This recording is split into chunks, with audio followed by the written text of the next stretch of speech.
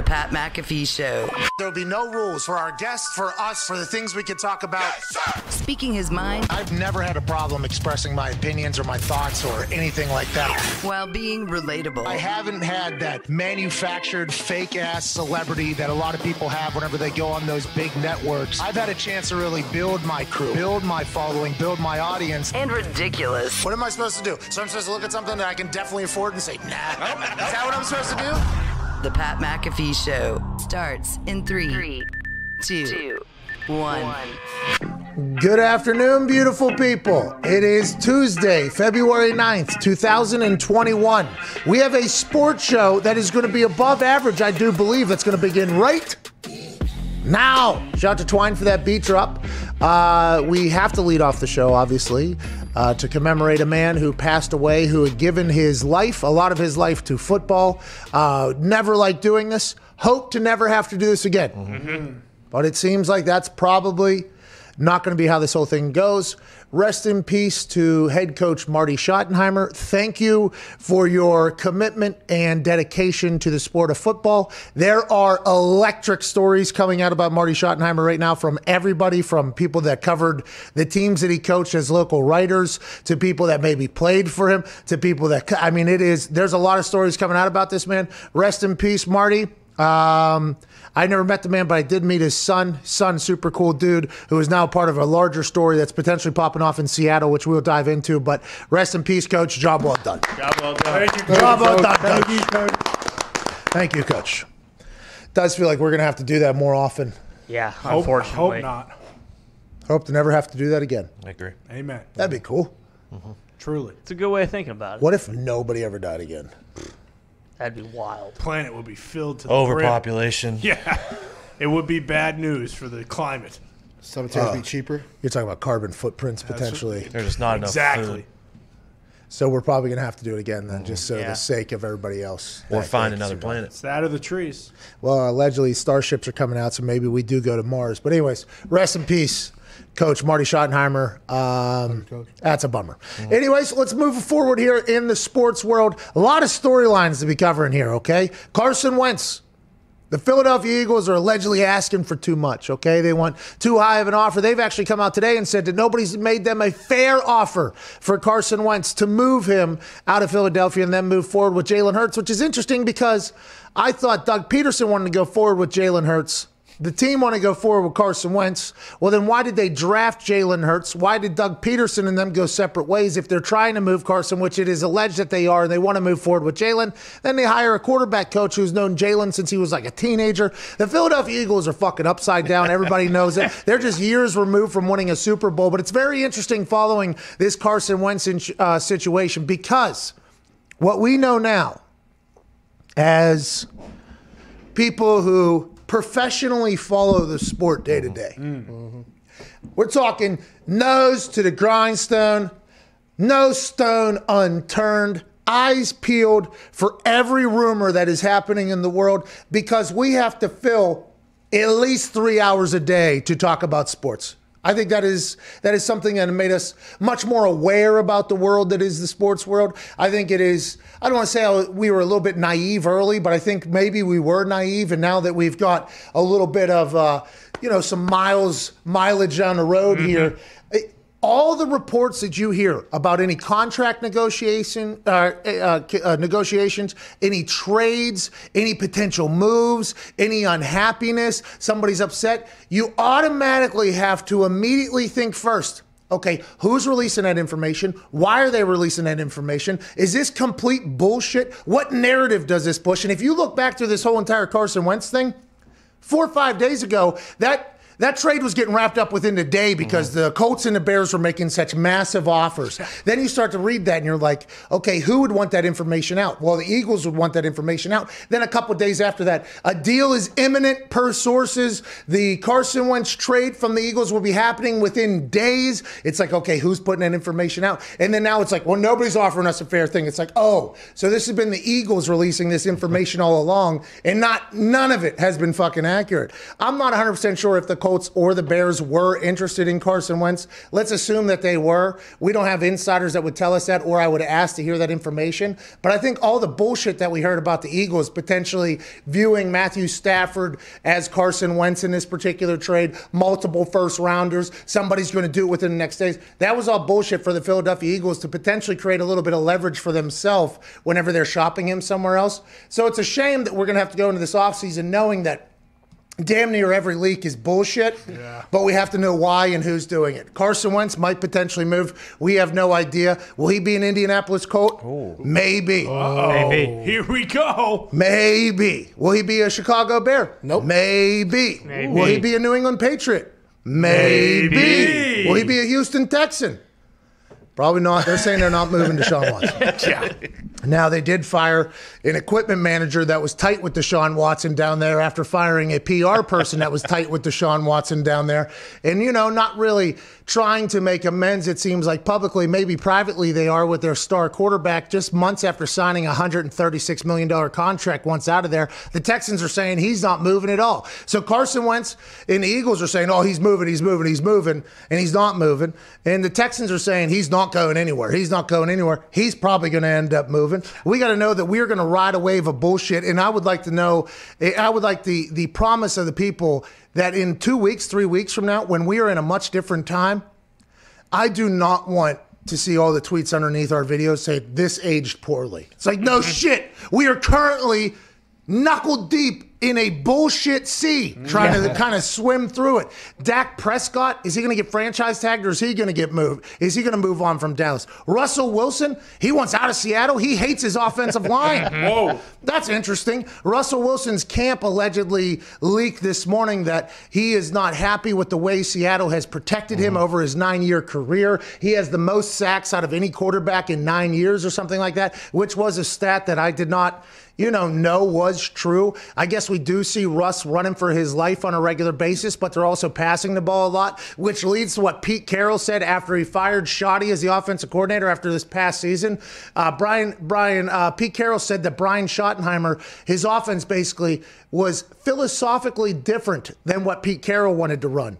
Shoddy's offense was, we let Russ cook. We want Russell Wilson to be Russell Wilson. Pete Carroll said, we have philosophical differences with that. Russell Wilson's team hears that and goes, we have philosophical differences with the way you fucking block for our guy. So now there's a budding potential operation happening there. Is Russell Wilson going to get traded out of Seattle after the Seattle Seahawks basically said to their Super Bowl winning team, get the fuck out. We're going in on Russell Wilson and this team. Now is Russell Wilson getting traded out of Seattle to where? Miami, maybe? He goes down to Miami, who allegedly was intrigued by Russell Wilson years ago. Is he no longer going to be there? Is Russell Wilson and Deshaun Watson doing a straight up trade? There is a lot of shit to be talked about. And let's not leave out the fact that Brett Favre is curing CTE. Yeah.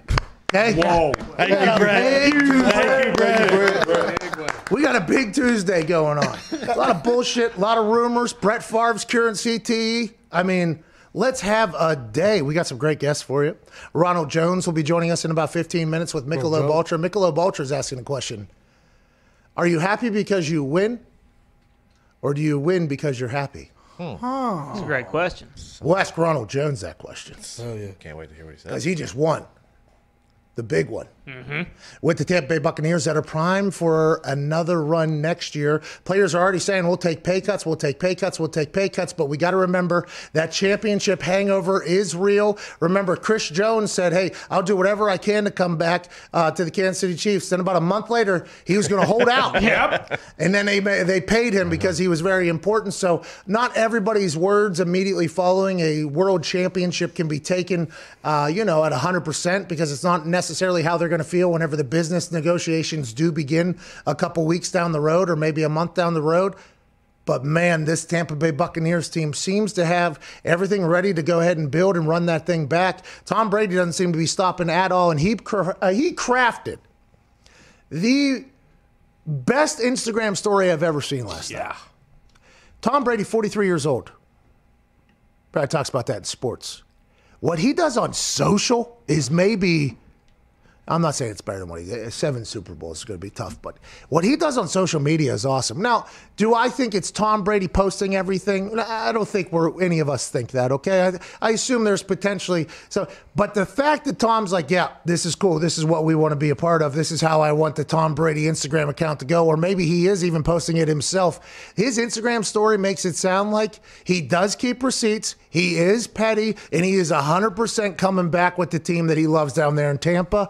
I just found out Bill Belichick has 8 Super Bowl rings. He won 6 as a coach, obviously, for the Patriots, and then he won 2 as defensive coordinator for the Giants or whatever. I would assume Tom Brady knows that as well. Is he going to play for another 4 or 5 years? What is going to happen down there in Tampa? Oh, that and more we'll talk about Ronald Jones with. Also, DeForest Buckner will be joining us, 2-time All-Pro for the Indianapolis Colts. The last time he joined us, he gave us a call in front of an empty bookshelf. That's right. Yeah, Remember huge bookshelf. And he said, like, nice, like, movie set-like bookshelf. Spiral staircase, I believe, was behind him. Oh, yeah. He called us. He said, I'll have books for the next time.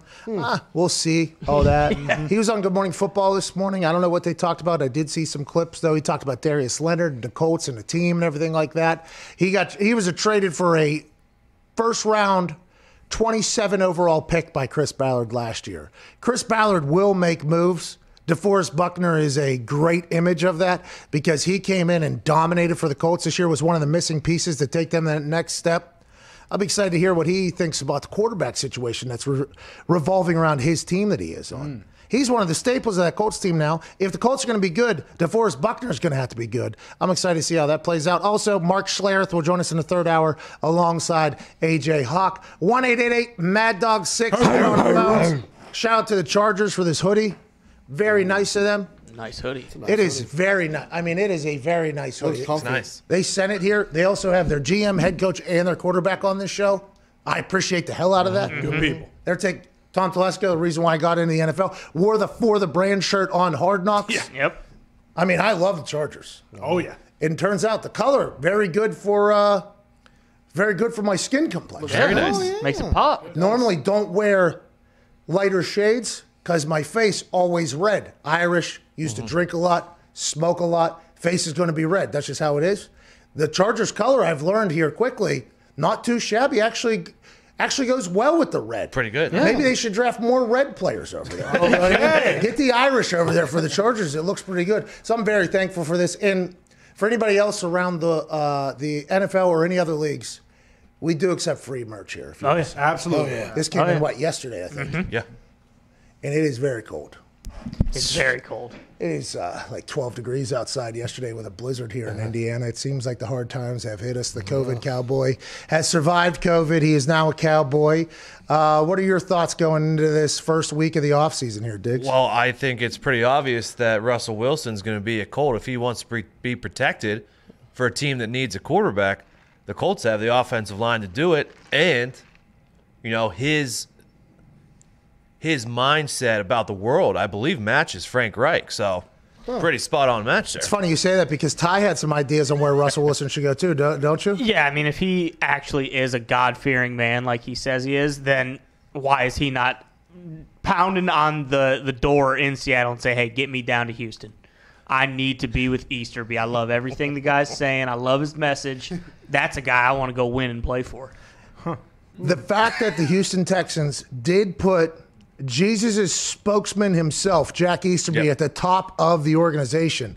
It makes you wonder if more FCA players will be heading down south for the Christian camp they got going on in Houston. Maybe that'll end up being a benefit for their team as opposed to a negative like we're all thinking. I guess if they get Russell Wilson because of it, I think Cal McNair would be rather pumped about the whole situation. And also, I played ping pong in the game 11 last night in the Oculus against a guy named Nathan in Houston. Okay. Nathan, fan of the show, obviously. He wasn't great at ping pong yet. Oh, okay. So he's stuck. First day in the game, he said. Okay. Maybe second day on the game. Excuses. He wasn't bad. He was bad. good, but I'm saying, like, he'll be able to get it. But it was the first day. It did seem like second day he was on there. Okay. You know, and I took it easy or whatever, and I unmuted and I started talking to him. He said a lot of people down in Houston, like, yeah, just get rid of them already. Ooh. Like, they've, moved on.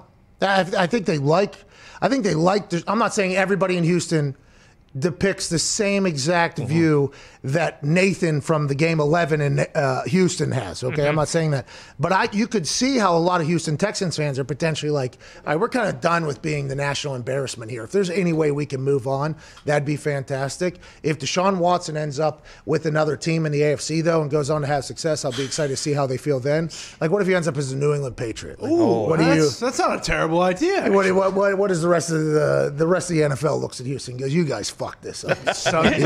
How'd you do this? You brought Jack Easterby in and this whole thing went to hell. Now we got to deal with Bill, with a guy in his prime. We'll see how that whole thing goes. But you would love that, obviously. I would love Deshaun Watson, but it's very hard to imagine Bill, mortgaging half the team, bunch of picks for one player, especially a guy that you got to pay. He's at the top of the cap. I assume he's probably $30 million a year at this point. Yeah, but it's not for him though. It's not that bad. I mean.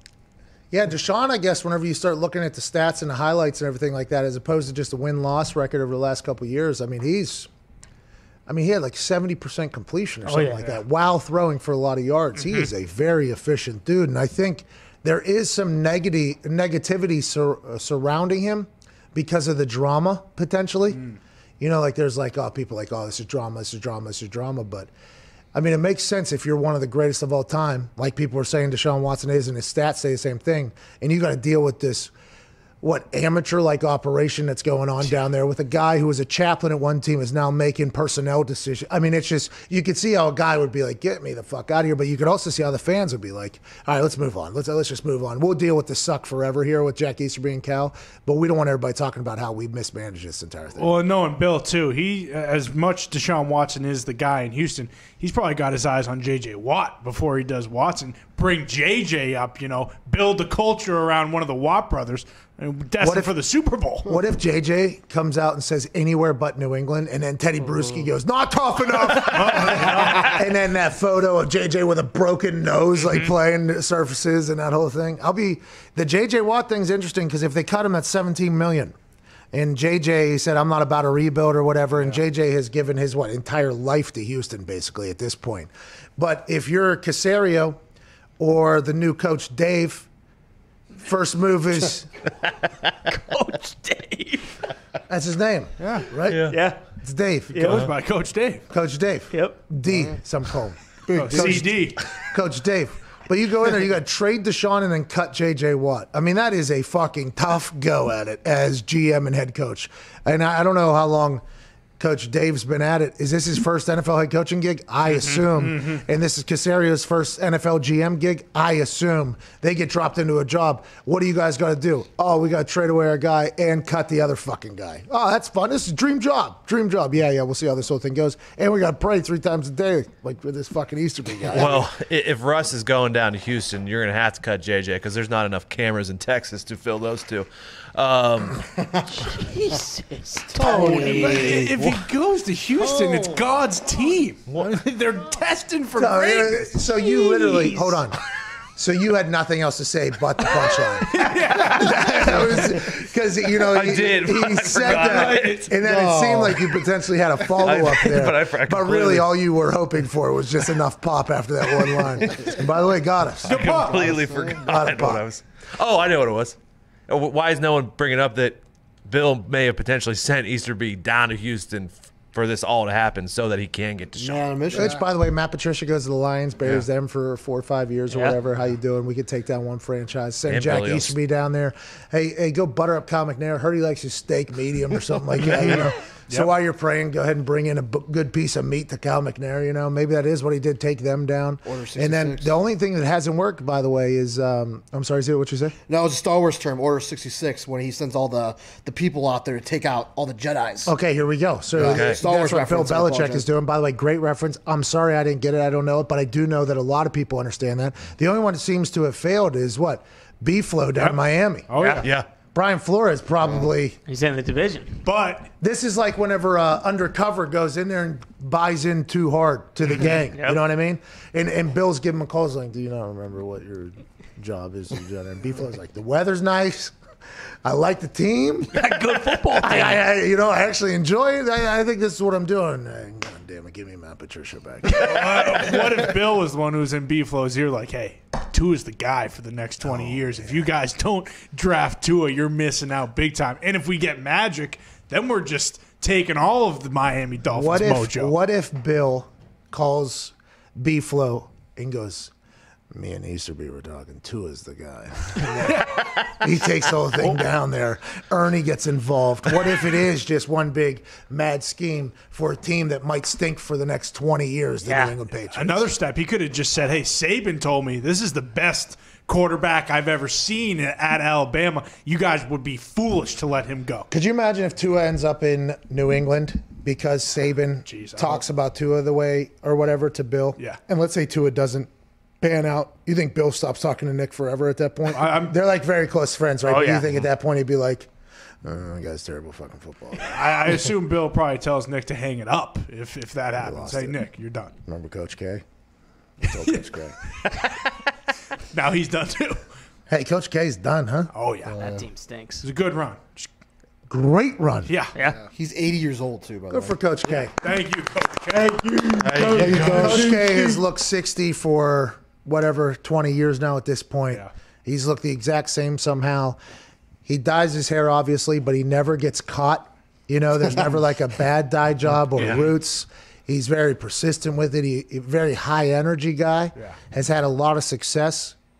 But I think we all, from outside the basketball world, saw this coming when he had the top 5 players in the world playing on his team, and they lost. Mm-hmm.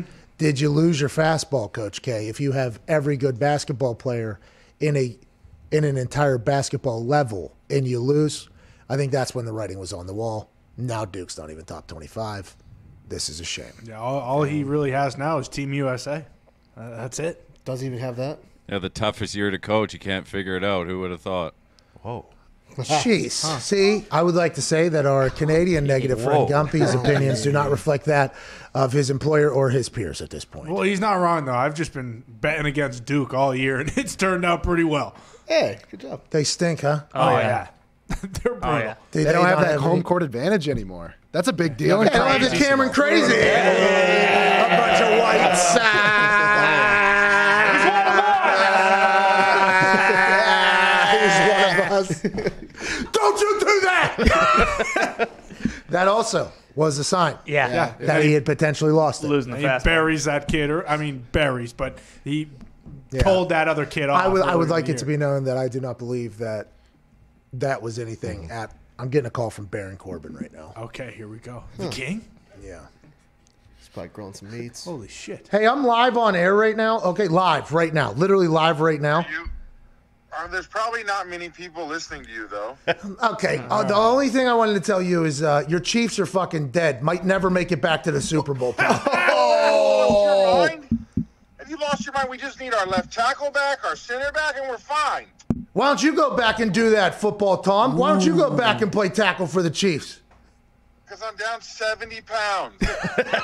Hey, you, Nice, hey, you do dude. look good, by the way. We do all believe you look good. Thank you. One day you'll get some muscles just like me. I'll talk to you later, dude. All right. He's fucking riding his mountain bike around town. Have you seen this guy? No. So for those that don't know, Baron Corbin is now King Corbin on Friday Night SmackDown. He's a big-time WWE superstar. I remember football, Tom. Ooh, I remember football, Baron Corbin. Tom. We were hitting the clubs together here in Indianapolis whenever, Tom was a legend just talking about becoming a wrestler. What a great dude. Complete asshole on television, though. And he is awesome on there. I'm a big fan of it. That's why he's the king. You guys were ripping it up down at Tiki Bob's when Tom was in the league. Guys were at boobs? And by the way, he's a great asshole in real life, too. You know what I mean? So which is, by the way, I think why I'm a big fan. It does seem like the most negative people are attracted to me somehow in my life.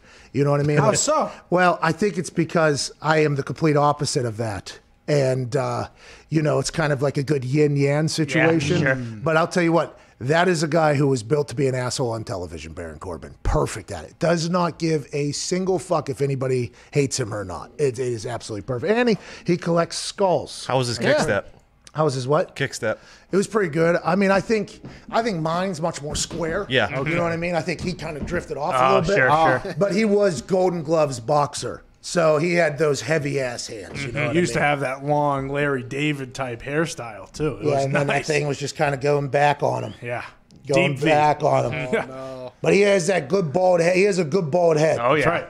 See, me, I do not. These things are climbing. I got some peaks climbing a little bit. But hopefully it'll hang on. Yeah, you're good. My head, not a good bald head, okay? This thing's a goddamn like a water jug. That's what my head looks like on the top. If I go bald, big problems, unless I find a place that just tapes on the hair, which I do believe exists. Well, we got to get to a break. We are minutes away from Ronald Jones joining us. Yeah. I thought we were 2 minutes late. Actually, we're did 3 too. minutes early. Yeah, we're good. Well Look at done. you. Let's go. Ronald Jones, Super Bowl champions on the other side. We'll chit chat with him about his life. Zito's poll is getting very large on the YouTube massive. today. We'll talk about that and some of your phone calls. This is the Pat McAfee Show. You got about 4 minutes. We'll see you on the other side.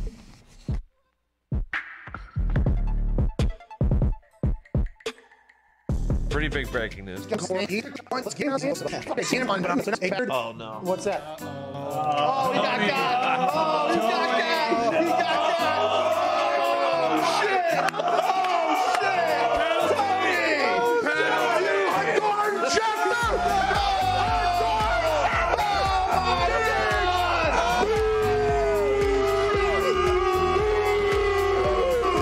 Beauty's boy. The Calvin Cowboy. Can't leave. We got to get to a goddamn break. Can't happen. Can't win with it. Everything I just said was wrong. It would have been cool though if it was That would have been cool, wouldn't it? Diggs just got it, darn Schefter. Oh, my It was God. at Ultra Weed Hater. He got He got cocking her. What was it doing on my timeline? Bro, McCockner's just jujuing on me. What's the most beer you did in one night you think of one of those shows? Well, I never forget when we went to Japan one time. Dudley, Stacy Keebler. I mean, there were so many people out there. I think we went through 103 or 108. Now, between just for myself, you know, I'd always make sure to have about a 12 or 18 pack there. And, you know, here's the thing when some people say, oh, shit, man, you got too much of that beer on. You don't even know how to drink beer. It's like, dude, fuck you. You don't know what I'm trying to do. I'm trying to entertain 20,000 people in an arena. If I just go out there and sip it real properly, how fucking exciting is that? So when you're out there on an empty belly and you're shotgunning beers and all that shit's going in, the half that was going in was for me. The half that was going on was for them. Nice. But I'm telling you, Pat, when you shotgun a bunch of beers like that and you're drinking about half of each beer, you got a pretty damn good buzz when you come out. And that's a sacrifice I was willing to make every single night. I would assume you're pretty fucked up, yeah. When did you start you know- self-cheersing? When did you start self-cheersing? Was that something you did in college? You're like, hey, Steve, good for me, man. Like, when did that start? No, you know what? You know, I got to give credit to Sandman for starting that, but he was bashing him off his head, and I don't remember, and it wasn't because Sandman was doing it, so I don't want to say I copied him, but he was the first. So, and then my style was, because people always get us confused. They'll say, yeah, man, you used to bang them on your head. No, motherfucker, I was the guy that clacked them together. It was just something we came up with. I don't know how the beers got introduced to the ring, but it became a thing, and we ran with it.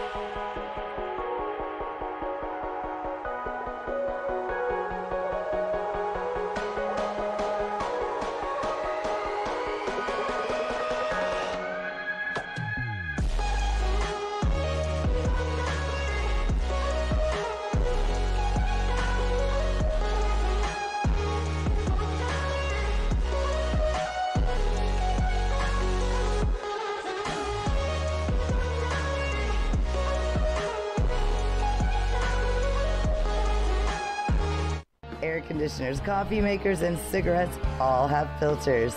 But Pat McAfee does not. You're listening to The Pat McAfee Show.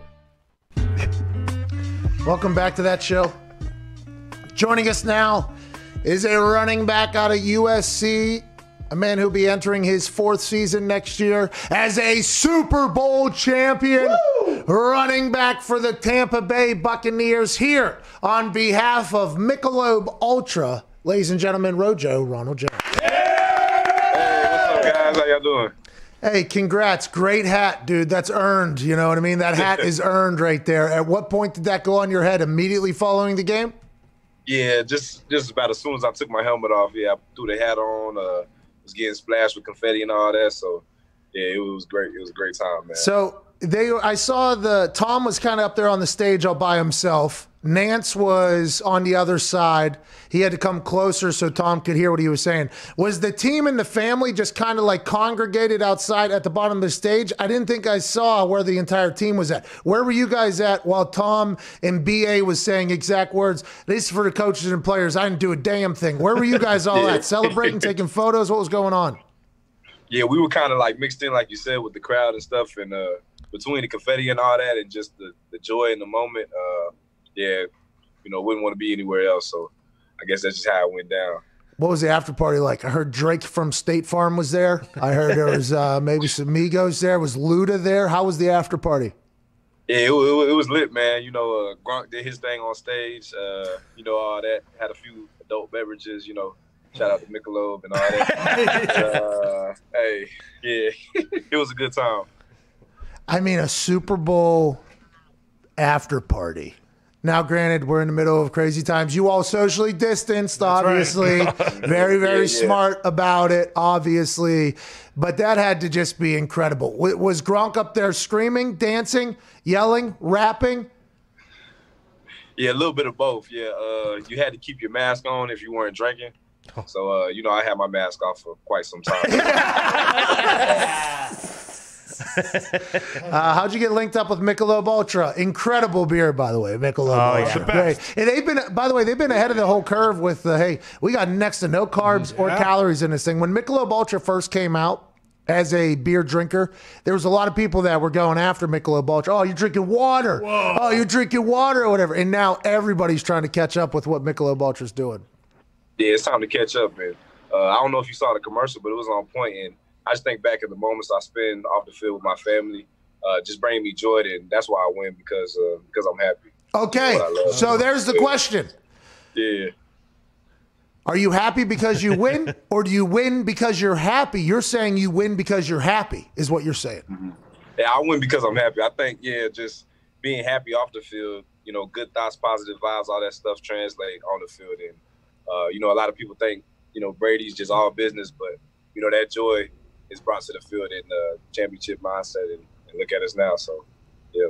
Are you down in Tampa still, or how long will you be down there? Is that where you live full time, or do you go back? Where are you from? I'm from Dallas, Texas, so I'll be back there soon, for the second parade and party and all that. But I'll be in Tampa enjoying these next few weeks. I assume you guys are going to be kings of that town for some time. I mean, anytime you win a Super Bowl for somebody, it is something that they're very thankful for. The team seems to be reassembling. Now, we are very early in this entire conversation, and there is a Super Bowl hangover, and everybody is, kind of victims of the moment because it's fantastic. But Mike Evans has come out allegedly and said, hey, I'll rework my contract if we got to do some things to keep people around. It seems like that's going to be maybe a move. You guys are going to become the team that everybody wants to come to and take less money and just go and play for rings because you guys already accomplished that. Now, you're young. If you get offered a shit ton of money, you're going to have to go get yours. But that has to be nice to know, at least going into next season. Yeah, I'm still locked in. So, I look forward to, coming back and, why not running back, with who we have and the guys that we have in store, all the pieces in the puzzle. So, I don't see no reason why we can't. Going into the playoffs, you got banged up a little bit, and playoff Lenny came alive. Nobody knows what's going to happen with his contract going forward and anything like that. But if he is back, you two are a powerful tag team, especially on that offense that, at the end of the season started thriving off of the play action. I think as the offense continued to evolve, the run game was a major part of that entire thing because it opened up everything else, helped the offensive line and everything like that. When you guys were going through the season with Tom Brady as your quarterback, the offense, did you guys kind of feel it in the running back room? Like, hey, it's going to start becoming a little bit more of our type of thing as opposed to just throwing every single time. Did you feel that during the season? Yeah, definitely. And I think, Coach Leftwich did a great job too, just, staying balanced and things like that. And Brady, he would tell us, hey, fourth quarter of this game, we're going to ride you guys to the end. So just, having that opportunity and getting it put on your back, it's nothing like it for running backs like us. And I think, we're one of the best 1-2 punches in the league, and I look forward to doing it again. I think somebody's going to pay Leonard. And then I think somebody's going to pay you too, though. So I hope you guys get at least another year to kind of do that thing because the temptation is going to get big, especially for a younger guy who hasn't got broken off yet. The Tom Brady throwing to his back, like screens and check downs and everything like that. That's a rather large part of the offense. Have you always been a guy that can catch the ball well? Have you always had great ball skills, or do you just sit on the jugs all day, every day? One Michelob Ultra, one jugs rep. Oh, yeah, that's a good routine to me. Yeah, one Michelob, one Ultra, and then one jug. But I've had to work, on my routes and catching the ball. That's still something I'm working at, but. Yeah, I got held back too with the broken feet and things like that. So, definitely got to do more of that in the future. I run a pretty good route. A couple of them. I run go. Whoa! Hey, did you see that?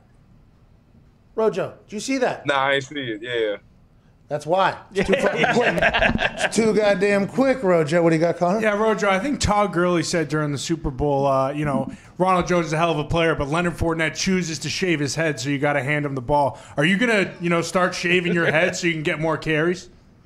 Yeah, I won't be shaving the dreads anytime soon. These are championship dreads now. So, you feel me? So, yeah, I got to keep that going, man. But, yeah, Have you had dreads before? Long dreads before? Or is this first time growing them? Nah, this is about my third, fourth time growing them. You ever get...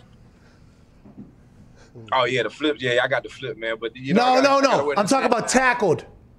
I'm talking about tackled by. Have you ever been tackled by a... Oh, yeah, I've been tackled by in the high school playoffs, actually. It hurt, but it didn't come out, so I still scored, too. So. That's right. Ty. Rojo, obviously you guys were 7-5 at some point in the season. At any point in that, was there something that kind of flipped it when you guys kind of realized, hey, we definitely still can win the whole thing? I think, after that last loss, heading into the bye, I think that's when, we kind of said it's time to really dig deep and, find the purpose, what this team's going to be. Because, going into the bye week, we weren't at a good place, and we just came back with fresh legs, things like that, and it was time to get it done. That second half of that Atlanta game, week 15 maybe, it felt like that was when it was okay, this offense is the offense that we thought it could be. And then I talked to Clyde Christensen before the Super Bowl, and he said, if we had another 8 weeks, right, I think our team could continue to grow or whatever. What do you guys see? Is everybody kind of see it the same way? You guys are nowhere near your potential yet as an offensive unit? Yeah, and that's the thing. B will tell you, we still haven't played our best game, as an offense. And that's kind of scary, when you look at the group of guys that we have and the pieces that are coming back. And, I just feel we just get started, honestly, because, Brady's not slowing down anytime soon, and neither are we. So, Tampa, we going to be here again. What do you see? Do you just see Tom walking around with just jugs of water and TB12 electrolytes? And, is he just always preparing his body at all times? Yeah, definitely. Even in, meetings, he's just, throwing the waters back and, rolling out, things like that. And so when you're around greatness, you definitely got to soak it in. And that's what I've been doing. And, just trying to apply things from him and also, LaShawn McCoy, has been a big help too. So shout out to Shade as well. Yeah, how's he been as a teammate now? 2 Super Bowl wins, 2 victories. He has 15,000 career yards from scrimmage. He is, for those of us, and I talk like it's back in the day, but Shady changed the game whenever he came into football. Just everything he did was electric. He played for Pitt, obviously, so I got a chance to see him whenever in the old school Big East, but the conversation was always like, can't run with the ball like that. And then he literally just did. And it was just like, yeah, unless you're LaShawn, you can't run like that or whatever. He was a game changer. I'm happy he's gotten to. You're saying what he has been able to do off the field, though, has been mighty impactful for not only you, but the whole team as well? Yeah, I would agree. I think just, his OG presence in the locker room and just helping me understand what the defense is doing and things like that just help excel my game too. So he's been a great help. And yeah, that's my boy. Now he's got 2 rings, so he's definitely knocking on that door. Yeah, okay, I agree. I mean, especially with the 15,000 scrimmage yards, 2 rings. You know, that's numbers don't lie. What's that? Yeah, I said his numbers don't lie, man. Yeah, he was one of my favorite running backs, to watch. So to be able to play with him and share these experiences with him is crazy.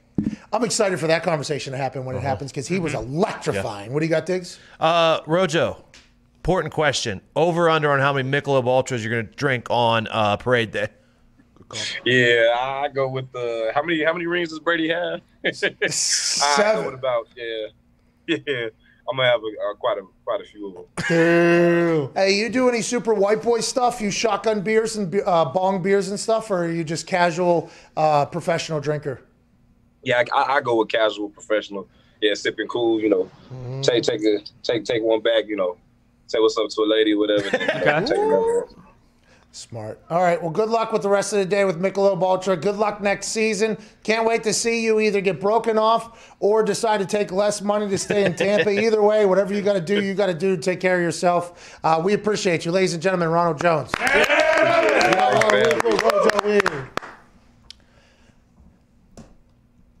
So what happened there? I don't know. Sometimes it happens with Tony Dungy. Yeah. It does. Yeah. It does. Rojo iPhone. He's awesome to talk to. You think his finger slipped on it and just turned video off? Oh, maybe. Or was that a Zoom call? Yeah, that was a Zoom call. Yeah, it was unbelievable that the tech didn't completely. I mean, it did, I guess, but it didn't. I mean, I did. Yeah. It completely did. And if it didn't, by the way, it would have just froze up probably numerous times while he was talking. Go work back there. Go into the pictures of Fox or pictures of Rojo Fox. I was on it, to be honest. I mean, there was a little bit of time there where I was just sitting there next to Sorry about that. Rojo. The service was so good, so I didn't have the package ready. If the service is bad, package is always ready to go. Yeah, okay. Boy, Fox. Sorry about that, though. Fox, he did great work. Fox is chewing kneecaps to get this show done. Yeah. Zito, what's the poll for today, and how many votes are there on the poll? Yep, let me give a little refresh because it doesn't update. So 88,000 votes right now. How many Super Bowls will Tom Brady have when he retires? Last place, 9 Super Bowls, 9%. Then we go to 10 Super Bowls, 15%. 7 Super Bowls, 31%. 8 Super Bowls, 46%. I chose 8. Okay, we chose 8. All right, so let's click. Okay. 80,000 votes, dude. 88,000. One more ship, huh? Why is there such a better thing going on YouTube for these polls than anywhere else? Well, Pat's the algorithm. You know, it's funny you say that. I watched a documentary about this algorithm. All these motherfuckers don't even know the algorithm. No one knows. Like people at YouTube don't even know the algorithm. There might be one person or 2 people at Google that understand it, but there's just computers that are doing their own. These computers are set up, and it's like, hey, for however long somebody stays on this app is a success. So these computers view like a success model as keeping people on their phone. So the computers start adjusting without the humans doing anything. So basically in the documentary I watched, they'll be like, people will tell you they understand the algorithm. They don't have a fucking clue what's going on. They just have computers that are like, I think it's like a football field deep, even like a football field wide. And then there's like 10 different ones of those around the world or whatever. And it's just, That's what Nick was talking about, by the way, with the AI. Yeah, Skynet. Ultron, yeah. That's what you guys were talking about. It will turn someday. It will turn on us. Yeah, but when I saw that fucking big stupid dog robot, that big stupid dog robot, it's picking up the newspaper for somebody. I'm like, okay, this thing's gonna fucking get me. What is this thing? I'm gonna kick this fucking thing right in the goddamn head. Will it have any time to prepare for me kicking it in the leg? And then you were like, yeah, you fucking idiot. I'm like, no, somebody has to tell it to do this thing. Yeah. I just watched a documentary. It turns out nobody has. It kind of just learns. It learns. Well, they upgraded it. That said dog there, okay, it has like sonar that it has developed that as soon as my leg comes there, and then it just, my leg is now the newspaper for that. There's a built-in stabilizer in those now, so if you try kicking them over, it catches themselves. Yeah, and then, by the way, it's probably learning its own things because that was very interesting to me whenever they said the computer is being told that if it does this, it's a success. So now it'll do however, whatever, to have this as the outcome. And there's no FCC regulation to it. There's no anything like that.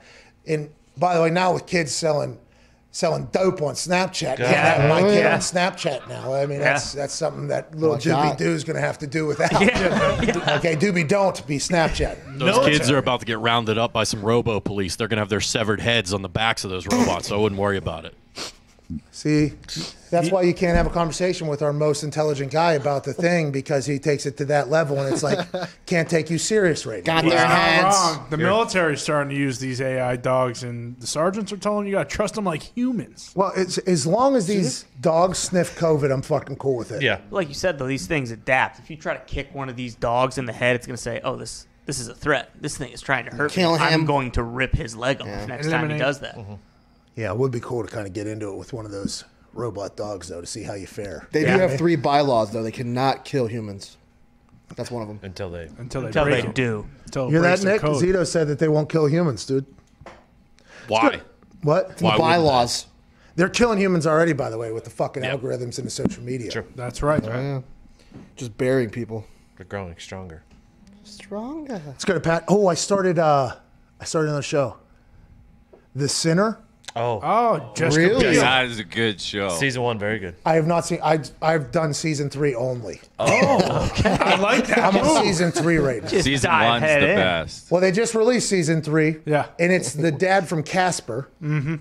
Is the it is. Yeah. The guy, He's the detective guy. He's in 2, I believe, as well. He's got a bad sciatica in this season 3. No. I mean, sciatica problems in this whole start thing. walking. I think Matt Bromer's the star in that too, right? So he's got fucking weird eyes. White collar fame. It's the dude from Independence Day. Bill Pullman. That guy is Casper dad. Yeah. Yeah, the president. Great speech. Bill Pullman. Yeah. Great speech. All time. He should coach the Texans. He should coach. Coach Dave. He should coach us against these AI fucking things. Ooh, might have to. You know, the more and more documentaries I watch, the more and more I'm, questioning a lot of things, which I think is what documentaries are about. But then you got to go back to who's making the docs and why do they want me to feel this way? Just like all the leaks about Carson Wentz, Deshaun Watson, Russell Wilson, and everything else going on in the NFL. This is a sports show. That's what we just did. Darnold, too. I mean, the Jets are spinning their yarn over there. We've got numerous teams that are offering us for Sam Darnold. Hey, if you want to get in, it's going hot, all right? It's escalating quickly over here if you want to get in. Adam Schefter is reporting that multiple teams have reached out to the New York Jets and inquired about trading for QB Sam Darnold per league sources. Wow. Listen, I love Shefty. Shefty is getting this information from somebody that is very, very powerful. Is it the numerous teams that are looking into the Jets? Possibly. Maybe there's possibly a couple teams telling Schefter that they're looking into it. Also, on the flip side, potentially, this is the Jets telling Shefty, oh, yeah, numerous teams. And Shefty has no idea if they're telling the truth or not. They could just be lying right to Schefter. And Schefter, that's not Schefter's fault at all. Ian Rappaport does the same thing. All the insiders do. But why are they leaking that information? Obviously, because they're like, hey, before you pull the trigger on Carson Wentz, let's get a younger version of him, potentially cheaper version of him, if you would like it. That's potentially why they're doing that entire thing. What's that, Diggs? Can I ask you a question? Yeah. Hey, you know what? No. Damn. Suck it. Go to Patrick in South Dakota. It's going to be good, too. I did not clean. Hello? Hey, Patrick, you're going to have to hold on 1 second. Diggs has a question. All right. You're the Indianapolis Colts. Who do you want Sam Darnold, Wentz, Jameis, Mitch Trubisky, or Fitzmagic? Mitch Trubisky all day. Give me the Magic. Yeah. Hell yeah. Give me the Magic. Magic's at the top of a lot of lists. No, Darnold probably there. If you do that entire thing. I think Darnold would be the one. Just because he's rookie contracts though, right? Yeah. Yeah. So you don't have to pay him nearly as much. The issue with Wentz, it's not just, okay, maybe somebody can do CPR back into his brain not to be a negative one about himself anymore. Okay? Which is going to be tough. But I mean, they'll get people, they'll hypnotize people and fix people that can't even speak Spanish anymore. Like there is psychologists that can fix somebody that is potentially broken mentally. Now, does it have a high success rate at the highest of level? I'm not 100% sure. I don't know how many quarterbacks go from being completely broken mentally to figuring it out somehow, whether it's with a coach, family member. Maybe you go out into the woods like Nick Foles did and have a good run. I don't know how you do it. Will he be able to fix it? Potentially. He will be able to fix it, okay? That'd be cool. But that's a $25 million risk you're taking that he's going to be able to figure that out, that you're already owed, that you will be paying him. That's already there. For all these other, Sam Darnold doesn't got that, okay? Sam Darnold, is he broken? Maybe. Will he stink? Maybe. But it's not $50 million or whatever that you have to take alongside of it that affects the rest of your team as well. It's just, hey, situations are situational. And I think the Magic Man told us he doesn't, he's not really picky, okay? Yeah. No. He's not really picky. If Magic Man's going to play the football the way he played when he came in like Mariano Rivera for an entire season because he loves the game again, I wouldn't mind the old Magic Man. Probably getting paid $5, $6, $7 million a year. Yeah. Who says no? $8 million maybe. Yeah. With protection too. Fitzmagic had no protection with Ever. that O-line this year. Not this year. Fitzmagic runs for his life every every single year. Tampa. And we're not saying, okay, we think Fitzmagic is better than Carson or will be a better player than. We're talking about the situation that is coming alongside of it while you're trying to build a team in a salary cap era. I will say that. Okay, that's awesome. That's really cool. And by the way, Fitz might be a better player than Carson Wentz next year like he was this year, which is what Fitzmagic is. We don't know that. I'm not saying that. What I'm saying is strictly team salary cap base conversation. Patrick in South Dakota. Sorry, we had to handle that. Little office business here we had to handle. What do you want to talk about, brother? Hey, how you gentlemen doing today? You sound like cowboy over there, okay? A lot of South Dakota, Wyoming, Montana conversation. Diggs has become a full COVID cowboy. Do you wear a cowboy hat, cowboy boots? No. No. No way, man. I'm from Rapid City though. I'm right by Mount Rushmore. So. Oh, nice, dude. What's yeah, in there? You have to come visit someday. The big What's one. in there? The big one, dude. Be Good careful. question. So, I'm not a Bucks fan, but I'm happy for the Bucks. Congratulations to them. But I represent Broncos country. A big Broncos fan. But my question, actually, Pat. So you're a punter for the Colts, and Ron Stark. Do you remember Ron Stark? Yeah, Ron Stark is now a professional golfer in Hawaii, I believe. There you go. Oh. So my question, something I've always been curious about. Like I loved the NFL since I was 10 years old. The first season I got into, Mark Rippon was slinging it everywhere. Do a lot of players that get in the league, do they kind of look up history of like the position they're in on the team they're in? Hey, see, this is yet again, and I hate to say this all the time, situations are situational. I would assume there's some historians of the game. I think if you look at, for instance, if you look at Peyton, right? He grew up in the NFL, basically. Peyton's Places is like a chance for him to tell the history of football. There's a lot of guys that are, well, Rojo said he looked up to Shady whenever he was coming through. There's a lot of guys that do that. And then there's some guys, by the way, that don't. Not at all. Like, hey, we're just about our business here. This is how we do things. But there's always going to be OGs, I assume everybody looks up to in the game. Rodgers is watching his own old tape just to get him back. I saw Slinging the something rock. coming out of my so I started getting underneath the fucking squat rack. That's awesome. I should have done that later in my career, by the way, squat. Hindsight after listening to Aaron. I mean, I made Pro Bowls and all that stuff, but as my knees had surgery, I couldn't plant as hard, so I think I lost a little bit of pop there at the end. Should have been in the squat rack. Maybe next year. Maybe next year. Or maybe we wait 17 years and I come back when I'm 50 for half a Ooh, season. there you go. Fuck yeah. Like me and Vinny. 10 seconds until hour one wraps up. Big thanks to Rojo. DeForest Buckner will join us on the other side. Can't wait to chat with him and to you. 1-888 Mad Dog 6. We'll hear from you. You got about 6 minutes. We'll see you then. Hi, how's it going? My name is Pat McAfee. Used to hold balls for Adam Vinatieri. Now I'm in his home state. College game day is absolutely electric. In Brookings, South Dakota.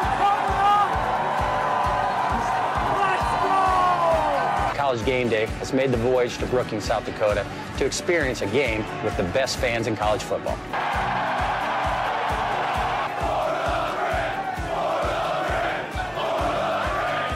I unfortunately cannot attend because I have a game this Sunday, so I sent a man I trust to make my picks. A man who is my holder for almost a decade. Please be nice to him. Welcome this week's celebrity guest picker, Pat McAfee.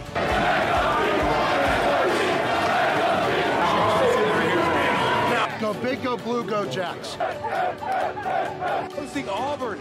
Yes, everybody saw this. The best fake punt in the world. What do you think, Pat? I absolutely loved it all the way up until execution time. That is not what we like to show in the brand headquarters and punting and kicking world. Oh, dance off. Oh, let's get weird. Yes. Duck that, huh? Bang! Right off the top of the dome.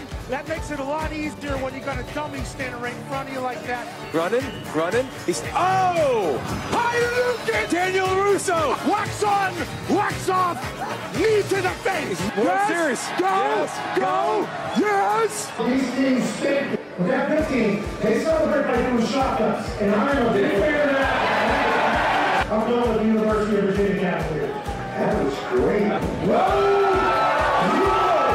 I will never, ever in the history of my life cut against that ball. Oklahoma State is the win here. It does not matter. Not so fast again.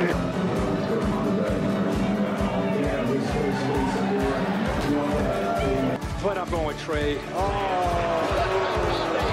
Please excuse my dumb friend Kirk. You look at this crowd, they've been out here since 4 a.m. College game day comes to town, they lose their mind. The population of this state is about 800,000, and when the Jackrabbits take the field, they're alongside all 800,000 South Dakotans. The Dakota marker was in Fargo for far too long. Today, 5 o'clock local time, the Dakota marker is back in beautiful Brookings, South Dakota. Adam Vinatieri School. They might be the Jackrabbits, but they're the GOATs today. Ladies and gentlemen, South Dakota State with the win. Give me that place in. No, don't do that. No. Leave. Cozy has the Pat says it be no. I told you I came on your radio show that we were going to get you on College Game Day. Not only are you incredibly intelligent and handsome, you're a man of your word. You picked North Dakota today, so I had to bury you. That's okay. But it's been nothing but incredible. The College Game Day crew is hospitable. In South Dakota State, I think we can all agree, they showed up here. Yeah. But I loved it. I've watched the show, obviously, forever. And it's on in every single NFL locker room. I told you that. Yeah, so this is a big-time deal for me, my family, my friends. All right, I'm back in the day here. Appreciate you, boys. It's from the training room at the Colts. AJ Watt tweeted. It's a very hard process to keep the data on television. I get texts from every human that I've ever done television with, like since way back in the day. They're like, we knew this day would come. Equipment managers, old teammates. I mean, you don't get to trend on Twitter often anymore. They make it damn near impossible. Go up onto a stage with a couple legends, talk some shit in front of the incredible South Dakota fans. What an awesome opportunity. How did you know Red 18 was coming? Pat, I mean, I can't tell you how much I appreciate you telling that story and just growing the legend. That was about the 18th time I tried it. I was 17 going into that. And, you know, when it doesn't hit, you just keep walking. And nobody ever really tells you about it. So when it hit, I was as surprised as you were. And the reaction from some of the good old folks there in the casino that night was pretty special. Well, I appreciate you doing that. You made me and those folks in the casino a bunch of money. Congrats on the Hall of Fame nod. Thank you for spending time. Enjoy yourself at the game, Peyton. Pat. Thanks, pal. I appreciate you. The Sheriff, Hall of Famer, Peyton Manning.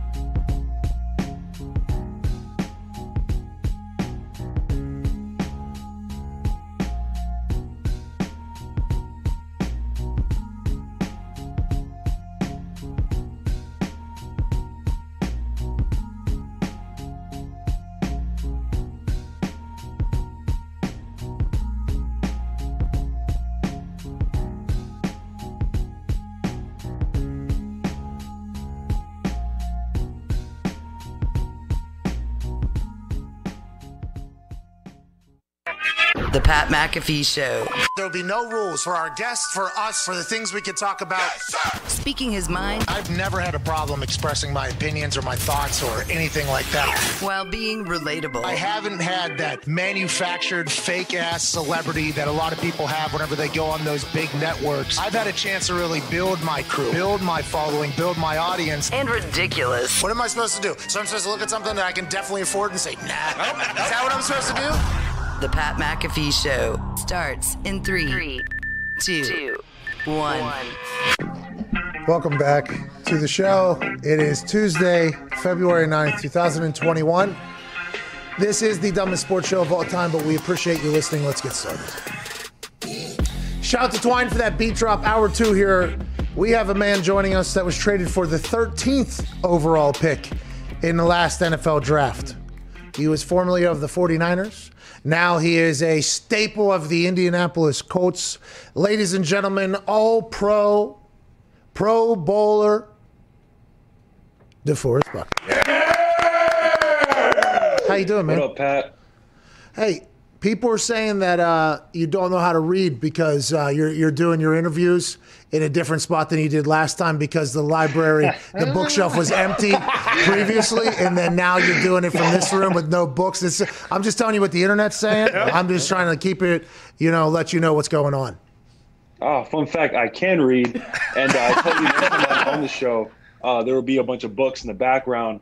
That's if I'm in the office, and there are no books still.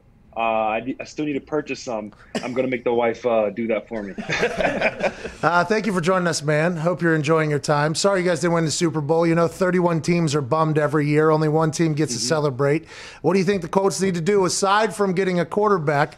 Is there anything in your eyes that you're like, okay, we could probably get better at this and this as well going into next season? Yeah, honestly, just finishing the opportunities that are given to us. Looking back at the season, summing it all up in my head. Towards the end of the year, I'm really looking at it, and there were two teams that really beat us, and it was Cleveland and the second Titans game. We could have been 14-2 easily. We were leading in a bunch of games, and we just didn't take advantage of the opportunities late in the game and shot ourselves in the foot. It takes one play, and we just didn't finish it. You were hurt in that second Tennessee game, weren't you? COVID got me. Congrats. Hey, I want to let you know, okay, I normally ride with the Colts, okay, in my betting exploits. Yeah. Whenever you were out that week and we're playing the Titans, that was my biggest lock of the weekend. Okay, they got a guy that runs right up the gut. We don't have our guy that's right up the gut. This is potentially a little bit of. But you're right. It felt like every single game you guys had the opportunity to go and get it. The win over Green Bay in overtime is absolutely huge. It seems like the team has good resolve. The locker room's good there. Now the conversation is the quarterback conversation because Phil Rivers retires. I believe Jacoby's going to become a free agent or whatever. Have you guys kept up with that at all? Group text messages or anything on who you think is potentially going to be the man under center and shotgun in Frank Reich's offense next year? Honestly, not really. Nobody has really been talking about it. I mean, it's something that you got to trust Ballard and his team to do. He's just done a great job with the draft and getting free agents and making big decisions and making trades. And he's got a good reputation and all of that. So you just got to trust Ballard and what he does, and whoever he brings to come under center. We got to welcome him with opening arms and just move on from there. It's very interesting here. That's a smart answer, by the way, because there are some people that have openly politicked for a quarterback, and then a different quarterback goes to that place, and I'm like, all right, excited to see how this whole thing. It's real awkward. Yeah, exactly. But now it feels like with information that's getting leaked, I don't know how the locker room is going to remain a place that is still like a trusted place. Obviously there's going to be some teams that come together and have a great culture. But for instance, this has nothing to do with you, and I would never put you in a position to answer this, but it will lead into what I'm going to ask you so you'll get it. Allegedly today, Russell Wilson's team, his marketing team, agency team, came out and said that they feel like the Seahawks haven't protected him, right? So that's a direct shot at the offensive line. Those offensive linemen, okay, if Russell Wilson's on that team again next year, they're going to be in the same locker room again next year hopefully with less COVID protocols so you guys are actually around each other. But with more and more bullshit getting out, okay, how do you guys maintain, because it feels like the Colts locker room is a very tight one. Like, how do you guys maintain that in this world where there's shit flying every day? We cover it because that's there's stuff that flies every day though. How do you guys keep all that out and stay like a tight culture? Yeah, it's easy. It's all the outside noise. People aren't in the locker room. They're not in there with you. They're not in there grinding every day, working for each other every day. They don't see the interactions that you have with each other every day. So they can't. When you have that bond that's so strong, all the outside noise doesn't matter. All the outside shots, when you hear rumors or things like that, guys are there speaking face to face. When you have a good culture and you're man enough to tell somebody straight up, like, hey, do your job. That's when you have a great locker room. And it's those locker rooms where you don't have a great culture and you let the outside noise get to you, and that's when your team starts falling apart. But like you said, we have a great culture here at the Indianapolis Colts, and I'm just blessed to be a part of it. Yeah, okay. So you've been there for 1 year, but you are a dude there now, right? Like, you're a dude there in that locker room. Chris Ballard, whenever I was talking to him, I think his first or second year, whenever he was GM there, because I left as he was becoming the GM, right? So I've only got a chance to watch him work from the outside, not actually be in a building that he's run. He had like $100 and some million, okay? And he wasn't doing shit with it. He was doing nothing with it, okay? And everybody, we go on the show and be like, we got $100 some million. We can do a lot of things, And we had him on the show, and I asked him, I'm like, hey, Chris, a lot of people were talking about you having a lot of money to spend and not spending a dollar of it. And he said, what I want to do first, Pat, is I want to build a culture. I want to have a good culture in here. You got to have a culture. And then once we have a culture, then we'll feel like we can bring in somebody and they'll adapt to our team, as opposed to our team adapting to somebody that comes to our team. It feels like you guys take a lot of pride in the culture that is the Indianapolis Colts locker room, because you're going to have a quarterback come in last year who OG quarterback, right? Phillip Rivers could have came in there, and that could have been awkward or whatever. Came in, you guys built your culture even more. There's going to be another quarterback coming in. It's probably going to be a big name person, and it feels like your locker room is one that's like takes a lot of pride in the ability to have anybody come in and like kind of buy in almost. No, definitely. And I was one of the guys who really witnessed it too. Coming from another team, getting traded, and they made my job easier. Being able to adapt to the culture that was already established. Guys reaching out to me, when I first got traded, and it was hard, especially because of COVID, not being able to meet guys face to face, but, just a text or a DM or whatever, a message, meant a lot. And, being able to, meet them over Zoom and come, finally get into the building, they made my job a lot easier, made me comfortable, being here, wanting to be out there and play for them, and, vice versa. And so that's when that culture really does hit. And, it just, it was a seamless transition for me personally. Now, you said you have to be able to have the accountability to tell somebody like, hey, do your job or whatever. Is that everybody's like that? Or is there's just such an accountability like standard, like, okay, this is what we do around here? Yeah, I think it's just more of a standard, on what we do around here. And and there's times where you can literally just tell, there's times where if somebody's messing up, you got to get on them. You know what I mean? They're essentially, you're playing for each other. And also, we all got families that we got to feed. I mean, you know, when you're messing up somebody else's bank account. You know what I'm saying? So, yeah, that's real. And you know what I mean? And that's part of the job. That's part of being a man. You know, you gotta do your job. You gotta own up to your shit. That's like the kicker punter thing, you know? Some guys can't make the transition from college to NFL because I think in college you're potentially, at least when I was in college, you were naive to how much money people were making on the outcomes of every single game. But when you get in the NFL, you literally know exactly the amount of money that you are fucking up for people and their families. So pretty much. Yeah, you know what I mean? Like, pretty much, you know yeah. exactly, okay, not just me, all right, not just my family, but also my teammates, coaches' family, equipment managers, like everybody's family basically. And I think that is something that potentially gets the guys, but that's a real thing. Whenever you got people caring about that, though, God, you weren't there when he was there. I got a chance to watch Andrew Luck, and you know, like a week ago, there's some you know, fake text messages that made the internet, and we had to address them because they were on the internet. I saw that. They were fake, though. We said these are fake for sure. Wait, we said we assume these are fake, but it is gaining traction, so we have to talk about it. That team that you guys have with like Andrew Luck as a quarterback or something. Oh my God. It's awesome to watch as a Colts fan because the possibilities now for what quarterbacks are going to go in there is going to be a pretty interesting one. Connor, what do you got? Yeah, DeForest, what's Frank Reich like on a day-to-day basis? Oh, Frank is just one of the most genuine people I've ever met, honestly. You know, when I decided to get baptized earlier in the year, during the bye week actually, I mean, he was there. Congrats. You know, and just to see, you know, my head coach, especially being new to the team and everything, and seeing him there. I mean, faith is big in his life, and to see him, you know, having my back and being on, you know, helping me along my journey with Christ, just something like that, simple. You know, he doesn't care all about the player. He wants to know the man. He wants to know you personally, on a day-to-day basis, and you know, he interacts with everyone. I mean, it's to have him as a head coach is. You know, we're very grateful to have Frank in our locker room. DeForest, okay, what you just said there is what a lot of people are saying about a particular quarterback. And I know you guys are, you know, not thinking about all those things because you have no idea which quarterback's going to be your quarterback. But the Carson Wentz-Frank Reich relationship is basically talked about in the exact manner that you just talked about your relationship with Frank.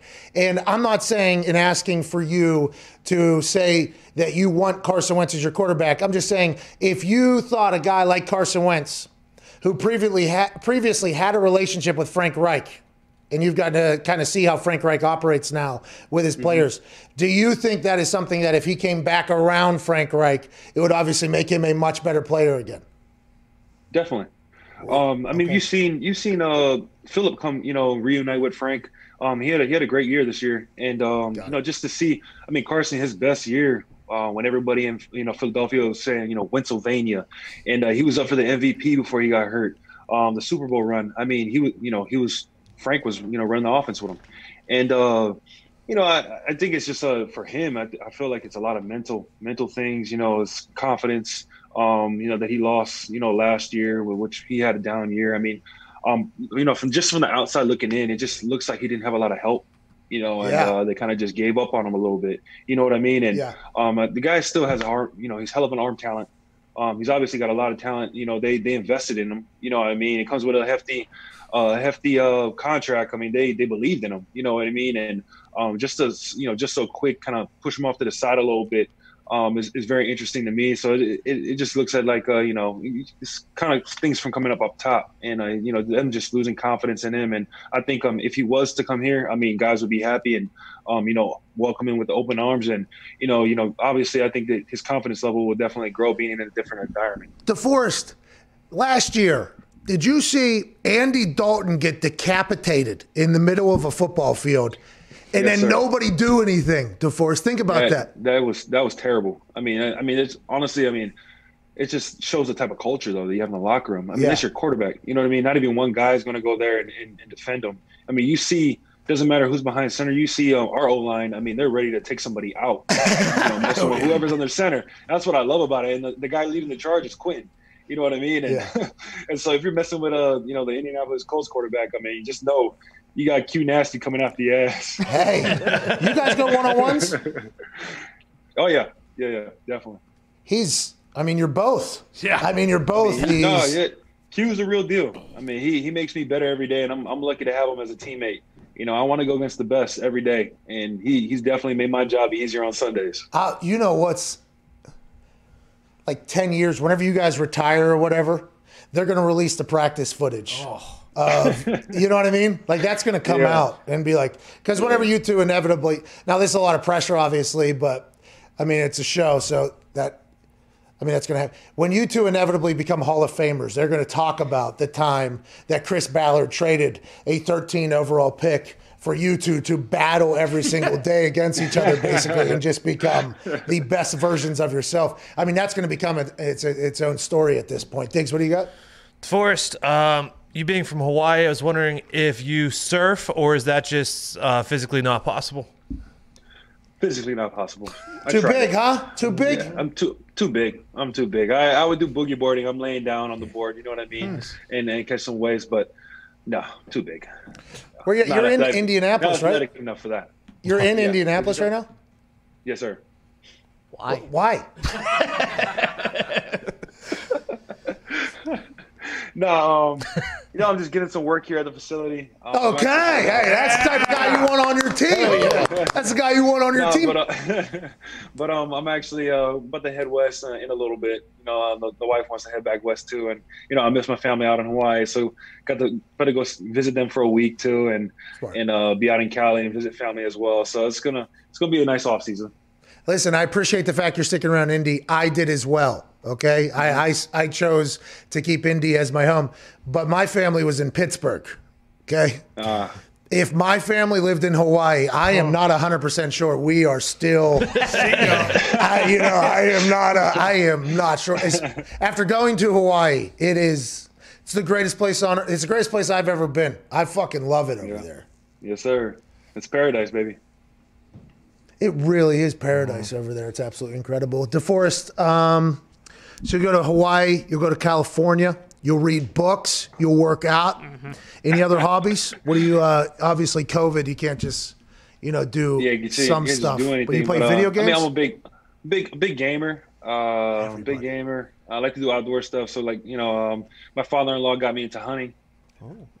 So yeah, I like you doing and Carson, that. Especially oh yeah. So it was duck hunting is really one of the first things he really got me into, and I mean I love it. It's a done deal. Hey, you do know Carson loves duck hunting. Carson Wentz. Oh really? Oh man, he loves it. Maybe more than football. Yeah.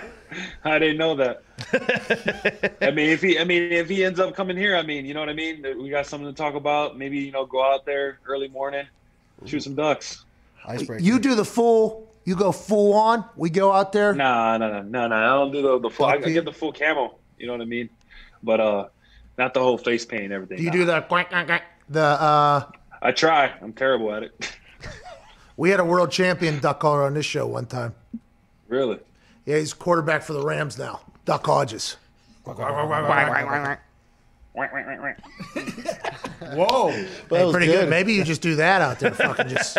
Pretty much, you know what I mean? I mean, I did go to Oregon. I went to Oregon, Okay. So you're killing ducks now at this point. That's very interesting. Yeah. But the thought of, so this is, does Phil Knight just walk into everybody's locker and just dump everything that Nike has? Is that what you guys do at Oregon? Is that how that works? Nah, not Phil, not him personally.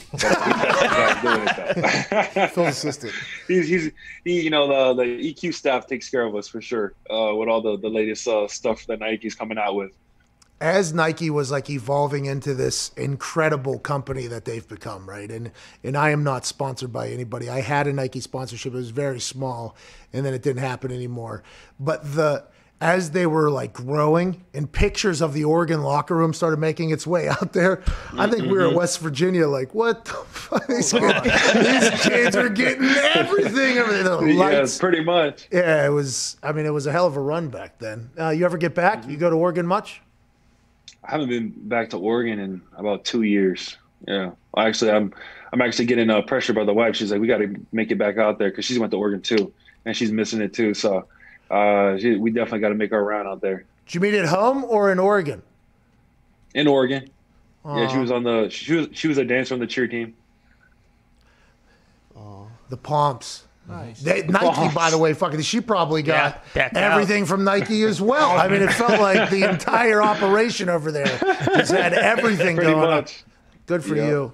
Hey, enjoy your off season, man. Thanks for sticking around, Indy. I think everybody would very much understand if you decided to go back to your home, Hawaii, every once in a while. But we appreciate you, man. Good luck, ladies and gentlemen. DeForest Buckner. Appreciate y'all. See you, man. Get some books. I didn't hear what he said there at the end. Said it. Love you guys. Thanks for having me. Can't wait to get Carson Wentz in town. I appreciate you guys. He's a gamer, huh? Yeah. Everybody's a gamer, it feels like, huh? At this point, everybody's just kind of doing it. Is that going to be the biggest takeaway from the quarantine? Is that everybody started gaming? Yep. Yeah. I became a gamer. Oh, yeah. I do real life gaming, though. That's People right. forget. Also, Carson Wentz. Stop sending gaming chairs to this office. Stop doing it. I can't do it anymore. We have, I'm sorry, Diggs, you were saying something that was really good, but whenever we're talking about gaming here, we got to talk about gaming. You know, I'm dipping my toes into the gaming waters here. Oh, you're in it. I'm enjoying it. I'm loving it, okay? Yeah. I'm enjoying it. I'm in my Oculus every single night. Oh, yeah. Boxing, ping-ponging, getting car sick on new games that I'm trying. Beat Saber. Yeah. And that's why you need a gamer chair. But these gaming chairs need to stop showing up at this office. Come on. By the way, that's why we're doing gaming chair giveaways. That's right. Shout out to these chair companies that are just sending chairs in mass volume. It feels like they ran out of room in their fucking warehouses and are asking our office to be their fucking warehouse. We have 30 boxes of these chairs. And by the way, they come in these boxes that are the size of a freight, like almost like a train. It looks like they're massive boxes. They're great moving 65-inch boxes. TV in there. Traeger grill. It is like a grill is in there. And we're just stacking them alongside the walls. It's almost like it's become our wall now at this point, is these chairs. It was good for Zero production, though, because we put the projector on it. We have been using them to raise the levels of things. So we do appreciate that for sure. But Mitt's only got so many arms. He can't build all these things. I mean, he's the only one that knows how to build these things. he is an engineer. Yeah. That's right. He is. Well, Bill put together one of those, remember? Because he got a company to send 15 of them so he could take one to his house. His personal one, right. And that, by the way, is the most comfortable one. If I was to start ranking these gaming chairs now that I've seen a bevy of them at this point, because Zito and Bailey have been making side deals with these gaming companies. Still haven't got a desk, by the way, but see, we'll look, figure that out. This is what Zito does. He There it finesses is. our office into becoming a warehouse for his little side hustles, No which side is what's hustle here. currently happening right Main now. hustle. It's all of us. It's all of us. Bill took One the team, one comfy dream. chair home to open his Pokemon cards on, too. Yeah, Bill had a live Twitch stream last night opening Pokemon cards. I did miss that. Will not miss that ever again. Yeah. We got a rare Charizard. He didn't promote it well enough. Let's get to a phone call, shall we? Let's go to Mike over there in Maryland. What's going on, Mike? Hey man, not much. How you boys doing today? Hey, we're all right, man. Just chit-chatting about our office becomes a collection of people's side hustles on a regular basis. I mean, these chairs, I had no idea these companies existed, 10, 14 days ago. Yeah. Now they're the only thing you see no matter where you turn in this office. And we have a large office. It won't be as big as the office we're heading to. But I do believe, even with the office we're headed to, the chair collection that we currently have in boxes would take up 25% of a 15,000 square foot property at this point. No more standing people. The UPS guy's getting fucking sick of it, too. He is. Yeah, but he's shredded now from lifting all of them and carrying them in. People send incredible things to this office, and we are very thankful for a lot of them. Some of them, like, all right. Just send a desk. Zeet. See what just happened there. And we appreciate people that send us stuff, okay? We do appreciate gifts. That is very, very nice of you. Very, very nice of you.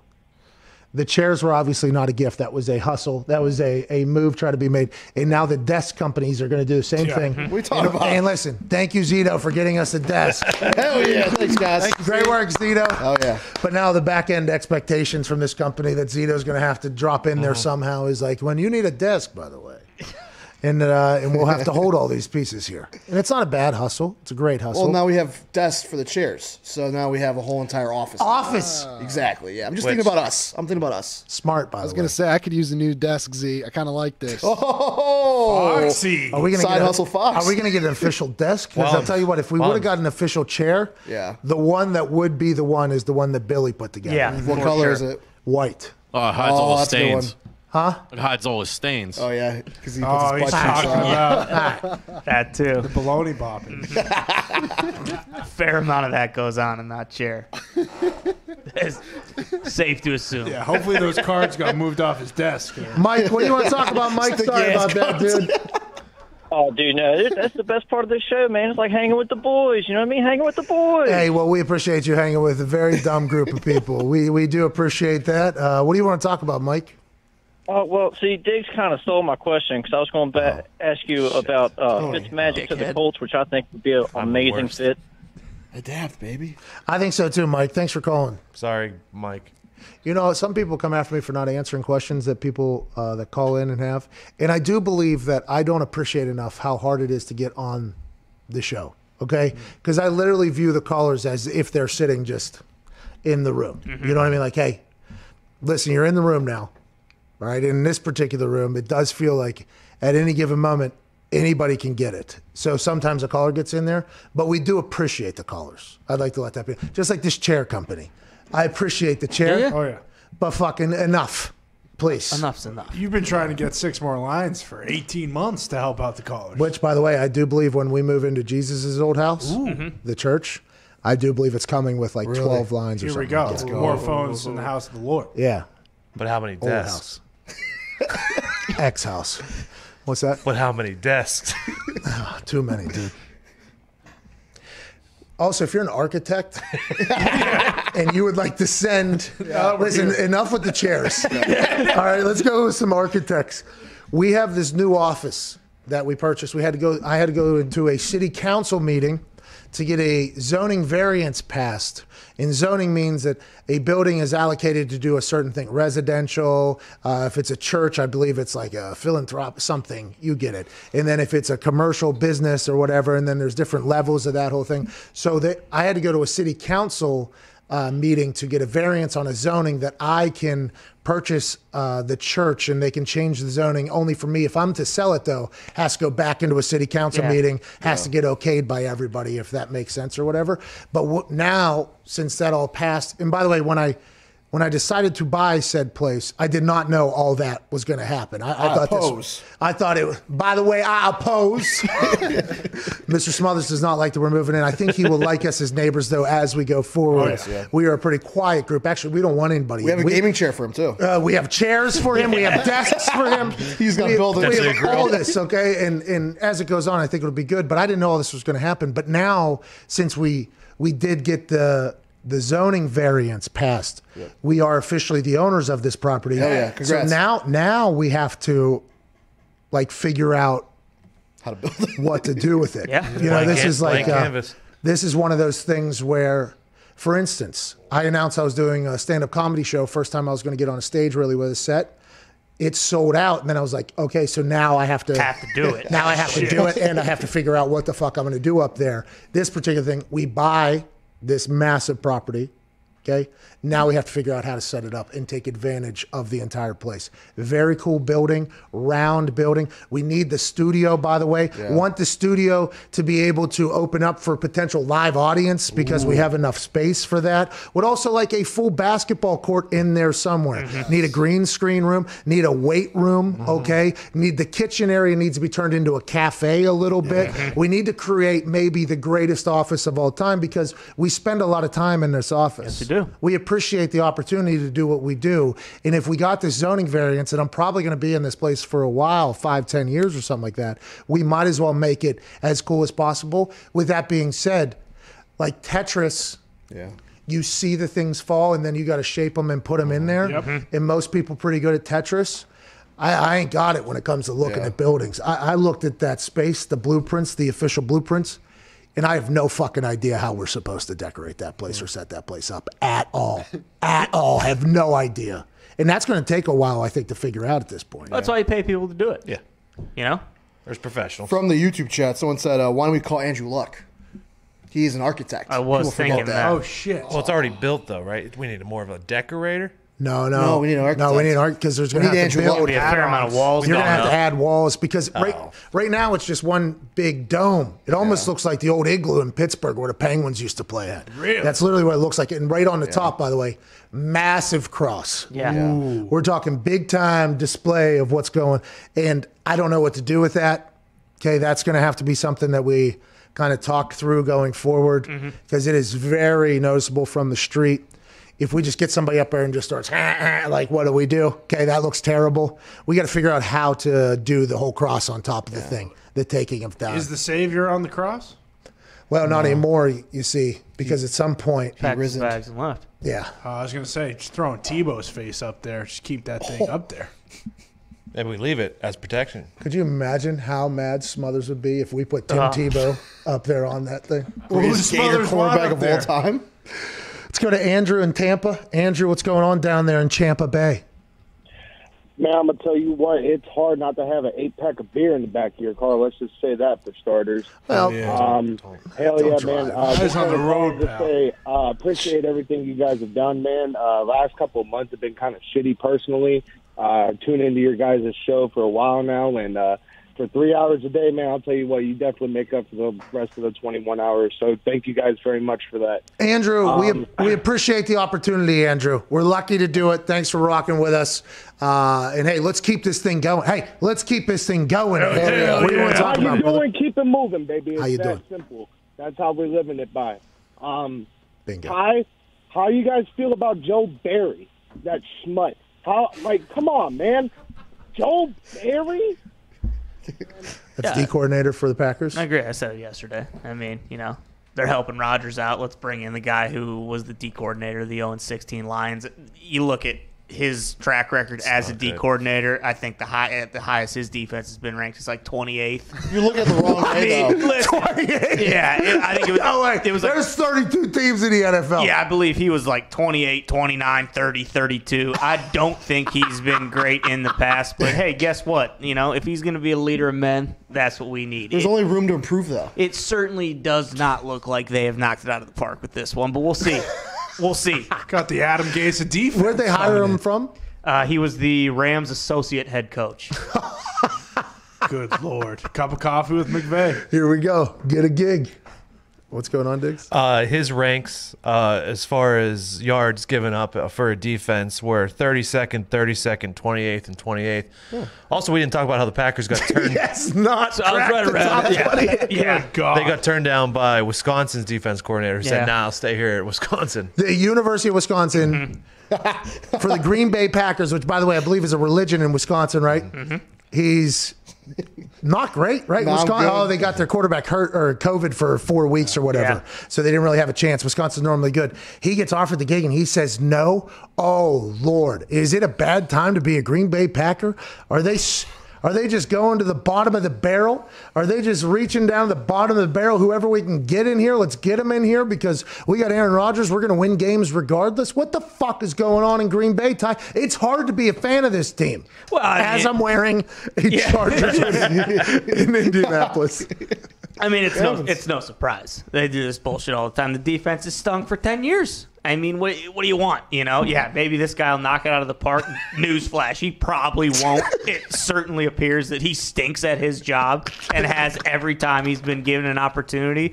But hey, who knows? Maybe we'll get, a couple pieces. Good guy. Yeah, I mean, otherwise it's the same deal. The offense got to score 50 points a game next year, like they do every fucking year. Hey, we're going to say it, though. Probably a good guy. Probably a good guy. Yeah. Probably a nice guy. I'm sure he's a nice guy. He very clearly stinks at his job. Let's go to Cameron. Cameron in Virginia. Cameron, what's going on? Might be. What up, Pat? Long time listener, second time caller, man. It's my fucking birthday today. Happy birthday, Cameron. Happy birthday. Happy birthday, man. What do you want to talk about? Hey, big fan of this show. I watch the show all the time. Like, I got my own radio station show here in college. I'm a big fan of you. But what I want to talk about is, for the next, 3 to 4 years, are the Steelers going to suck? Like, I'm very terrified. Like, they don't have a quarterback at all. Ben needs to get out of there. Whoa. Are they going to suck for a while? Cameron, Virginia, we appreciate you. I wonder what school he goes to. Could have got a plug in there for your show, by the way. That'll probably come. Or maybe not. I mean, I rarely do it there. And thanks for calling and listening. The thought of the Steelers going all in around Ben Roethlisberger, just like Tampa Bay went all in around Tom Brady or something like that, is something that Steelers fans should think about here, because the future, Mason Rudolph? Nope. No way. Darnold, potentially, I guess, if you guys are going to make a big trade. Dewey. All right. Thank you. Thank you. Dwayne Haskins. Dewey. Yeah. Possibly. Hey, possibly. But they're not wasting any money bringing in Dwayne Haskins in. They're still going to go with Ben, right? Like, that's the thought is here. We're going to go with Ben. Ben's going to be our guy. We're bringing in a new offense, which is interesting at this age. But Tom Brady did this just a year ago. We'll try to go ahead and win one for Ben as opposed to push Ben out. Is that the mindset? Ben is most likely going to be the quarterback moving forward, at least for next season. They are meeting this week to make sure that can happen with the contract, because you can't pay him what he's supposed to make next year. So as long as they can get the contract figured out, Ben will be back. And yes, Ben is the best option for next year because there is no one else. Let's available. go. One last call here before we get to a break, which we have missed, I guess, dearly here. Phil in Philly. What's going on, Philly? Hey, Pat, what's up? Hey, just hanging out. Good to hear from you again, Philly. How are you doing? I'm pretty good. You probably missed it. You probably missed this yesterday, but did you see the guy, the CEO of DraftKings, asking for 100,000 retweets for $100 yesterday? What? Is that real? Just happened. Philly from Philly. What a human. What a fucking human Philly from Philly is. Yeah, very interesting. We did see this. Okay, so DraftKings CEO. Here it is. Yeah, so we had it in the chamber, Philly, from Philly. Just want to. We were potentially going to talk about it because we did see it. But if it came up, it came up. You know, kind of an interesting. So Jason Robbins, who's the CEO of DraftKings. Okay. I did not know who Jason Robbins was before said tweet. Nope. And to be honest, this is quite an introduction to Jason Robbins, okay? Everybody knows we gamble with FanDuel, but we very much understand that there are plenty of powerhouses that are going to be in the sportsbook game. We think FanDuel is the most fun. They help us out with boosts. Yep. They have the great tech app, convenient, most bets, everything like that. Yep. But I have a lot of respect for the other sportsbooks as well, because this is only going to grow, you would assume, than shrinking like that. So you got to do what you got to do. Jason Robbins, CEO of DraftKings, had quite a moment on the internet there. He puts out a tweet. If I get 100,000 retweets, okay? So I think maybe he added an extra zero or something like. As somebody who I've been on Twitter a long time now, okay? I love Twitter. It's my favorite thing at all. Maybe he meant 10,000 retweets or whatever here, and maybe it was just this whole. If I get 100,000 retweets of this, I'll select one random person who retweeted it for a free $100 credit on DraftKings. Okay. I don't know if Jason Robbins meant to slap Twitter right in the mouth, but that's kind of what he did right there. You got people I think Jason Robbins, if he meant to put 100,000 in there, even 10,000, even 1,000 retweets for $100, you have somebody who has, I think, no respect for the people of Twitter.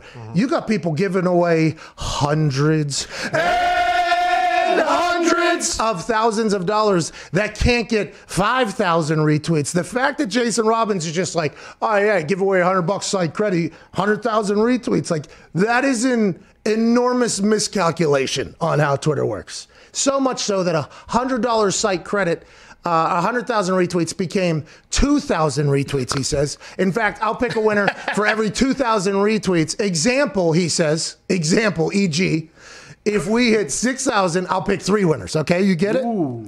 So every 2,000 retweets, I'll pick a $100 winner. We'll count all retweets up to kickoff tonight. Okay, this is Super Bowl day, hot time on the internet. And by the way, it didn't, he said, keep it going. Still need a little over 1,500 more. Okay, so you're looking for 2,000, need 1,500 more. Okay, so less than 400 people or whatever. I think it's at 669 retweets right now or whatever. I just think that somebody that doesn't fully understand what Twitter is and how it operates and thinks that they do or whatever. And this is not Jason Robbins' fault. Okay, this is an entire maybe group of humans that are in some positions of power in a lot of different places that, you know, they're being forced now into dabbling on the internet. And there's a lot of people that have been on the internet a long time. A long, long time. Yeah. And the people that have been on the internet for a long time that profit off the internet, I think those particular people that don't understand the internet need to start having a lot more respect for those motherfuckers, okay? There's a lot of OGs on the internet that have made a lot of money, that are a lot smarter than a lot of these old motherfuckers that are getting into the internet world. And it is fantastic. And I'm not saying me at all, by the way. I have had the pleasure and luxury of learning from people that have already gone through the quest west for the gold back in the day. There's already people that have gone through the internet business that I could watch. I'm not even talking about that. I'm talking about the people that get the internet that are basically going to be in charge of all businesses going forward. And then you got that other group that thinks they get it and they're trying to learn it and they have no fucking idea. 100,000 retweets for $100 site credit is just the biggest slap in the mouth to the internet. And he had no idea. He had no idea. Drops it down to 2,000, drops it down. At that point, bud, you've already lost. You might as well just hung it up and just moved on for a new contest with a better thing. That's the way the internet operates. And it's kind of fascinating to watch the business side of this whole thing unfold with the internet and how everybody now wants to be on the internet. Well, you should have responded too, like, just kidding. Just kidding. I got hacked. I got hacked. Yeah. I got hacked. Double down, triple down. I do like the Philly from Philly, though, wanted to stir the pot there a little bit. Only 1,500 more. And by the way, DraftKings guy isn't the only guy that has done this. No. There's a lot of people that have attempted things that are as egregious, but just in different avenues or whatever. It is fucking hard to get 100,000. It is rare. It is very, very. That is hallowed ground up there. I mean, that is insane. I don't even think he could have offered up $100,000 in site credit to get 100,000 retweets. And I think because then you're relying strictly on people that are in states that can use DraftKings to retweet that, and nobody else. 100,000 retweets is mass. It might have had to have been $1 million. Yeah. To get anybody to move on that. Because as soon as somebody sees that, fuck that. All right, we got $100 site credit, 100,000 retweets. What a go here. You know, I'll go ahead and push your entire narrative for $100 site credit, possibly 1 out of 100,000 people. Like, what a wild, wild thing to be like, nailed it. This will work. How quickly do you think he was like, oh my God, I've made a massive mistake? Because I assumed he was getting kicked in the shins and taking it on the teeth in the comments too. By the way, and I said this earlier, but I would he's not the only one, right? I mean, there's a lot of businesses that are having this happen at different levels. You know what I mean? And we happen to, because we are in the business a little bit, we get a chance to kind of witness it, and it's like, oh, you're a bunch of stooges. Oh, okay. Oh, so you guys don't even know you're losing right now. You have no idea. Okay. Give $100 away, get 100,000 retweets. This fucking internet's easy. It's the day of the game, too. It's like, dude, maybe do it last Sunday and see if I get 100,000 in a week. It's like you're trying to get 100,000 retweets in 6 hours? Up until kickoff. The comment section on this tweet is fucking hysterical. Oh, I could fathom the hysterical. Internet was relentless with that guy. Oh, my God. Ruthless, I bet. Did the stock move at all? I wonder if that is it. I don't know much about the stock market, but I do know, for instance, if Elon does something awesome, Tesla goes up, right? That's what happens. Yep. If Portnoy does something awesome, Penn goes up, right? That's how this whole thing. If their CEO of DraftKings puts out, I need 100,000 retweets for $100, does the stock go down? Because that would be a fair market then. And if we're not in a fair market, we need to start taking advantage of numbers only going up, it seems like, for a certain group of people. By the way, Elon Musk, $1.5 billion in Bitcoin. Oh my God. He's our resident alien. If he's doing things, we got to think about it. Got to think about it. Dead. I don't know. He's still doing the same with that. He's in both. What, Doge? Okay. No, I think what happened with the Doge thing was I think he was dabbling in Doge to see if he could control markets like he could. And as soon as he said, yeah, he's like, okay, now I'll go to the one that has, a little bit more profit upside as opposed to the 6-7 cents. But Doge is still going to the moon. I mean, hey, just because Elon has moved his efforts to Bitcoin, that does not mean that the Doge community, the Doge hounds, one has a lot more upside than the other. Which one? Doge. I mean, if you put $100 in Doge, it's much different than putting $100 in Bitcoin. Well, because where Bitcoin's currently sitting at? Correct. And many would say Doge is at its highest as well, though. No. Yeah, that's literally what everybody is. Elon would say different. Let's get to a break. The internet is an awesome place right now. I mean, it is a fantastic place right now. You got things popping off in the economics world. Mm-hmm. You got quarterbacks moving out of town. I mean, you got shit popping off everywhere. You got 100,000 retweets for $100 somewhere. Yeah, he should have just committed to it and spent like $1 million on fake retweets. Just a bunch of fake accounts retweet. He probably didn't even know. Didn't even know. Unaware of them. Yeah. Probably, there was probably the next day, maybe as the game was kicking off, somebody in the company was like, you know, it would have cost us a little bit, but we could have got those. Could have got that thing up there. Now, it will eventually come out that we did that. And that will be tough to swallow, but we'll get past this current fire if we would like to do so. On the positive side, hey, got to keep that $100. That's right. That's good for him. That's right. Hey, it's hard. The internet is not an easy place. You got to be very committed to the internet, which is why I respect the internet, because you have to earn it on the internet. That is something everybody bashes the internet, but on the internet you have to earn it. It's not like, hey, you'll be handed this. No handouts. You have to earn it every day, because every day is basically a year on the internet. Success is rented. Not owned. And payments due every single day. That's right. JJ Watt. Let's get to a break. Answer some calls on the other side. This is the Pat McAfee Show.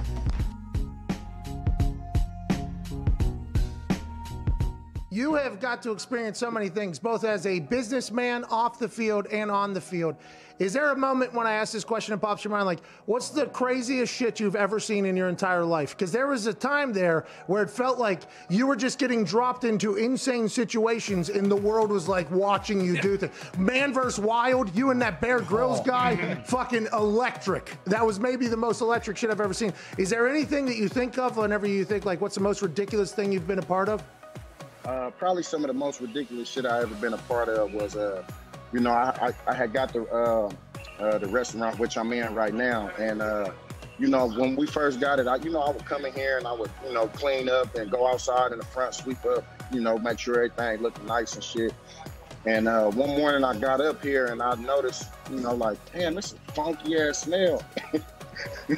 And I looked, you know what I mean, to the side of my front door, and it's a big ass pile of shit. And I'm talking about human shit. Yeah, and it's right on the side of the door. So I was like, somebody done came and popped the shit right in front of the door. Like, oh, this shit is crazy. Like, I can't be in here serving food. Motherfucker come walk in and they smell straight ass cheeks when they come in there. Like, I don't think that's the restaurant I need to eat in. So, man, I get the water hose and I'm hosing it down, and, you know, I see, you know, we got a couple, you know, dolphins that usually walk back up in front. Hey, man, did you do this? Like, oh, no. So, you know, one of them owned up to it. I said, look, man, check it out. So you don't do this no more. Look, you come by here, we get you a, you know, I mean, we get you a broom and you know, you help us, we help you. You feel me? And, you know, we put together a little, I put a proposition together for him, and I ain't cleaning up shit no more. It's a win-win. It's a win for everybody on that one. Hey, one of your former teammates. Yeah, hey, everybody wins. You're helping the people, man. That's awesome. That's why people love you. But hey, one of them owned up to it. Just a line of questioning. The line of questioning. His name is Willie. Willie owned up to. Matter of fact, he just left out. He's saying, sweeping up. He's like, hey, what's up? Oh boy, I've been looking for you. You feel? Okay. Yeah, we bust down together up in the front of the restaurant to get it all cleaned up and everything. Hey, you're helping people. Hey, Willie went from shitting outside to working inside. Let's go. Yeah. All right. Let's go, Willie. Let's go. Give it up for my boy Willie, man.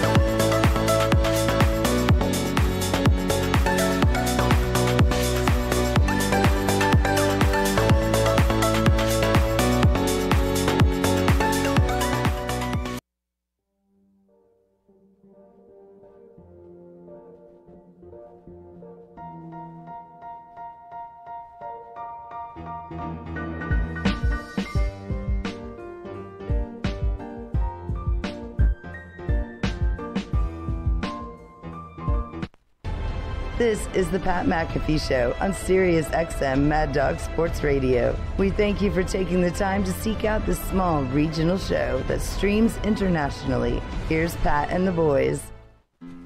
Shout out to the conversation we were just having, by the way, before we went into break for the small regional show thing. True. Yep.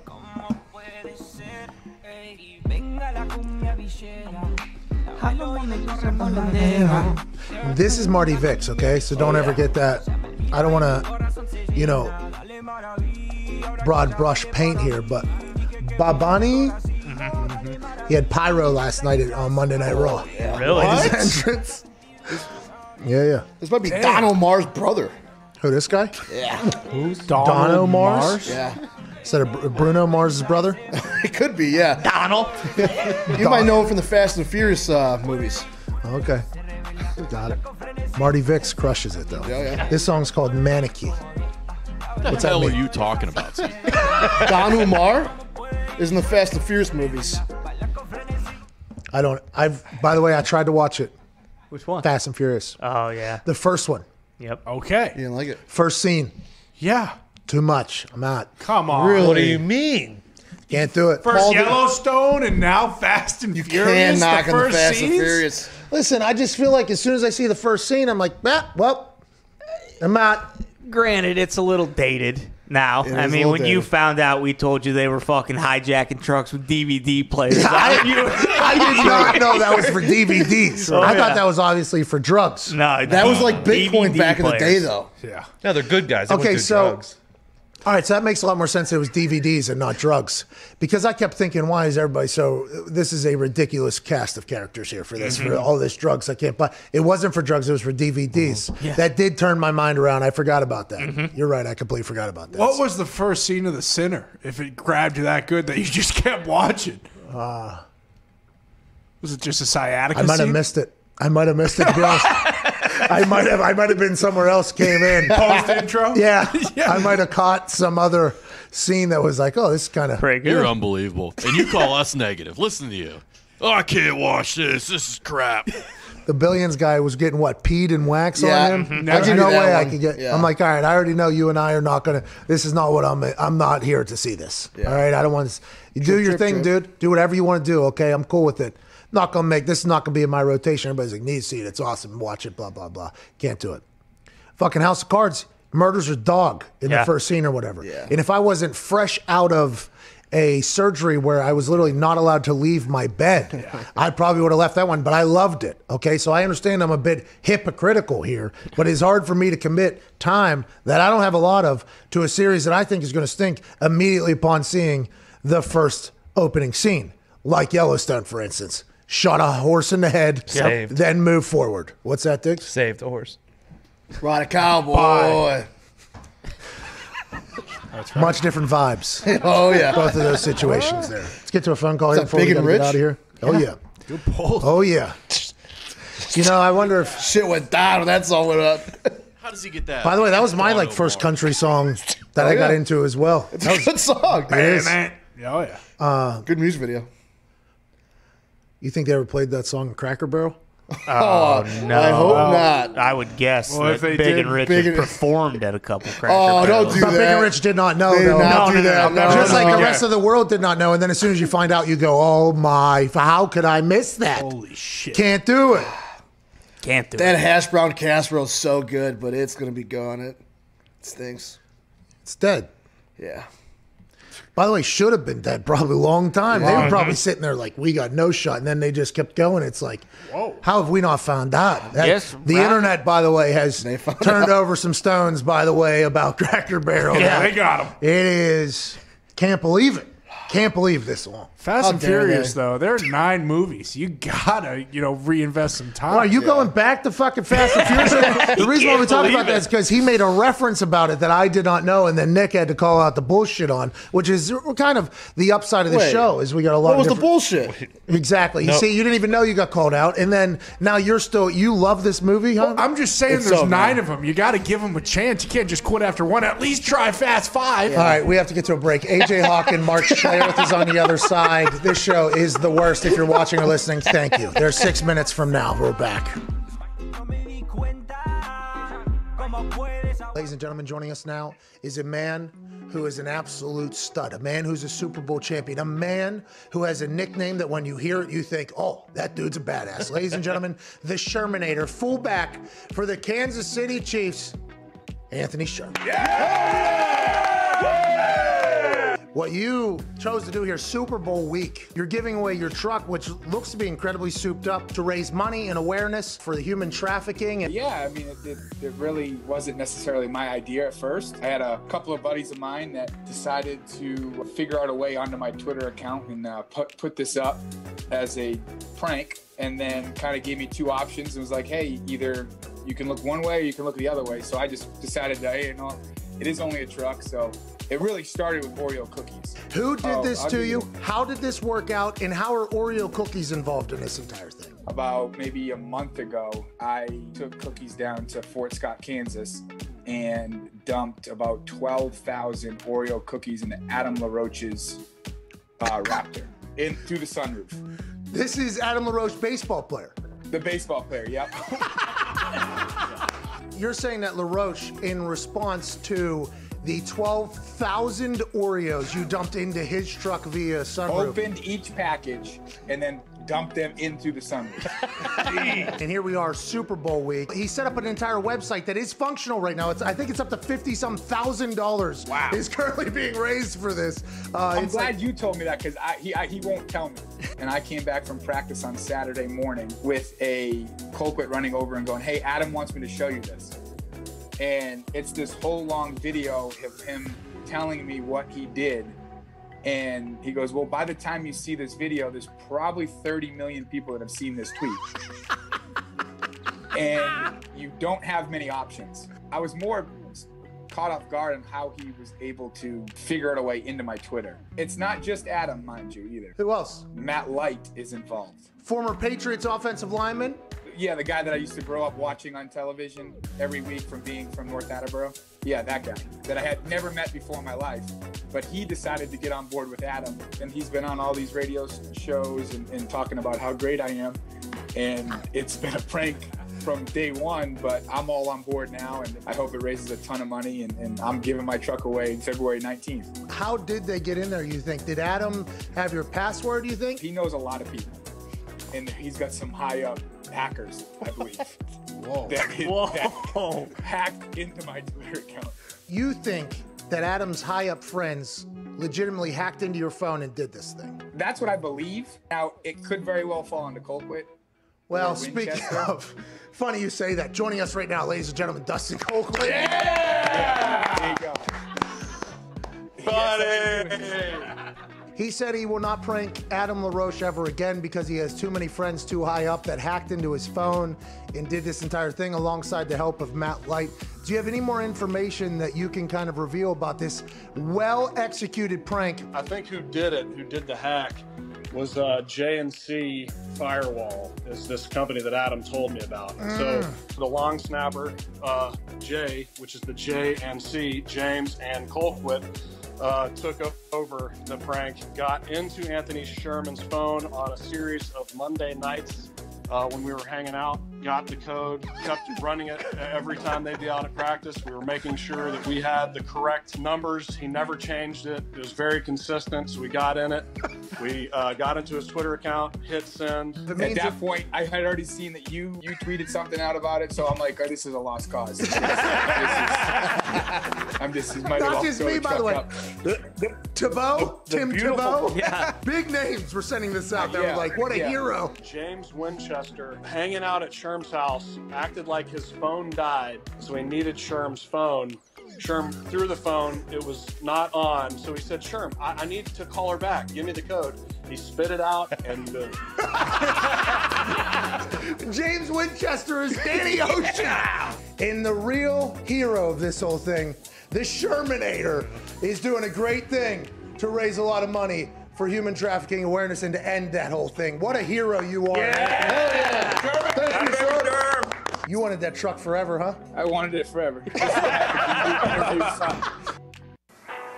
Hey, listen, tonight, you in the red, you in the blue. I hate you both, and fuck you too. Before I leave here, I'm knocking all of you out. Cheers. Oh, let's go. Let's go. Fuck you. Fuck you. Fuck you. Fuck you. You too. Fuck you. Fuck you. Fuck you. Fuck you. Bang. And I'm out. Get me out.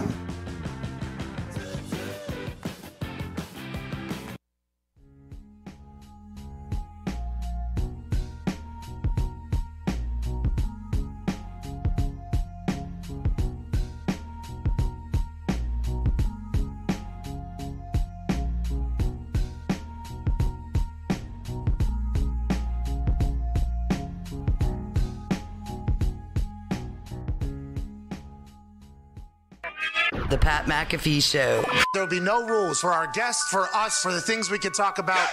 Speaking his mind. I've never had a problem expressing my opinions or my thoughts or anything like that. While being relatable. I haven't had that manufactured fake-ass celebrity that a lot of people have whenever they go on those big networks. I've had a chance to really build my crew, build my following, build my audience. And ridiculous. What am I supposed to do? So I'm supposed to look at something that I can definitely afford and say, nah. Is that what I'm supposed to do? The Pat McAfee Show starts in 3, 2, 1. Welcome back to the Pat McAfee Show. I don't know how we would tie me to golf if we were to do that certain thing, but hour 3 of this particular show is about to begin, and it's going to be good. Woo! Shout out to Twine for that beat drop. Joining us right now is a college national champion and a Super Bowl champion, Mr. AJ Hawk. Yeah! How you doing, AJ? Doing good. Is Schlereth coming on? Yeah, old Stink will be joining us here in a couple moments here. Whenever we run the opening video package, we have to end video package, then FaceTime third guest due to lack of computers or plugins into the studio thing. I can figure it out. Which will be changing, by the way, whenever we move into the church. Shout out to the architects who have already sent over their plans or ideas for how they would design the new office. Isn't Miss Hawk an architect? Interior designer, right? Oh, yeah. I'll bring her in for cleanup then. Fix it all up. So you got it? You officially got the building? Yeah, we got it, dude. Got the keys. Wait, stick around. Got the keys. It's, Hey, what's with the pizza up by the date? National Pizza Day. Oh, it's National Pizza Day. That is interesting though, because Get your mind out of the gutter, AJ. because there will be people. There has been already. Oh, yeah. First thought. Zeet, can we not clarify a little bit? Zeet. It's off. Jeez, Even the worse. internet. Now it's worse. Now it's worse. What do I do? Took it off towards the end of the show. This It's was back up. pre-204. Yeah. This is post-204 Eastern Standard. It's back up. It's back up. By the way, I'm already getting people saying I already got 2 tweets this morning. Really? No. Say what? Oh, good lord. Way to go, Zeet. I would love like to pizza. say it is National Pizza Day. Hell yeah. Yeah. We had pizza earlier. Put some pepperoni on that. And chili, by the way. And we had some chili on the side. Ladies and gentlemen, joining us now, a man who has his own line of chili that is fantastic. Oh, Yeah, the best. stinking good. Have some in the office either right now or we just finished it. Ladies and gentlemen, Super Bowl champ, Pro Bowler, member of the Broncos 50th anniversary team, Mark Schlereth. Yeah, always good to be with you guys, man. Thanks for having me. Hey, great year you had this year. Thank you, Steve. I appreciate that. I think you committed a lot, obviously, with the COVID protocols. I thought you called great games this year. Every time you came on our show, you delivered. I appreciate hell of a season by you. You know, I'm not sure you can win any more Super Bowls in this world, but I think this year you had the team that could do it. You had a hell of a fucking run here, Mark. Well, I appreciate that. I tell you what, somebody asked me about broadcasting games in the NFL this year, and in all its imperfection, I thought the season was perfect.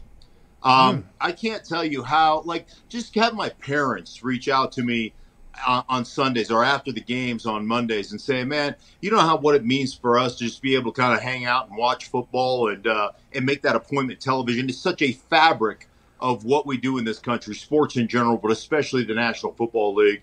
And to get through this season, the way they got through this season, to just kind of muscle through it. I mean, I broadcast a game that didn't have any coaches. I broadcast a game that didn't have any quarterbacks. And I broadcast a game that didn't have any running backs. And it was still perfect. I loved every second of it. So I was just happy to be a part of it. Hey, speaking of your parents, do they give you constructive criticism on your broadcasts on how you do? And were they like that as when you were playing too? No, my parents don't know shit about football. They really don't. They're just fans of their son, So they were just happy to be, they're always like, "Oh, I thought you were great." It doesn't matter what I did. I get 4 holding calls, and I would have been great. So they don't care, and they really don't know anything. So yeah, they don't. Well, that's fantastic to hear. Yeah. Congrats on the success. It seems like you kind of had to do it all on your own in football. So without them knowing anything, unbelievable what you were able to accomplish at this point. Speaking of accomplishing, Tampa Bay Buccaneers, Tom Brady, obviously. But as an offensive lineman, you have to like the fact that it was the run game that really changed Tampa's year, I think. You know what I mean? The ability, even in this pass-happy football season that we had, the NFL that we live in, which is much different because of the rules. If it's not for playoff Lenny, if it's not for Ronald Jones, that Tampa Bay Buccaneers offensive line, we're talking about a whole different world, aren't we? Yeah, what's interesting is I think you can go through the entirety of the playoffs. And to me, if you dominate the line of scrimmage, both offensive line-wise and defense and defensive front seven, you're going to win. That's just the way this league is constructed. And as much as we try to deconstruct that and make it about something that it's not, you show me the teams that are the toughest teams. You show me the teams that physically put a whoop ass on the other team, and I'll show you the team that's going to win. And I tell you what, throughout the entirety of the playoffs, it was that way. I thought the Tampa Bay Buccaneers did a great job. They're a pretty simple running game. If you ask Bruce Arians, he'll tell you, hey, we'll run 22 duo 15 times, and it's about our back having a choice to go either inside or bounce outside and make that corner get involved, make that corner tackle. And you saw them do that. I bet you 70% of the passes thrown by Tampa Bay were off of play action stuff. And when you have that kind of just precision in your running game and everything that matches off your running game in play action, basically, meshes well. It's amazing how successful you can be as an offense, and obviously they were exceptionally successful with Tom Brady going 21-29 for 3 touchdowns and only 200 yards. But damn, when you're running it like that, good things are going to happen to you.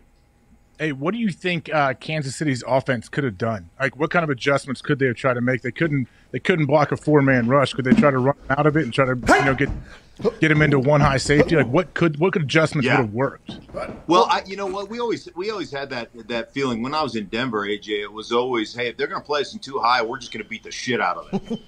If they're going to play it, and in the second half, I mean, that's all they did. They were basically saying, hey, we got the lead on you. We'll trade. We'll allow you to run it. You want to put an 8-9 play drive together and score a touchdown. And ultimately, to me, you're down 21-6 or whatever it was at halftime. You're not out of that game. And you've got to match physicality with physicality. And if they're going to allow you to run it, and they did, they allowed you to run, they invited you to run it. And it was almost football hubris. It was almost like, hey, man, we've won the way we've won throughout the entirety of the last couple of years, and we're not going to take what you're giving us. We're basically going to continue to try to throw it over the top. And I tell you, when you watch Tampa's defense, and I've gone back to the coaches' tape watching them, they were more versatile or more multiple than I thought they would be in coverage. So they did a lot of different things during the course of that game. But I think the biggest thing, AJ, and you'd be better at explaining this than I would, when you start to be able to expand your drop, so a hook drop guy, he's 8 to 12 yards deep outside the hash type of thing. And when you start to expand that and take throws away from a quarterback, what you saw consistently was Patrick Mahomes, hitch on that first one and knowing, gosh, if I throw the flat, you know what, it's going to be a 1 yard gain. So let me hitch, pull the ball back. And now all of a sudden that pass rush has gotten there. So I thought the Kansas City Chiefs did a really poor job of supporting their quarterback, a really poor job of supporting a hodgepodge offensive line. And ultimately the end result is you got your ass whipped. Do you think Patrick Mahomes, after 22 rushes or 22 hurries or something like that after the Super Bowl, do you think he'll potentially come out and say he's not happy with how he's being treated at the Chiefs with the protection? It is alleged now that Russell Wilson's team has come out and said that they are not thrilled with the way the Seattle Seahawks have protected Russell.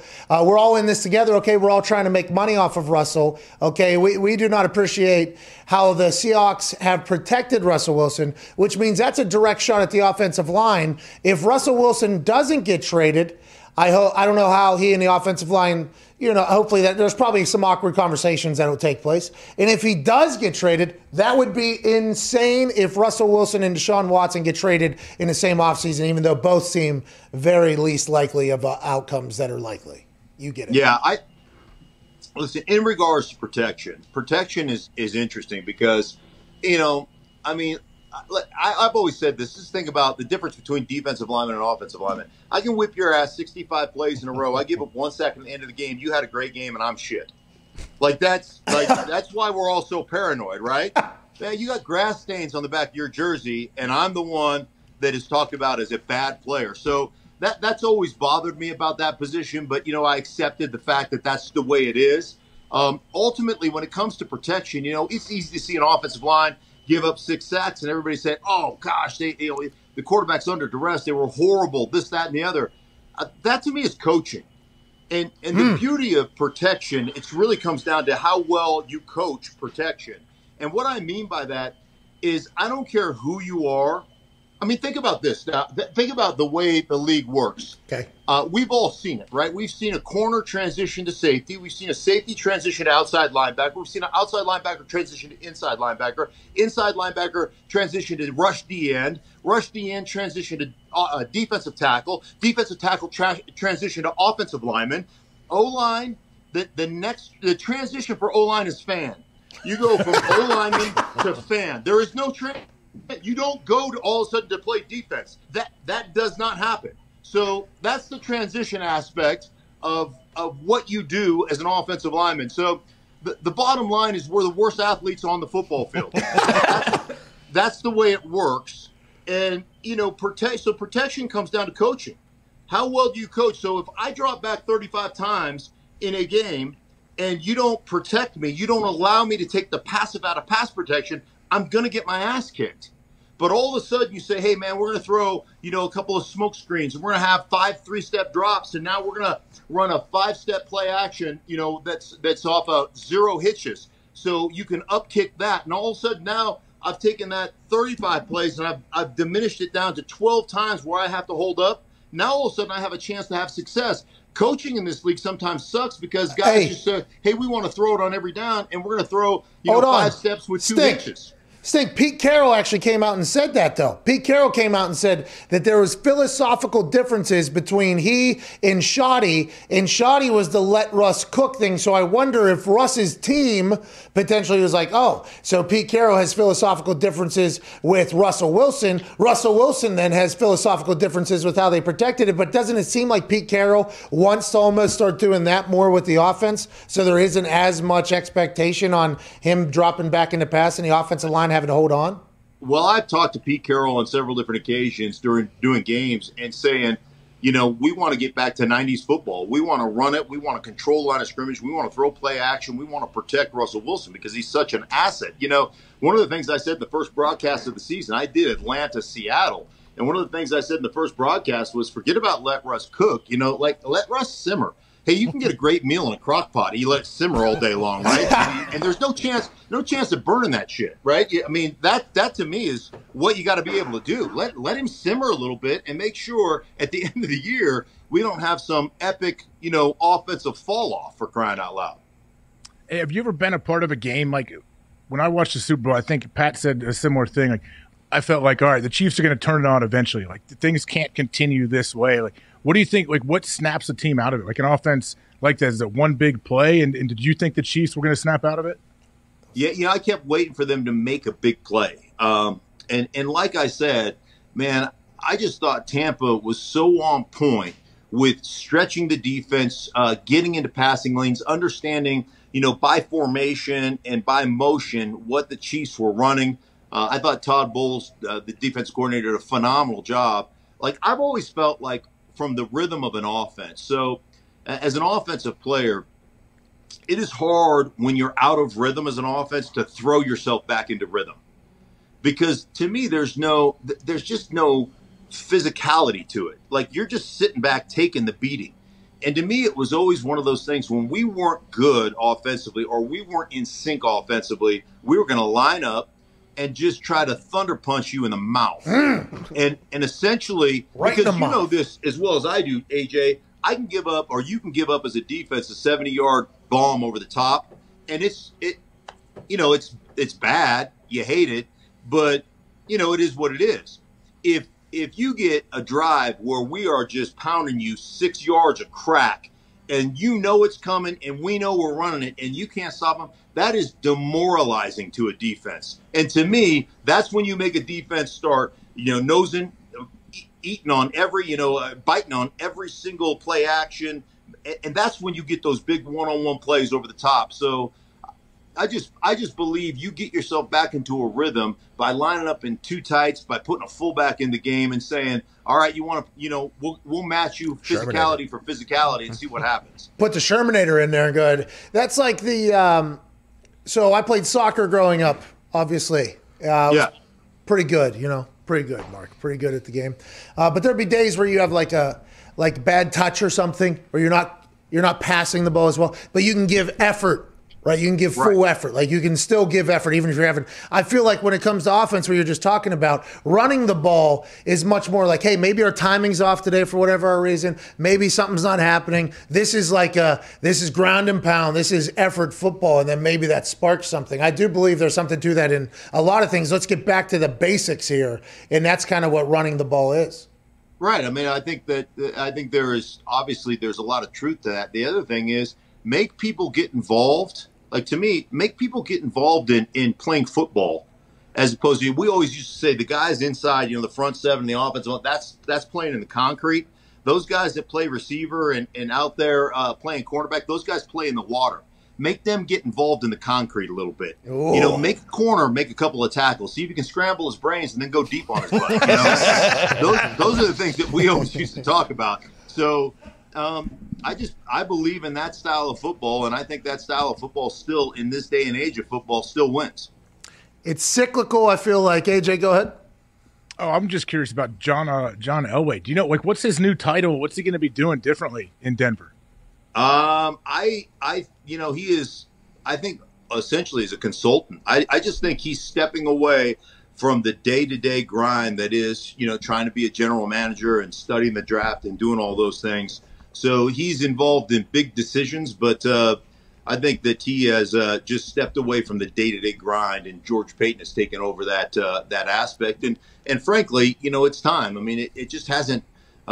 This roster is not good enough. It has not worked out, especially in the last 4 or 5 years with the Denver Broncos. So I think it's one of those things you step away and say, hey man, I need a fresh set of eyes. It's like a play caller that relinquishes play calling duties in the middle of a game and said, man, I need what I'm calling is not working. Give me a fresh set of eyes. And I've been in that situation. I was in a game in Seattle where Mike Shanahan turned over the clipboard to Gary Kubiak and go, what I'm calling is not working. You take over. That's a humbling moment there, obviously. They made it sound like he got a promotion, though, too, through the whole thing, which is kind of nice. I mean, John Elway won a Super Bowl, though, as an executive, I think he had a hell of a run. Enjoy his life now, hopefully. Go enjoy life a little bit, John Elway. Sure. I mean, he's the Duke. He deserves that, right? I mean, he is the Duke of Denver. So, absolutely. He has car dealerships over there still. Can you go get a car from John Elway? Well, me, no, because, I'm too honest on the radio here locally in Denver. You could get a deal. Me, not so much. Okay. Go ahead, Connor. Yeah, Stink, you just mentioned scrambled brains, but Brett Favre is actually coming out with a nasal spray to cure CTE. Is that something you're buying or no? How come you didn't help with that project either? What the hell? Well, I mean, I am one of those guys that believes there's so much faulty research in all that. I mean, some of the smartest and greatest men I know played a long time in the National Football League that I have nothing but the utmost respect for. And when you're researching something and you don't take into account opiate addictions and alcohol and drug addiction and all the other things that go into that depression. If you put one of the things I've always said, it was easy for me to walk away from football because my identity was not being a football player. My identity was being a husband and being a father and being a disciple of Christ. And so I looked at those things and new adventure to me. I don't care what you do for a living. If you tie in who you are with what you do, when that gets taken away from you, you're gonna have struggles because it's identity crisis. We're all gonna get pink slipped or outsourced or fired or whatever the case may be. And I never identified as a football player, man. I played football and I tried to be as good as I could at it, but I was far more identified with being a little league coach than I did being a football player. Well, I hope that team was good. I hope you guys are throwing middle finger fastballs. We whipped out there. ass and took names now. Yeah, that's what I'm talking about. I'm a dick, but I had a sign to hit a kid. There's no question. I will throw at a kid. Yeah, okay. You got to do what you got to do. You got to win a game. You got to move runners sometimes. You got to do what you got to do. Hey, you got to do what you got to do. Hey, quick question though, because listening to you talk about that, it sounded like that was a passionate subject of yours.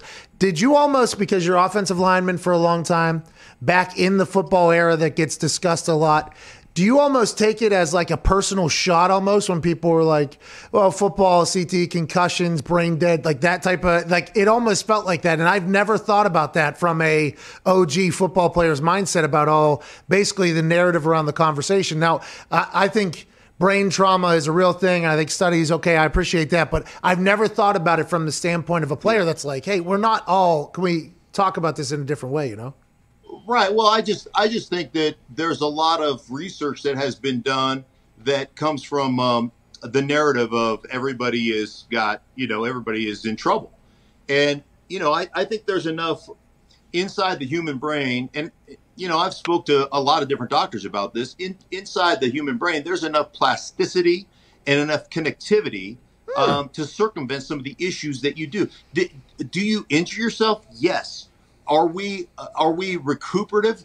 Absolutely. And so that I just believe that if you're healthy, if you're exercising, if you don't abuse alcohol, if you don't abuse drugs, if your identity isn't in being a football player and you don't fall into depression and those things, then I think you have enough, like I said, plasticity and connectivity to overcome some of those things. And I don't think it's ever gets researched like that. I think it's automatically, you play football. Once you're done playing football, CTE and the trauma of playing football, you turn into a monster and murder your family. That's not how it works for 99.9% of us. So I just am offended by the lack of fair and balanced research, in my opinion, of the way CTE is studied. Well, and that affects, by the way, not only your life, your family's life, whenever they're talking. Like, I watched that movie, and one of my best friends, A.Q. Shipley, right?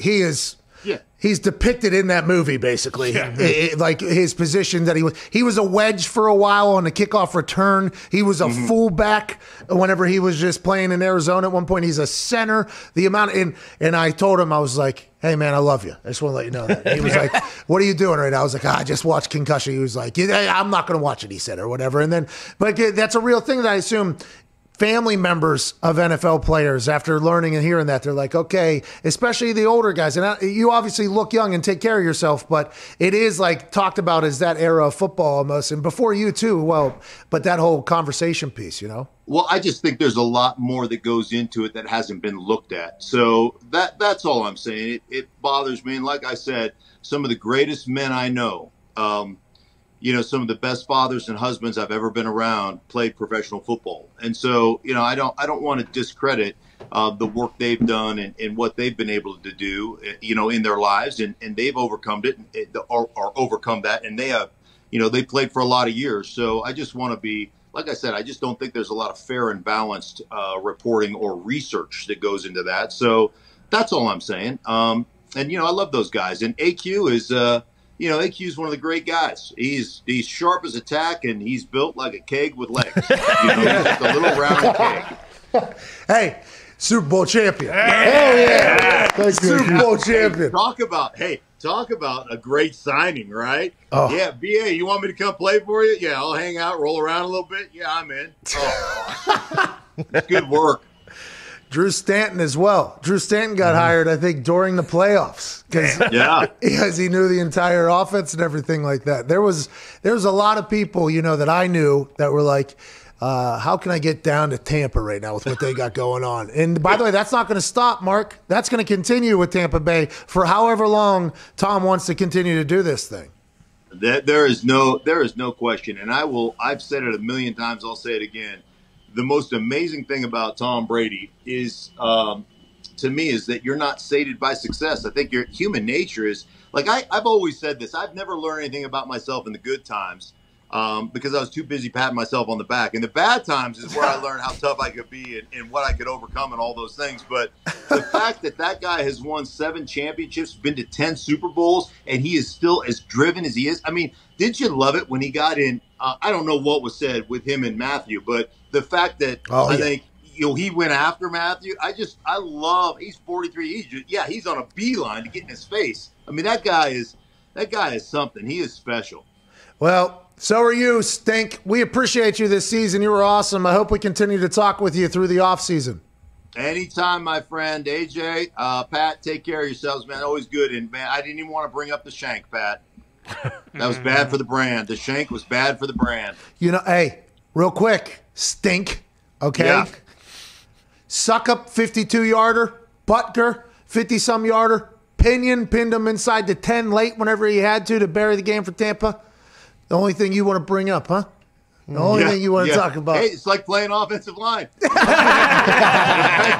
One bad kick and you suck. Hey, that's real, and you can't do that in that moment. Obviously, no. that can't, your teammates. Hey, that's a big moment with your like. For instance, as a punter, you only get a certain amount of situations that are big, right? For me, I had one in the Super Bowl backed up before half, just like that, punting to Reggie Bush. Wasn't a great punt. Wasn't a shank, though. Then there was one against Houston. We were up 2, I believe, less than a minute left. We were on the 3. We got a penalty. We're on the 1.5-yard line. Have to punt that because field goal wins the game for them, right? So I hit an absolute bomb. There's only a couple of those. In your own end zone in the Super Bowl is one of those moments where it's like, hey, got to make a play here, and that's it's got to feel like being 3rd and 12 on the 1 and knowing that knowing that I hold on every play anyhow, and if I actually get caught holding in the end zone, it's a 2-point safety. Like that, you want to talk about butt pucker? That is one of the because I'm grabbing you regardless. I mean, that's just the way I play. So yeah, it's got to feel a lot. That's got to be kind of the same right there. Well, that's those moments where it's like, all right, need to make a play here, and Tommy's going to have to live with that. I think he'll get around, hopefully, or not to be somebody else, maybe, but there'll never be another Stink, ladies and gentlemen. Mark Schlereth. Thank you, Stink. How about that? Just there, right there at the end. Mm-hmm. Jab. How about that punter, dude? How about the shanking? Now, like I said on Twitter, AJ, a lot of people were realizing the importance of the punting position. And on the flip side, punting position was taking quite a PR kick to the sack while it was all happening. So I didn't really know how to feel about it. AJ, great to see you, pal. How are you? I'm doing well, but it was such a big part of the game. I think, people they can point to that and, it's like you're killing punters and kickers, but also at the same time, don't you think it's opening their eyes to like, wow, we really need to play well here on this unit. Oh, So on this one play that I've never paid attention to, that's kind of a calculated turnover or whatever, there's a lot of pretty important shit that's potentially going to happen here. For instance, a block punt, which could happen on every single punt. By the way, every single one's happening within 2 seconds. All you need is one person to slip or whatever. It's like 80% of the time you lose the game if you get a block punt or whatever. Then like field position, it's going to tell you basically who won the game. And it's just such one little 8-second, 9-second play that can all go to fucking hell if you let it. Punt return, devastating, momentum-wise, team-wise, everything like that. And until you really like think about it in that fashion, whenever somebody potentially shanks one in a Super Bowl, you really don't realize, why it's normally the first meeting of the day in the first practice period every single time. Yeah, Jim Tressel says punt, the most important play in football. Every time he introduced it, like in our special teams, and he would run those meetings for punt too. By the way, Pat McAfee, most exciting play in football, punt. Hell yeah. That's what he said. I don't know about that. I mean, it is exciting. You know what I mean? He's going to drop it. No. Fair catch. You know what I mean? There's normally a lot of, normally routine, right? It seems to be all routine. But there are so many tight assholes running around on that field that could potentially blow a game, and they don't even know what team they're on because they just made the team maybe a day or two ago. I mean, it is insanity. And, I mean, Tommy Townsend put a spotlight on that, and he's going to get he's going to get through it. Okay? Oh, yeah. Tommy's going to get through it. He's going to work on his holding. He's going to work on his punting. You think he'll be with the Chiefs? I don't know. I don't know. I mean, that ball he dropped and then picked up, he hit a bomb. 56, low hang, probably could have got brought back pretty good, but, I dropped a snap one time. Oh, yeah, that's right. That juke guy. Mm-hmm. Punted it inside the 20. How about that? Had to repunt it, though, because there was guys down the field because of the juking and running. Mm-hmm. Can't do that in the NFL. Can in college. That's why in college you see the rollout punt as opposed to in the NFL. You don't see it because nobody can go down the line. Had to do a repunt. The entire team was very tired because they just had to cover the punt that was bombed or whatever. Brian Brahman ran right through somebody and wrapped his entire body around my knee like it was a cast or whatever on that next one. Still got a punt off. Nice. But almost broke my leg. So the rule should be, if you dribble it off the ground, they should be allowed to go downfield. Let's add it. Oh, because Aussie rules football, you got to do a dribble every certain amount of steps. Yeah. We should add that to the game. If you drop a snap and you can still get it off, should be able to let that thing ride. Tommy Townsend wouldn't have the shank. I wouldn't have an almost broken leg. Numerous other people that have to re-kick wouldn't have the thing. If the league is who they are and say they're worried about player safety, think about it, Raj. Are you? But don't you think players would practice dropping the snap and then picking it up so everyone could release? Yeah. Hey, now what? Now it's what? More exciting. Actually, you know what? Way more exciting. Hopefully Dwayne Johnson is watching this because the XFO could absolutely. Bro, he's the hardest worker in the room, dude. Yeah. He's got this on. Listens to everything. He's got his ear to the streets, dude, in the football world. By the way, how nice is this hoodie? You think Dwayne Johnson's going to make hoodies this nice? Hopefully. I hope so with how hard he's working. I don't know with this hoodie, though. This thing is really nice. Am I a Chargers fan? Maybe. It looks good. Maybe. How about the Chargers, AJ? GM on the show. Guy wears for the brand on Hard Knocks. Got me into the NFL. Head coach comes on the show for like 40 minutes. Herbert comes on the show. I mean, now they're sending me hoodies. Is this a recruiting process? It is working. It is working. Someone there is smart. They got some smart people working in the front office, PR, marketing, whoever it is, because, why wouldn't they want to show their people like on your platform? You know it's going to be a fun interview. I think so, too. And by the way, they have good – now, granted, the Rams kind of got in there early, had success early. But L.A., I do believe, is a what have you done for me lately town, right? Oh, yeah.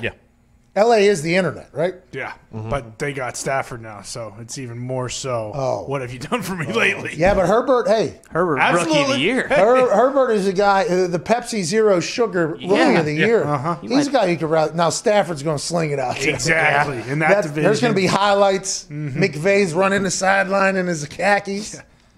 Stafford picking him up, pointing to the sky. Thank you! You're right. It's going to be tough, but they're playing chess, closed Sicilian right now. We got Justin Herbert. Yeah. We got a team. We'll send hoodies out. We'll start doing our thing. We got a Bosa. Give me Herbert. What's that? Give me Herbert. Over staff? Yeah. Wow. Okay, now that is an interesting question. Not even close. Because I'm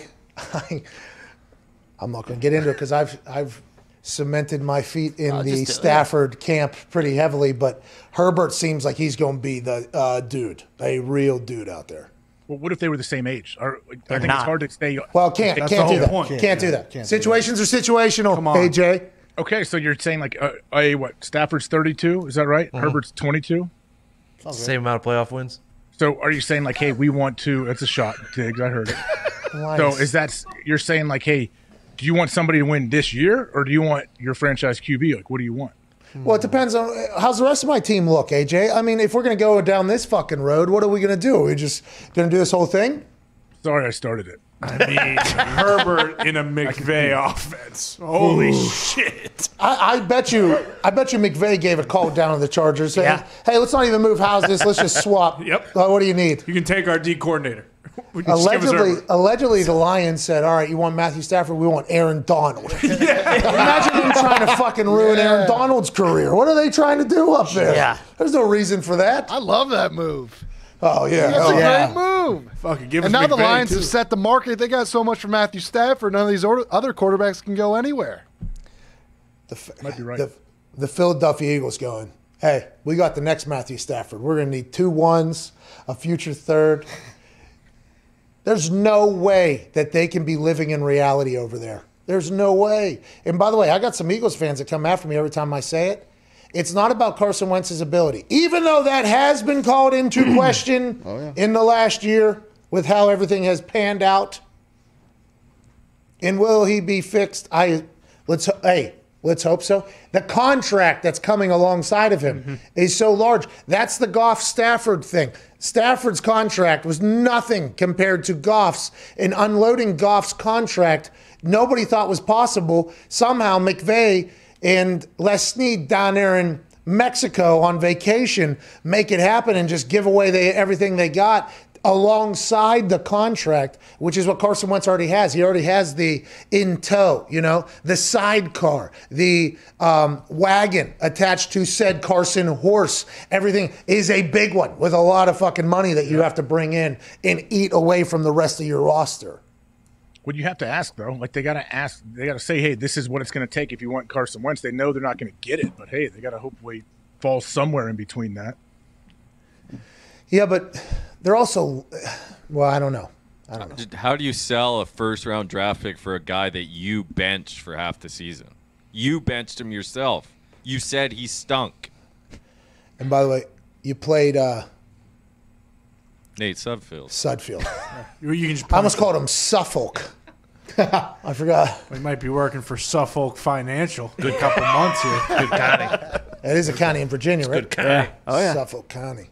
Couldn't you say that was the old regime, though? They're like, hey, what do you guys didn't? You guys benched him. You're like, no, that was Peterson. That's not us. We fired him for That was Doug. No, actually, funny you say that. We wanted him to bench him like first week. So half the season's wrong, actually. We wanted the whole season with Jalen Hurts, but now it's a whole. I mean, Doug Peterson allegedly wanted Jalen. They don't. Then they do this. What's going on? How do these people get these situations? That's the thing. Unfortunately, DeForest Buckner did confirm that Carson will be a Colt next year. Yep. Congratulations. Hey, listen. Quick. And with the way that locker room sounds, I'm pumped for it. Yeah. I think he's going to adapt well. Frank's going to fix him. Colts are going to be really good. Look out, AFC. Especially if Russell Wilson potentially goes down there to Miami. Look out, AFC. What if it's a 2-year fix? They go 7-9 next year. Frank gets shit canned. You're stuck with Carson, and no one can fix him. Oh my God! And his contract. We have to get to a break. 38 minutes into hour 3 here. That's not how it's going to go. Hey, I got faith in Chris Ballard. Hell yeah. 7-9's fine. Jump in. The water's warm. Hey, going to be there a long time, aren't you? That's right. No. Well, 7-10. Excuse me. 17-game season next year. Oh yeah. Everybody forgets. 7-10 sounds so much worse. We're going to answer some calls on the other side, AJ. You excited to talk to the people?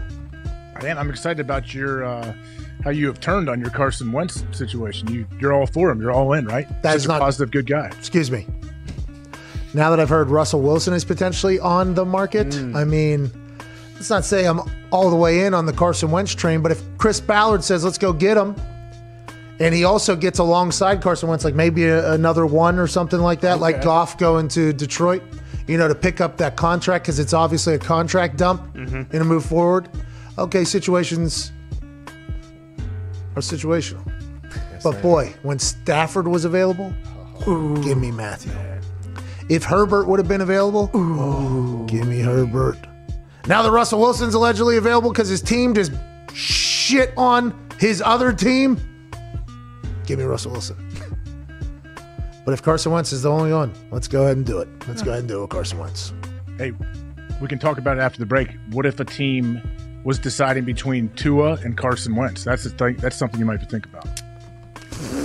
No, I almost just said Tua very loudly, and I'm not sure that's the right answer. I don't know if it is. That is but that's not good for Carson. Listen to the conversation we're having. Yeah. The contract too, if you want to put that into it. Yeah, but we don't even know if there's anything in that one. Yeah, true. The Tua quarterback situation. Chris will figure it out. Chris Ballard's much smarter than I am. If he does it, I have faith in it. But boy, it feels like the Eagles are lying about everything. Who knows who's made any offers? Somebody on the internet who covers the Bears said the Bears made no offer, and they were allegedly one of the top. Everybody's lying. Why are they lying? It's our job to sort it out. We'll take your calls, 1-888-MAD DOG 6 on the other side. The lines are full. As soon as we hang up on somebody, give it a call. We can't wait to chat with you and end this beautiful Tuesday, February 9th, 2021, National Pizza Day, Hour 3 here on Sirius XM. Love za. Why is football the greatest sport on earth? And do you think football is the greatest sport on earth? And why do you like football? That's a really deep question there, Pat. I know. I think I can get a good answer out of you, though. Like, I think you'd be able to talk about it in a way that I think a lot of people haven't because you've been at the pinnacle of it for so damn long and inside of it. And your brain is a pretty fantastic one. We've learned here over the last few weeks, obviously. Last few weeks, that's it. That's all the time we've learned that. I think it's the greatest sport in the world for one main reason. It is a true team sport where it is damn near impossible for one person to dominate an entire game. If you look at other team sports, basketball with 5 guys on the court, I think you've seen multiple players over the years. Maybe one player, maybe 1 or 2 players on a squad be able to dominate and win championships. Baseball, you can have a dominant pitcher and win championships. Soccer, you can have a dominant forward and or goalie. That seems to be a little more of a team sport, but you don't have 11 players engaged at the same time on every play. It is truly a sport reliant on every player on the field to do their job in order to be successful. And I think that's why at times, certain star players can get maybe too much credit and maybe too much blame on the flip side, because it does take so many players at the same time in 3 phases to win football games. And I think that's the beauty and the draw of our sport, is that something new happens all the time, because you are literally dealing with 11 humans on the field at one time who all have lives outside of football, and there's distractions, there's a reliance on coaching, there's a reliance on preparation, there's a reliance on diet and performance. I just think there's so many facets to it that you see something new every single week, and I think that's the beauty in our game. When it comes to the love that I have for it, it's rooted, and I think like any player who's played for a long time, the love is not just about our sport, it's about competition. And I think there's nothing in the world for me that fills that need and that hole I have like competition. I think players who play for a long time at a high level, you have that need to be satiated competitively, and it's a love of going out there and going against guys and being in an environment where you know that nothing is guaranteed. And that's why at times I've taken umbrage to people saying that it's easy, because it's not easy. It's never easy. And I think that's the beauty in our game, is that you see things new every single week. It's never easy. And your only thing you're guaranteed is the ability to compete. I love that aspect of it. I love competing. I love going out there and harnessing the fear of failure, where I think so many people who maybe don't love football as much, the root of that is a deep fear of failure, that you might go out there and your best might not be good enough, and that's not okay with you.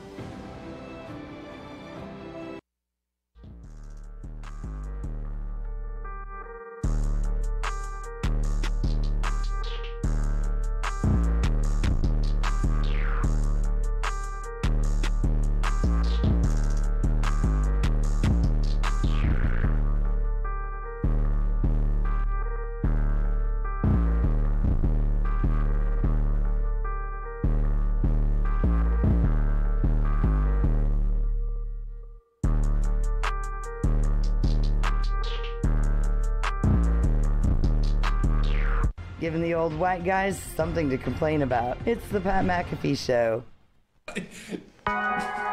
Deep from the hills of Humboldt County, a few cries can still be heard. Hell yeah. Not just for the absolute throttling that Tom Brady put on the Chiefs, but also for the end of football season. No time is better to make the switch to the premium nicotine and tobacco-free dip alternative with CBD and the boys at Canada CBD. Welcome you to join them in their quest for packing fatties of the good stuff and being a better man. Hell yeah. Wipe those tears of joy or anger away after the big game. Head to CanadipCBD.com and use the promo code LipBoomers and you'll get 20% off your favorite flavor of chaw this week. Nice. What a sentence. Felt pretty good that one came out. You know what I mean, AJ? You know what I'm talking about? Nope. Inspiring. Thank you. Know that being the greatest doesn't just happen. It takes training, perseverance, and poise. Keeping your cannabinoid receptors full all the time is where legends are made, and we commend positive off-season activities. Yep, need it. Head to CanadipCBD.com and use the McAfee Mafia's personal code LipBoomers, and for 20% off, grab as many tins as you like. The lemon tree strain flavor is almost out, so make sure to grab a couple while they last. The CBD in Canadips is water-soluble and has unrivaled bioavailability, making for a great delivery system in the mouth, and hanging dip just feels cool, and that's okay. It is okay. As for the Canadips boys in Humboldt, we are sad to see the NFL season go. It's a statement from Canada CBD. Nice of them. Thank you. We are sad to see the NFL season go, but no sport better than baseball season upcoming to hang some honkers with the boys, and we can hardly wait to pull out our trusty tins at softball this season. Head to CanadipCBD.com and slam that Lip Boomers promo code for 20% off, and thanks to the best fan base in sports from the Canadips people. Hell yeah. Canadips is an incredible tobacco alternative. There are pouches that have CBD in them, none of the bad shit. Now, granted, that is not a scientific study that I said that, okay? I'm not 100% sure. But they don't have tobacco or nicotine or anything else that could potentially, take you out. And it's a great alternative, ain't that right? Yeah, it's good stuff, Tastes like real chaw. And it's also... Yeah, you can... as many times as you need. Shots Candips. That's CANNADIPS CBD.com. Promo code Lip Boomers. During the break, something had happened, and we do have to address it immediately. Diggs has dropped us right into a Philadelphia Eagles fan base tizzy. Brandon Lee Gotten, who has a verified check mark next to him, at Brandon Gotten. He is a Philadelphia Eagles reporter who has 60,000 followers on Twitter. So we put out a tweet of a clip of our show that says, "I appreciate it, but enough. Stop sending us gaming chairs." Hashtag Pat McAfee Show Live. In that conversation at some point, Diggs said, "Carson to Indy, done deal." Okay, and he just said it because what we were talking about with DeForest Buckner and everything like that and the entire thing. And then he tweets in response to that, producer, COVID Cowboys, who he's referring to, COVID Cowboy interjects here to say something about Carson Wentz being a done deal, but the show just goes on to talk about gaming chairs for a couple minutes. Brandon Gotten, please know that our show, we have to talk for 3 hours about sports every single day. Okay, just like you have to cover sports. If Carson Wentz ended up at the Indianapolis Colts, we would change the conversation away from the gaming chairs to talk about that. I would like to say that. We would direct the conversation away. But to be honest, the gaming chairs are a fucking problem in this office. They are. Okay, so we had to have that conversation. And also, the producer that you're referring to is a man named the COVID Cowboy. Okay, he has recently been born. He's an immunicorn at this point. Whenever he says Carson Wentz done deal, I'm not going to speak for him. I'll let him speak for himself here. I'm not sure he meant that as a certainty at the time, because he would have been wrong yet again if that was the case. No, as I've been doing here for the last 3 to 4 weeks, because you are such a huge fan of Carson, the idea of Carson coming to the Colts, I do like to remind you whenever it gets brought up, like DeForest Buckner says, that he is a man of God like Carson is. He loves a duck hunt like Carson does, and he is best friends with Frank Reich like Carson is. I just like to remind you, Carson to the Colts is a done deal. Thank you. And by the way, Brandon Gotton, I don't like that he did it either. Okay, so there's a lot of Eagles fans that are commenting underneath about how stupid we are. Basically, talk about these gaming chairs. I want to let you know it is incredibly inconvenient what these gaming chairs have been doing. Worthy of conversation. We appreciate the free chairs, but we're not a fucking warehouse for these goddamn chairs at this point. It feels like that. Send some desks. AJ. Oh, now we need desks. Have you heard about this, AJ? No, I don't care about the Carson Wentz situation. I want to know more about these gaming chairs. You need a chair? Send me one. We would have. Okay. You would have seen it if you would have came out here for the Super Bowl like you were planning on doing with your family. Like you said you would. Scumbag. We didn't have chairs for our whole family. Just line them up. You have a giant space. Line them up like on the wall. It's taking up half the space. Who's going to do all that? I mean, the UPS guy, every single day, he's one of our friends, this guy. We love this guy, Big Mike. He's a good dude. I think he is mad at us for he has to take these things off the back of this goddamn truck, okay? And these trucks are massive. Put it on a roller thing. It's negative 50 degrees out here. And then, by the way, he's got to unload 10 more, okay? We know you have other places to go. We did not order this, sir. So we appreciate the free chairs. And this 100% comes because Zito and Bailey are working side deals for their own little gaming connections. For all of us. And we understand that. But to the gaming people, I know you're going to get DMs from Zito, and I know you're going to get DMs from Bailey. Never. I would like to make an official annannount. If you're going to say 1 or 2 is fine. Don't need 15 of them. Don't need 15. Yeah. And a desk. I mean, if Brandon Lee wants a gaming chair, we can send one right over for him. We're giving a lot of gaming chairs away, by the way. Look for a lot of gaming chairs to be given away. Yeah. Speaking of, we'll give away 2 gaming chairs to somebody in the comment section. If you tweet right now, hashtag PMS Gaming Show. Hashtag PMS Gaming Show. You automatically be entered into winning one of 5 gaming chairs we will give away today. Okay. Hashtag PMS Big Gaming Show. Hashtag PMS Big Gaming Show. 95 more to go. We have all the chairs, AJ. All of them, dude. So you just don't open them up? They're in the box still? Literally, if we had an assembly line of people that did the IKEA work of putting these things together, we still would not be completed if that was our full-time job. Yeah. There is so many of these chairs here. We appreciate. Thank you for the gift. It was very nice. Thank you, guys. It's hard to get to the front door. Kinda. Well, just it wasn't really a gift, though. They were trying to. Yeah. Yeah, I mean, weasel themselves. UPS drivers. Well, yeah, but that's because you were trying to. Yeah, send a desk though. Come on, stop the chairs. Send the desks. All right, let's get some phone calls, AJ, shall we? We got about a couple minutes left here. Let's go to Evan and Buff. They're tweeting. They're in the comments. Yeah. No, you got to tweet it. Yeah, got to tweet it. You got to tweet it. It's in the comment section right now. It's too late. It is. Spam the comment section at this point. Everything is blocked. You got to tweet that. No, it's over. They're gonna keep doing that. All right, let's go to Evan in Buffalo. Evan, what's going on, pal? Hey, what's going on, Pat and boys? How are you?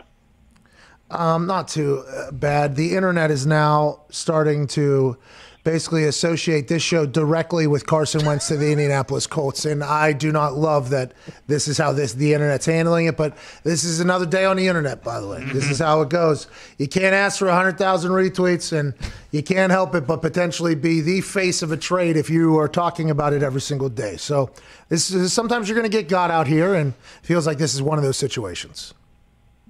Well, I'm sorry for that, Pat. But hey, Thank you. Saturday at the NFL Honors Award, do you think the reason why they only let Aaron freaking Rodgers talk for 1 minute and gave Russell Wilson like 10 minutes was because he still did not get one vote for MVP? That's potentially the case, Evan. That is potentially the case. The interesting thing is Aaron wins the third MVP, most valuable player of the entire league, in a rather large time in our world. And he's told you have 1 minute, by the way. We don't want to hear you fucking talk, pal. We heard you on that show all year.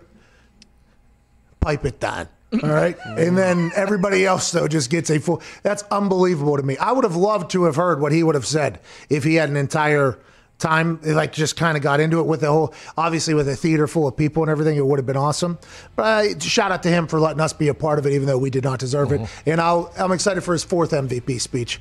Diggs, we got about 40 seconds. You got something? Russell Wilson is saying more now. He said, I love playing for Seattle. Loved it for years. You just never want to get hit. I've been sacked almost 400 times. We've got to get better. I've got to get better. I'm frustrated with getting hit too much.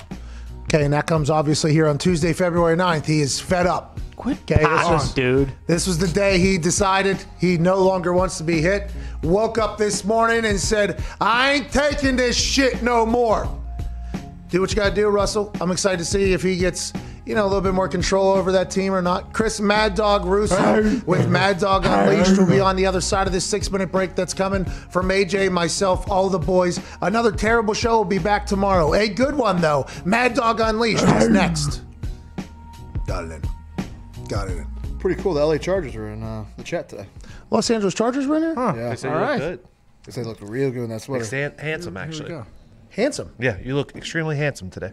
They're just trying to win you over. Hey, give us Keenan Allen. Come on.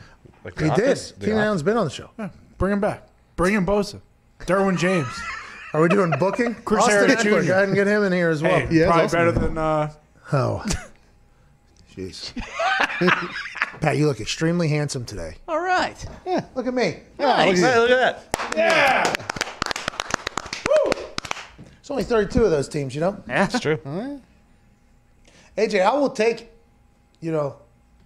I can be swayed. I said that when I was calling college football games. Cincinnati invited me out to their training camp and gave me a bunch of swag. It's like, yeah, I'm definitely going to be biased calling this game. I don't know how you don't want me to be.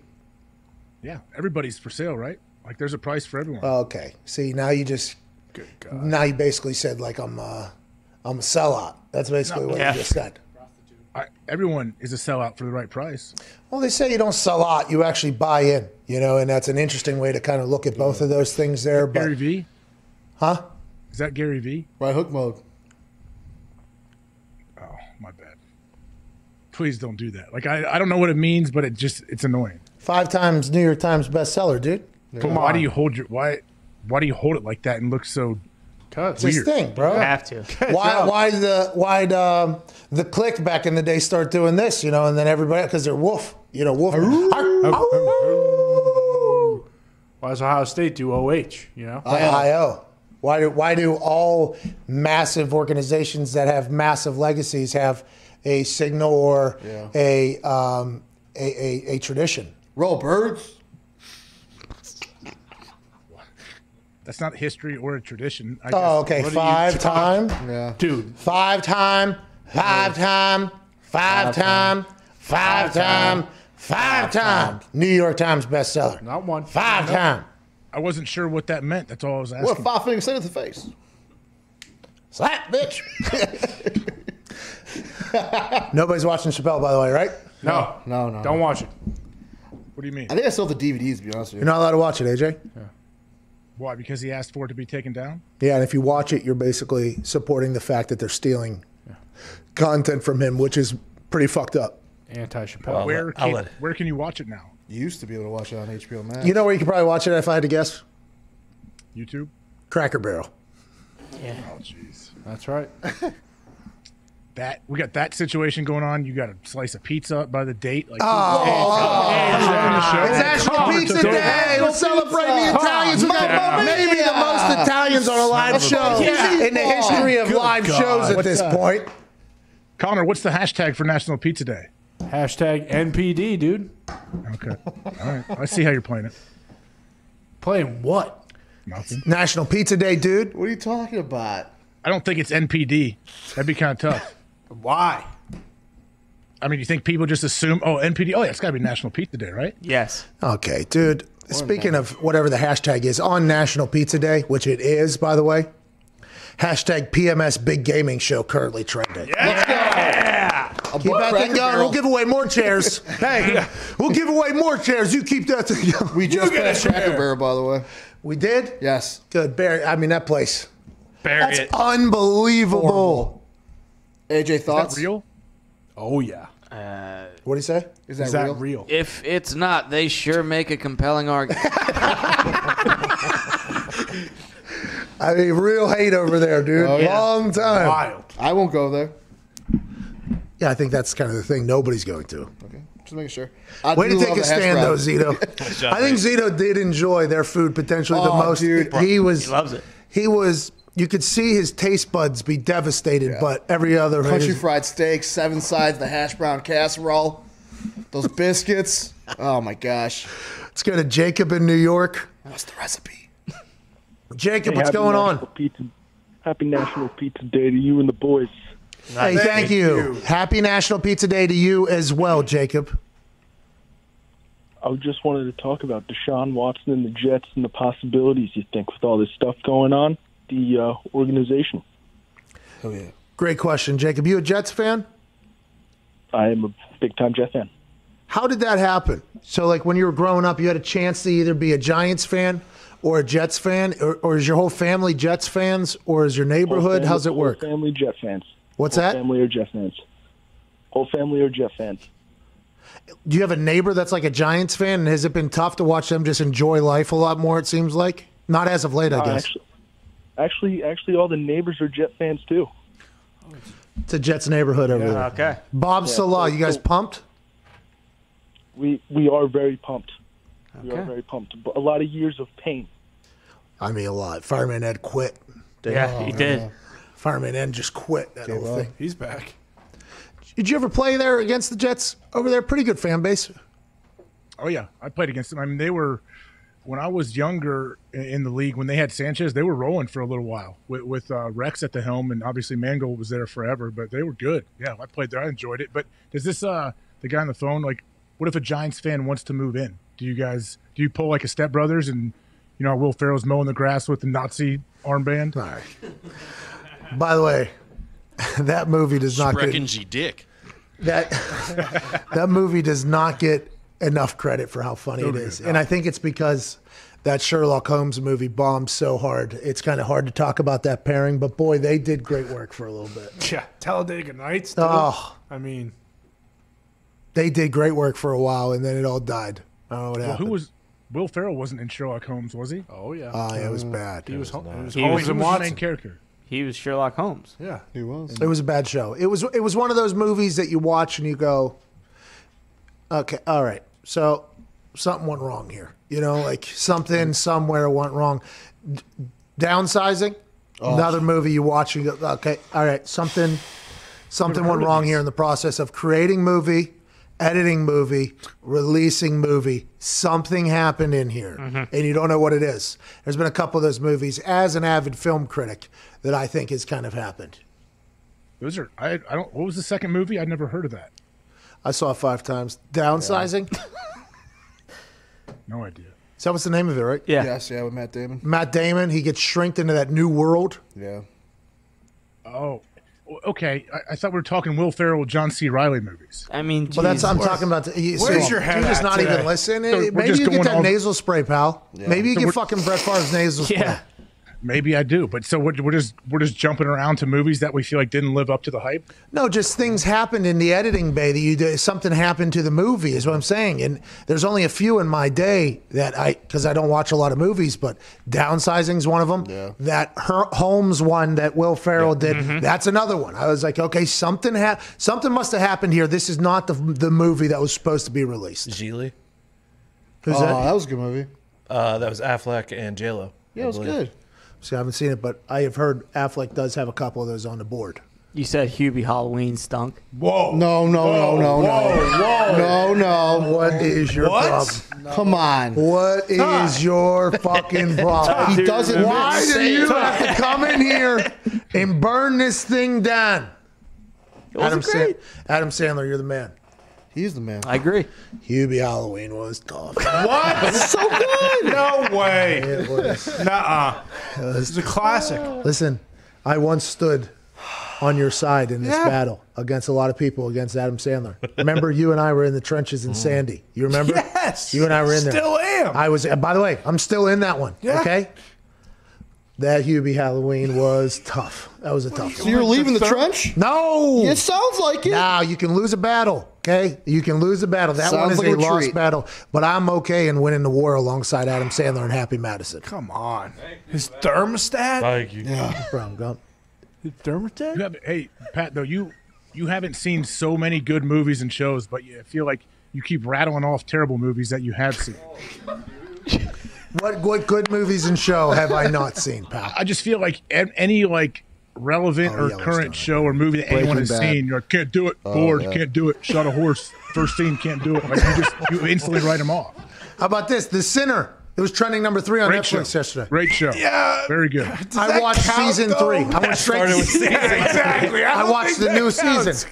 Yeah, it did. You gotta start season 1 because one of the first Listen, scene, They someone are gets the shot in the head. seasons. In his defense, the seasons are not Yeah, connected. they're not really. connected at all. Okay. Separate. Dad from Casper's in there. I mean, let's go, dude. You watch that show? I saw it when Timberlake's wife was in the first Jessica two Biel. seasons. I Yeah. believe. Little respect. This poor guy. This season I'm watching. This poor guy. I mean, Getting it's good. good. I'm like 3 episodes in. Bad guy. Oh, the newest season. Yeah. He is in season Me too. 2 though. Too. A guy. The teacher. Yeah. Good actor. He's got some weird fucking eyes, though. I mean, as soon as I see him, I'm like, oh, that guy's a fucking lunatic. And then they start going through the show, and it's like, oh, this is good casting, I guess. That's a Sandler move. Get a guy with crazy eyes. Okay. Like what? All right. It is. I mean, look, he's a trailblazer. I'll say this. Sandler could have created The Sinner. Probably would have made it better, by the way. For sure. Hubie was in it. But I enjoyed it. Yellowstone, I'm going to dive back into that goddamn battle, okay, out there in the woods. It's Gets hard. It You gets guys really good. watched? You really watched Hubie Halloween? Yeah. Well, I had to watch it twice, actually. A couple of those movies that I don't like, I have to watch back to see, you know. Like that stupid boat one. No, don't do that. Oh, come on. Stupid. Whoa. Cuba Gooding Jr.? No, Sandler. Oh, Murder Mystery. Or whatever That was a top Good 5. You know, That I was a good watched one. that. That was real That good. wasn't bad. That was a Jennifer good Aniston movie. killed it. That one wasn't bad. Relax. Hubie Halloween might have been a miss, but when you're Adam Sandler, God damn you it. step into that batter's box with a very heavy bat and you swing at every pitch. And guess what you do? You hit more home runs than fucking anybody in Netflix's history. Yeah, I mean, fucking Sandler was hitting a lot of homers in the early 90s, you And know, still early is. 2000s. He's been striking out a lot as of late. Uncut Gems. Still first ballot Hall of Famer. Now, Ridiculous Uncut Gems was not his movie, so that is something yeah, he was he hired didn't as an write it, actor. I mean. And I'm only saying that strictly because when Uncut Gems did well, us in the trenches for Adam Sandler, I was about to start dancing almost like, hey, see who. Oh, yeah. Now, granted, I watched that movie and I did not like that movie. No, we got a loud version. Yeah. We got a loud version of it. But Adam Sandler's acting in that movie, Very I good. think a lot of people just got a chance to finally see him, who have KG, maybe eh? shunned him away since the 90s. I'm like, no, that's my guy. That's my guy. Mm-hmm. And everybody said he didn't write the fucking movie. Everybody, it's not his words. It's not his whole thing. Blah, blah, blah. That's their defense in that whole thing, by the way. Bullshit. It is bullshit. Adam Sandler. He was upset he didn't get an Academy Award nomination. He deserved it. Yeah. But not just for Uncut Gems, by the way. I mean, there is numerous movies I think that he has put out where I go, fucking award winning here, huh? Don't we Hubie think? Halloween. Okay, that one is. The callbacks in that movie, unmatched. That movie was literally created for you and me. Big Adam Sandler fans. And I just watched it and I just thought, too much here, okay? Too much. And normally Adam doesn't do that, by the way. He was empty in the chamber. I assume his next one's his best one. Ooh, he has a movie called Hustle coming out soon. Oh, man. It's going to be so good. Wait till he's hooping. He's going to be fucking. Yep. Wet. Talk about Uncle Drew. Uncle Adam's going to be breaking ankles. In this movie, he's a washed-up basketball scout in China, and he's trying to get back into the NBA. Yeah. Yes. Here we go. Oh, my Yeah, God. this is going to be awesome. This is going to be awesome. Looks like the longest yard, but Chinese basketball version. Paul Cruz. Who FaceTimed? Kenny the Jet Smith FaceTimed, and they did like a. I'm busy. They did a FaceTime challenge, where you just FaceTime somebody Call out you of nowhere back. and hey, I'm busy. Can I call you right back? I guess that was a challenge or whatever. And Kenny the Jet called a lot. He unloaded. He had every. It was incredible. I mean, this is why this guy stood us up 5 times or whatever. His Rolodex of phone is huge. He FaceTimed Adam Sandler in there. Sandler's got this massive beard. He answers. And Kenny goes, hey, can I call you back? I'm busy right now. And Sandler just starts dying laughing and goes, I'm not. You called me. And then he like shoots to the TV is on. He's watching the NBA. It's like I feel like Sandler is always. I'm watching the Knicks. I feel like it's always funny. How about him and Bert Kreischer, that moment they had? Oh, God. Yeah. I must have missed that one. No, it was just a video. What the hell, dude? No, seriously, I didn't see that. Whoa. What was that all about? I mean, what I was didn't that? see it. I didn't know what you guys were talking about. There was no reason to do it. You What moment Scumbag. did they have? You stink. Oh, Queen Latifah's in this movie. Never know when to stop, dude. Oh, she's the She's the equalizer. Equalizer. Such a good show. Dude, that show is The pilot incredible. I know, pilot was good. You guys. That show blows. Whoa! Come on. Let's not mess Holy around shit. here. If we're going to dog Hubie Halloween, yeah, I'll saw down the Equalizer. Dude, the show stinks. Unbelievable. Give it a chance. Yeah, I will. I'll give it a minute, and I'll turn it off. just the passion burning for Hubie Halloween Yeah, at this moment. it's unbelievable. Look at my thermostat. It's like, think about how many things were in that thermostat. I know, I get it. All right, I get it. Let's go to Richard in New Jersey. Richard, what's going on, dude? Equalizer did not deserve that. No, it did. Hello? But it stinks. What's going on, Richard? How you doing, pal? I'm good. Hey, I just learned, you got to shoot your shot and everything. So I'm just going to do that right now. Pat, I love the show. Love to be part of it. I think I bring some technology insight and, my East Coast stoogeness, as the Talking Twins would put it. I bring a unique perspective, and I love to be part of it. And I also want to get in my question, which is about the streaker, if I'm not sure if you heard, who made over $250,000 by betting $50,000 on himself to streak the field. Successfully streak the field, I'd add. Thank you, Richard. You're hired, Richard. What did he say? You're fired? You're hired. Oh, I thought you said you're fired. I thought. Hired. He was asking. He wants a gig, man. Pat, send him your address. All right. So, Richard, we'll think about it, by the way. Definitely think about it. I would like this show to not become hey, want to work there thing, which does happen a lot, and I appreciate that. When we're hiring, we will let everybody know. Okay, we will let everybody know when we're hiring and everything like that. Now, with the streaker, this was captivating the internet last night, just like the Andrew Luck fake text messages were a few days ago. It was kind of sprinkled around. I saw it in a lot of different timelines and communities started to talk about it. People started sending it to me. This is something that is very intriguing because I do believe as soon as this dude got on the field, my only reaction was, hey, did anybody get the prop bet of fan on the field and what was the payout? That was my immediate thoughts upon seeing him run in a mankini that was a thong and his ass was out for a porn website that Zito has visited. So his marketing did work in this whole thing. Yep. And George Kittle said, I think that guy bet the prop himself.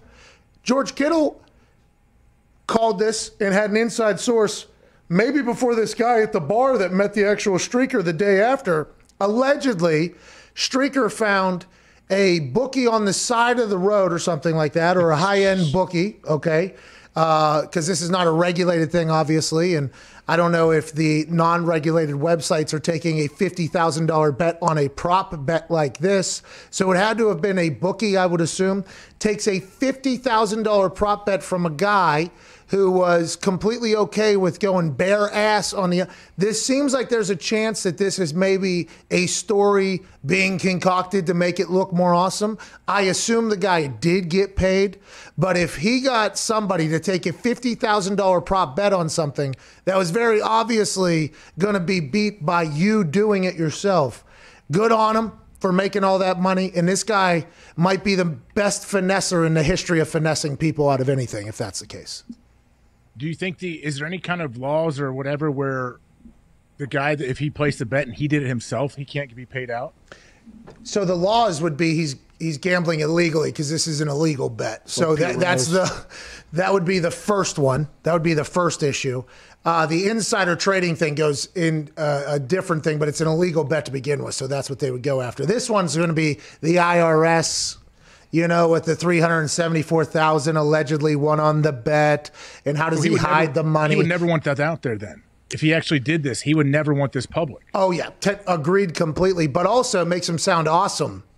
So maybe he was drunk at a bar and bullshitting with this guy that he's never met before. He was like, yeah, man, $50,000 bet on it, $374,000. Jump on it. Oh, my God. Did you really? Yeah, absolutely. But I think he got paid. I just find it difficult in the gambling world to find somebody that's going to take a $50,000 bet on that type of prop, staring in the eyes of a human that, well, this person would definitely go do that if they had the opportunity to do so. Yeah, I don't know. What was there? There's a guy, was it for that Vitali dude? I've seen the Vitali kid on the internet over the years who used to streak everything.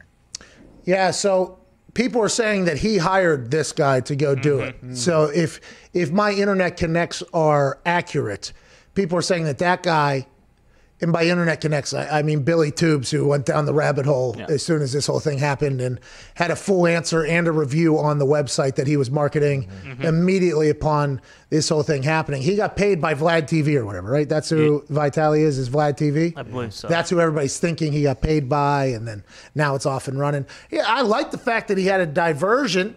You know, we'll send one stooge out there to kind of take all the bigger stooges away, and then we'll come in the back door, moon the team. Okay, this is a thong. Then see a little bit larger unathletic security guard make a cut, not even know that there is big fat security guard coming from this side, skirt by him a little bit. Oh no! Then about to get decleated from the side. I mean, there was a guy headhunting from the side. When he slid, there was a guy that went flying over top of him, head down, not heads up football. He slid across the turf as another guy came flying in, after a flag, and then old buddy comes back. Yeah, it was, I mean, there's no way he thought it would go as smoothly as it did, I'd assume. But when it comes to streaks on a field, this is one of the better ones that I've seen. It worked out better than most, and that might be because there isn't a full stadium, but the diversion just, you know, get the cheese out there for the security who've been hyped up, who haven't seen a crowd in so long. Yeah, I wish a motherfucker would. And then diversion comes, oh, we got one. They come flying down there, and then all of a sudden, pink thong bikini guy is running out this way like, you stooges, we got this whole thing. And he's already out of jail and drunk. Yeah, good for him. Congrats to him. So do you think they'll make the punishment much worse now for streakers moving forward? You know, I think it's part of the game. I do. I honestly do. And obviously there's the safety for it all. But for instance, when a squirrel gets out on a field, let's go. You know, like that is some of the most exciting time when a squirrel is running down, or a cat. Obviously the cat was there at Meadowlands. I was a part of a squirrel, I think at Meadowlands as well. And it was, he scored a touchdown. And he like parked it to it like the 5. And then as soon as he got in, the place went crazy. I mean, it was, I've had a couple streakers come on the field. It's always a nice little boost. And obviously nobody has handled one better than Mr. Schlegel. Obviously Anthony Schlegel handled it. But I don't know. I guess if it gets to a point where, which it probably will now with how successful this one has gone, where it's becoming, well, somebody will abuse this. And then it will have to be completely written off of everything, I'd assume. I would think too, like, you know how like Nick Saban, they said he started recruiting different body styles like over the last 10 years or whatever to try to adapt to the game and push the ball down the field. Don't you think you would do that with your security members, at least the ones right in the field that are in charge of trying to make sure something like this doesn't happen, where they can have the speed and the quickness and the agility to get him down before he gets like out in the middle of the field? real question: those yellow coats, are they making any money, or are they just signing up to have the power there? They're the worst. The worst. Oh, I know. Everywhere. Just the arrogance that comes upon putting that security jacket on is unbelievable. Now, I know they got a tough job, and Richard Jewell saved a lot of lives. Yes, that's right. He was different. Okay, he was different. He wanted to go on, but I understand there's some great yellow coats out there. But boy, it seems like every single interaction I've ever had with one, it's like, relax. Yeah, go ahead, go to that awning. A lot of relaxes. I'll tell you who doesn't deserve a dime. This streaker. He didn't even flash any dong or get his cheeks out there. His cheeks did get out. His cheeks were out. Hey, thonged up. You want to see a hole? I'm not trying to. I don't want to my see hole. I agree with you, Nick. You're getting 300, 400 grand. Show some cheeks. I mean, he did. Being out there all cheeked up. You want a hole. You want a hole. The porn website paid him 300, 400 grand? No, No, the bet. The bet was That thing's definitely fake, though. Yeah, we. What? Where have you been? No, I mean, I have, but Nick's talking. It just said Carson like Wentz, it's real. done deal. Have you been battling with Philly over there? No. Okay. If you have been, please keep us updated. I'd like to hear how that's going. Yeah. Let's go to Pepe in Mexico. Pepe, what's good, man? Orale, cabrones. How you doing? Keep it moving. First time caller, long time listener. Nah, shout out haters. ¿Cómo estás, Pat? Shout out haters. Shout out haters. Hey, brother. Just to tell you, congratulations. What a ride this year has been. Thank you were driving this RV through the roof just like Cito did. When times were darker, you added an hour to the show with AJ on the hype speeches. When sports stopped, you created content, you streamed, you had the MVP, and you created the Super Show. So it was electric. Oh, thank you, Pepe. Hey, by the way, Pepe, big thanks to you. Always electric when you call in. You helped us through the entire year, Pepe. Thank you, Pepe. Thank you, Pepe. Thank you, boys.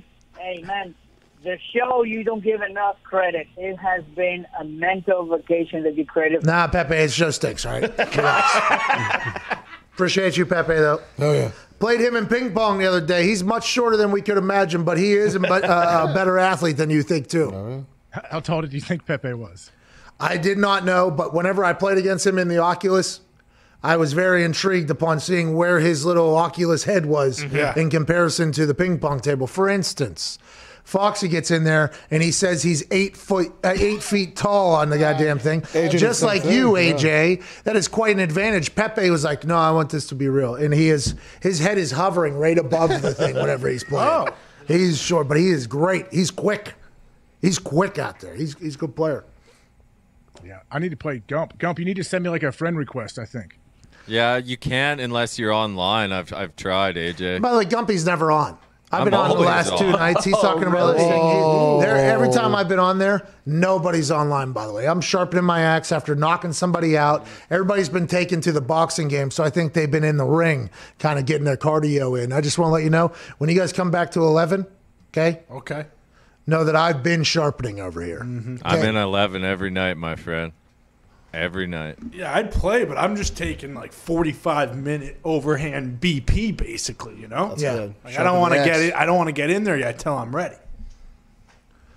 I do need to maybe do a little bit more BP practice. Yeah. I've been working on the backhand so much, so I don't want the forehand to get weak. You need both sides of the axe. Exactly. Yeah. Mine's a little dull right now.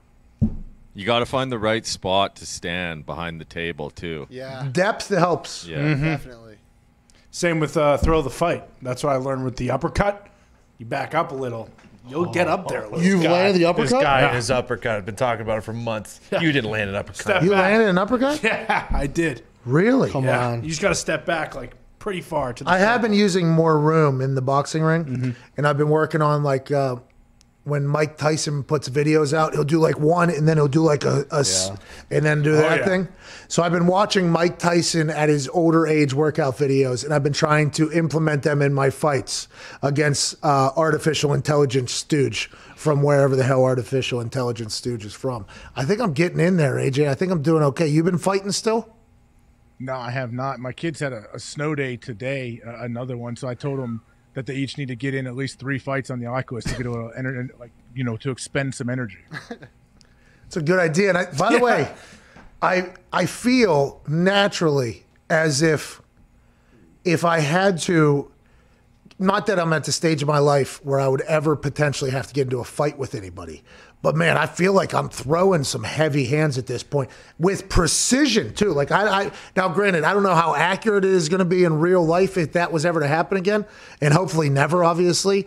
But boy, if there is a time where it comes, I feel like I have some precision on this overhand right that's coming. Now, the thing in real life is I would have to deal with also getting punched in my face, which is much different than the Oculus Arena, obviously, AJ. Well, if it's a real fight, don't you think when you wind up to throw that big overhand right, the dude's just going to tackle you if he has any kind of smarts? Real fight, though, I'm tackling person, though. Yeah. Okay, then get on top of him, ground and pound with that overhand right. Yeah.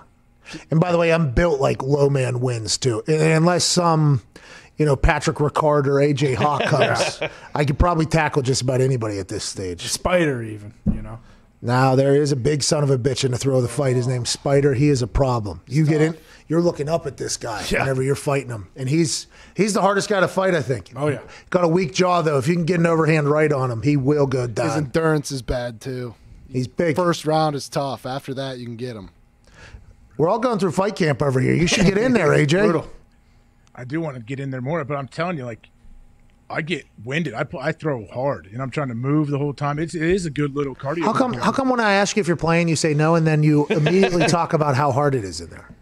Because when I have Are you losing? It's okay if you're losing fights in there, AJ. Everybody loses. I lost a couple fights. Are you not that great at it? You'll get better. I don't think I've lost any fights, but I've knocked the dudes down like 9 times in a fight, and they still keep getting up. Well, that's impossible. So you are just spewing shit right now, Hawk. Okay. 9 times would be possible in a 5-round fight, 4-round fight, not in a 3-round fight. No. Right. Now that I know boxing. Yeah, I'm just saying some of these shots they're eating, like they wouldn't be getting up as many times. They're eating your shot. That's a slap in your face, though. Like, they can't actually hit you in real life, but them not falling is like them slapping you right back in the face. You know what I mean? Maybe I need to sharpen my axe right before I take you on. Just know, boys, I'm still in there. Ow, fuck. I'm out. I'm out a week. I'm out maybe a week. 2 more phone calls here. Cameron in Montana, what's going on? Montana. Hey, Pat, what's up? Just hanging out. How's Montana out there, bub? Oh, I'm visiting. We got a rodeo to plan down here. So. Ooh. A rodeo?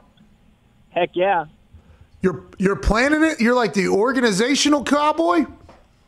So I compete in it every year. It's the Great Northwest Omoxie down there in Hamilton, and it's an Omoxie. It's a little different than a rodeo, but just as exciting for that kind of stuff. But yeah, I'm in charge of sponsorships and that kind of stuff. We would like to sponsor it, obviously. Also, we would like to see our cowboy perform in said rodeo. What are the events? What do you perform in? So they're kind of hard to explain, but just to say, COVID Cowboy would eat shit. Whoa. We are potentially thinking about sponsoring your thing here. Let's not attack us, okay? Tell me you do real good. We need our COVID Cowboy to participate in said rodeo. Ain't that right, Diggs? You've been watching the shows and you're ready to hop on there, and maybe do you guys do calf tackling or whatever that's called? Do you do calf tackling? Do you do miniature? So like I said, it's a little different. So Diggs, look up barrel racing for that kind of stuff. It's going to be kind of like that kind of stuff. Okay, so I know barrel racing. Well, it's different. It's pattern speed racing. So we're going about 20 to 30 on a horse, and then you're turning around all these obstacles. That's it. Wait, do you have bronc riding? Hold on, Cameron. I appreciate that. This is Kevin Costner's son. When he's rounding up the cattles in the hill there in the first episode, by the way. Oh, yeah. These are the best horse riders. This is the horse soldiers going into battle alongside the other. You guys are talented horse riders, is what you're saying.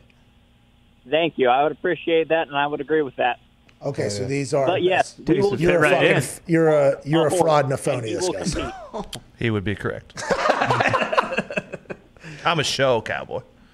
Not. Oh, you're saying you're too much of a little wimp to hop on a horse dick?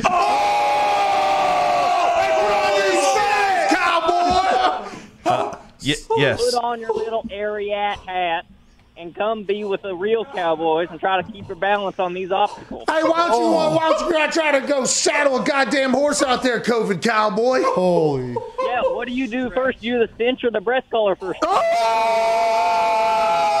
ain't got no belt buckle. You ain't got no belt buckle. You ain't got no belt buckle. Oh, damn. my God. Devastating blow to the COVID cowboy here. A lot of people with a spine or any self-respect would take that as an insult. I do not. This is a spineless cowboy, which in of itself sounds to be a bit hypocritical, but that does not matter because this is show spineless cowboy. That's right. Figuratively spineless cowboy. If I were to get on a horse, I would literally be a spineless cowboy. Hey, horses are dangerous. They are. They are not a dog. No. Those things will fuck you up, dude.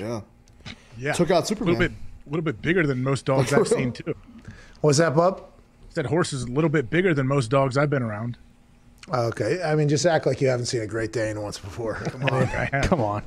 I have. I didn't think. Oh man, look at that horse over there. You have not looked at a Great Dane and said that looks exactly like a smaller horse? I mean, okay. Oh, you have. See, he just caught you. Yeah. See, that's what I thought. Horses are scary, man. I've ridden horses, but they scare me. I didn't grow up doing that, but it's. I guess they they're can really definitely hurt nice. They said they're really nice, caring, cool, can learn things. Obviously, they're doing all that. But man, I've just heard horror stories of people getting on top of them, and guess what? Not being able to walk off. I mean, it is a dangerous operation up there whenever you're strapped to a beast like a whatever horse the Cowboys run. Devin. Oh, sorry. Well, beautiful creatures until you run out of sugar cubes and they decide they want to kick you in the fucking mouth and end you. Oh, yeah. I do believe that is the story. Sugar cubes. No sugar cubes today. Big huh? lick. Yeah. We'll I'm going change. to knock your fucking teeth out.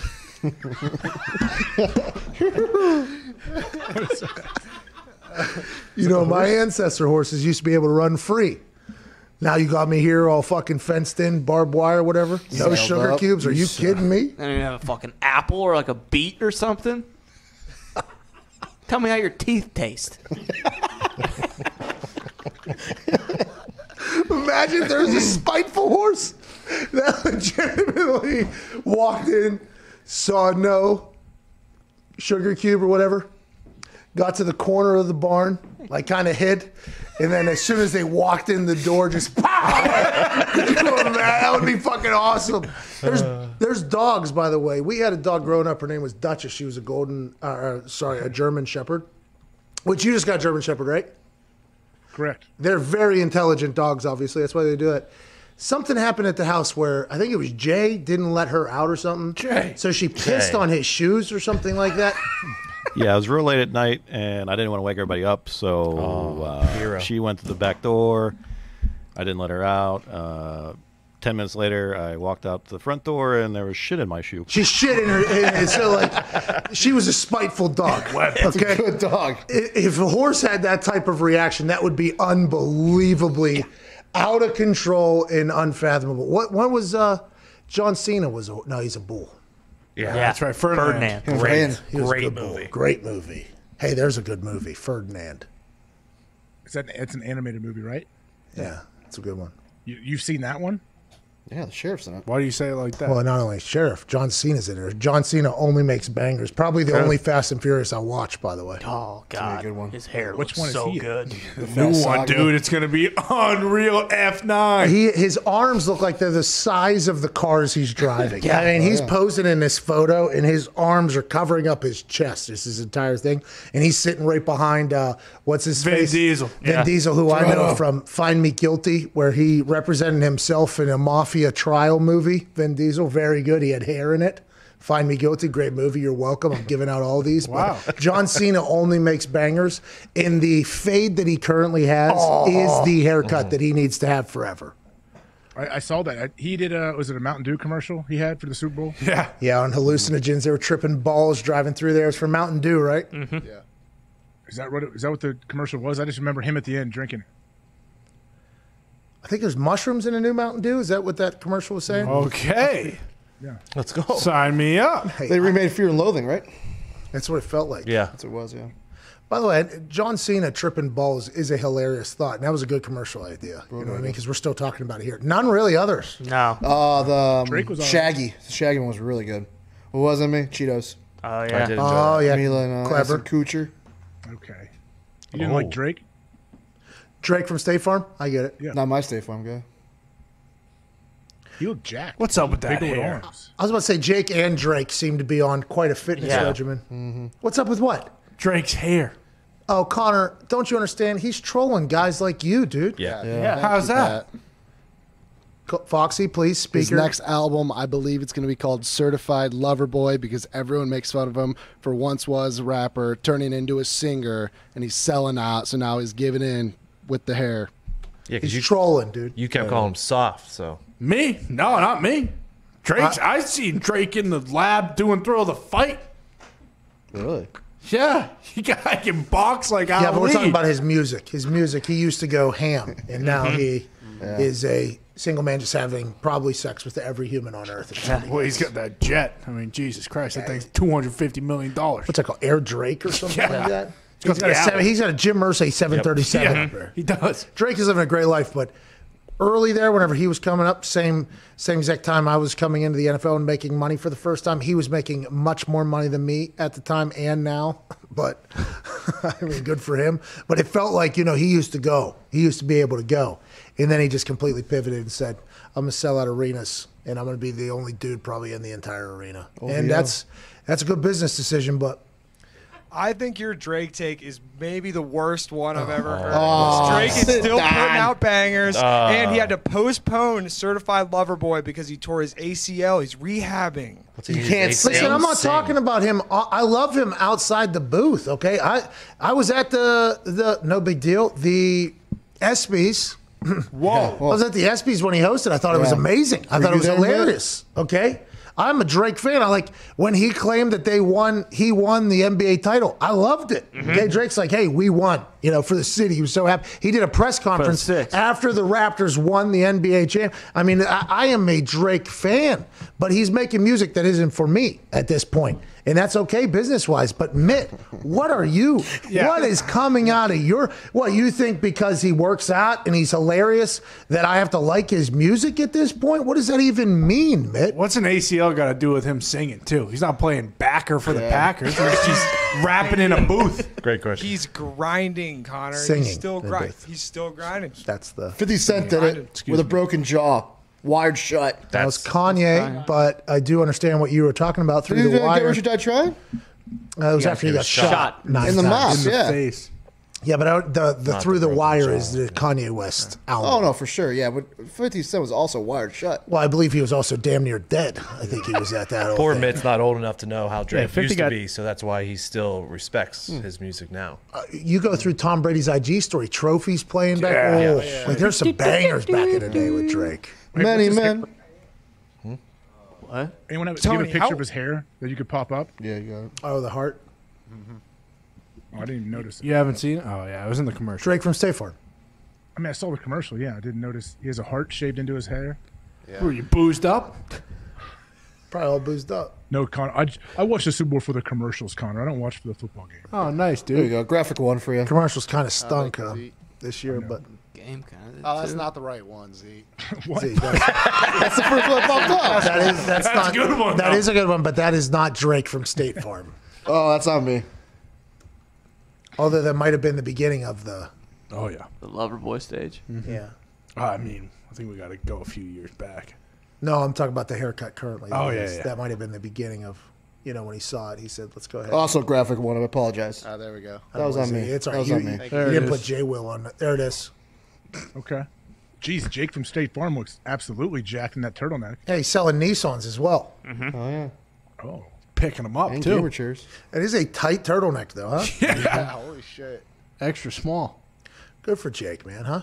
Good for Jake. That dude's Jake from State Farm with kids for some reason is a big hit. Like my kids and their friends, they talk about him. Like, oh, did Uncle Aaron get to talk to Jake from State Farm? Like, yeah, Jake from State Farm is a much bigger deal than these guys. How about Flo from Progressive back in the day? Oh, man. She had a run there for a long time. Still running. They're still going? Oh, yeah. Take her out behind the shed. We're done with Flo. Come on, dude. We've She's been good. done with Flo. She Whoa. stinks, dude. It's time for something new. Why?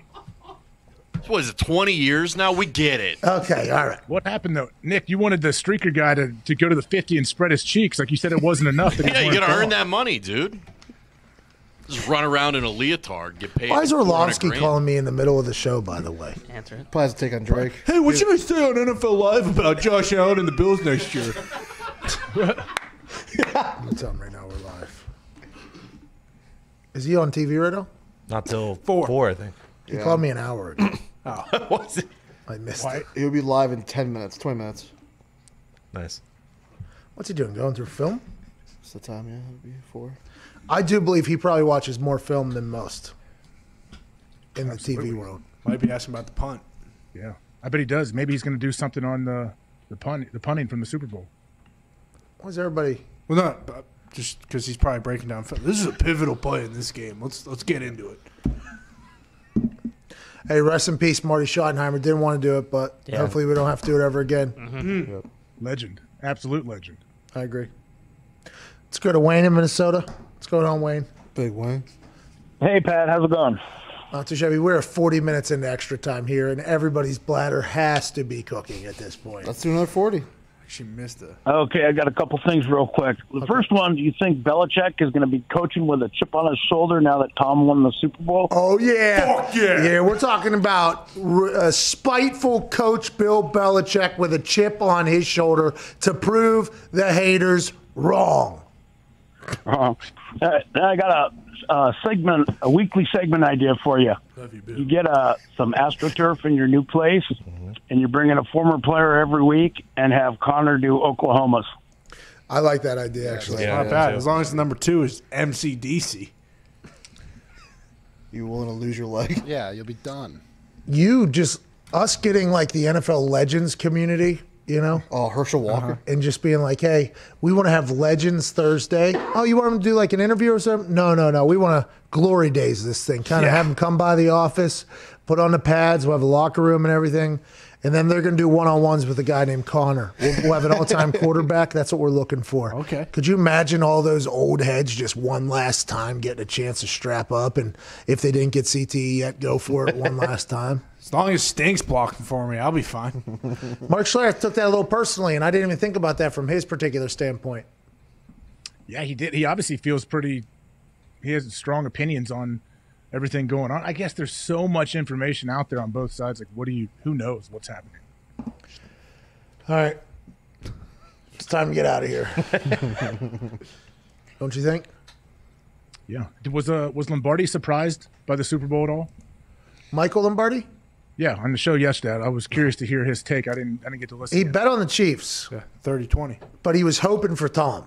So that was kind of his big takeaway, and the protection of Patrick Mahomes and everything like that. So I think he was surprised, obviously, because he bet the opposite way. But you know, he gave a lot of credit to Todd Bowles. He said Todd Bowles MVP. That's who should have been the MVP is Todd Bowles. That was a massive, great game plan.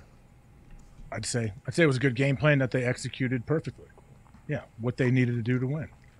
We had Ronald Jones on today. Did you hear that interview? Ronald Joe? I didn't get to see it. How was he? It was all right. It was one of those. It was a good convo. The when they're coming on to plug something, you know, it's always an interesting. You never know how it's going to go. You know, it's like obviously here for a reason. Yeah, but you can usually still have fun with them and still just mention it either in the beginning and the end, maybe. Hey, that Derrick Henry one was bad. You know, he was on for 6 hours all morning. What's that? I need to go back and watch it. What happened? Oh man, it was tough. I mean, I'm a big Derrick Henry fan after it because he like laughed, but you could tell we literally saw him. We watched him all morning. He was on like 6 shows all morning, and then he got our show at the end. And All right, Old Spice. Let's go ahead. He's about done with it. So you kind of got to get him out of that, but then you get access to some people because they're doing it. So, it's a little give and take of the business and this whole thing. Nobody will ever be as bad as Jerry Rice, though. No. Oh, yeah. Is that out there somewhere? I need to watch that. You guys continue to bring it up. It was bad. What was he selling? Jerry Rice-A-Roni and noodles or something like Jalapeno cheddar rice-a-roni. The best when you tailgate. Really? Yeah. It was nice of Jerry to at least, relinquish the GOAT status for Brady to have on his own. That was nice of him. Hey, Jerry, that was for wide receivers, dude, okay? Tom doesn't play that position. Appreciate you, though. I'm sure Tom Brady's thankful. Very nice.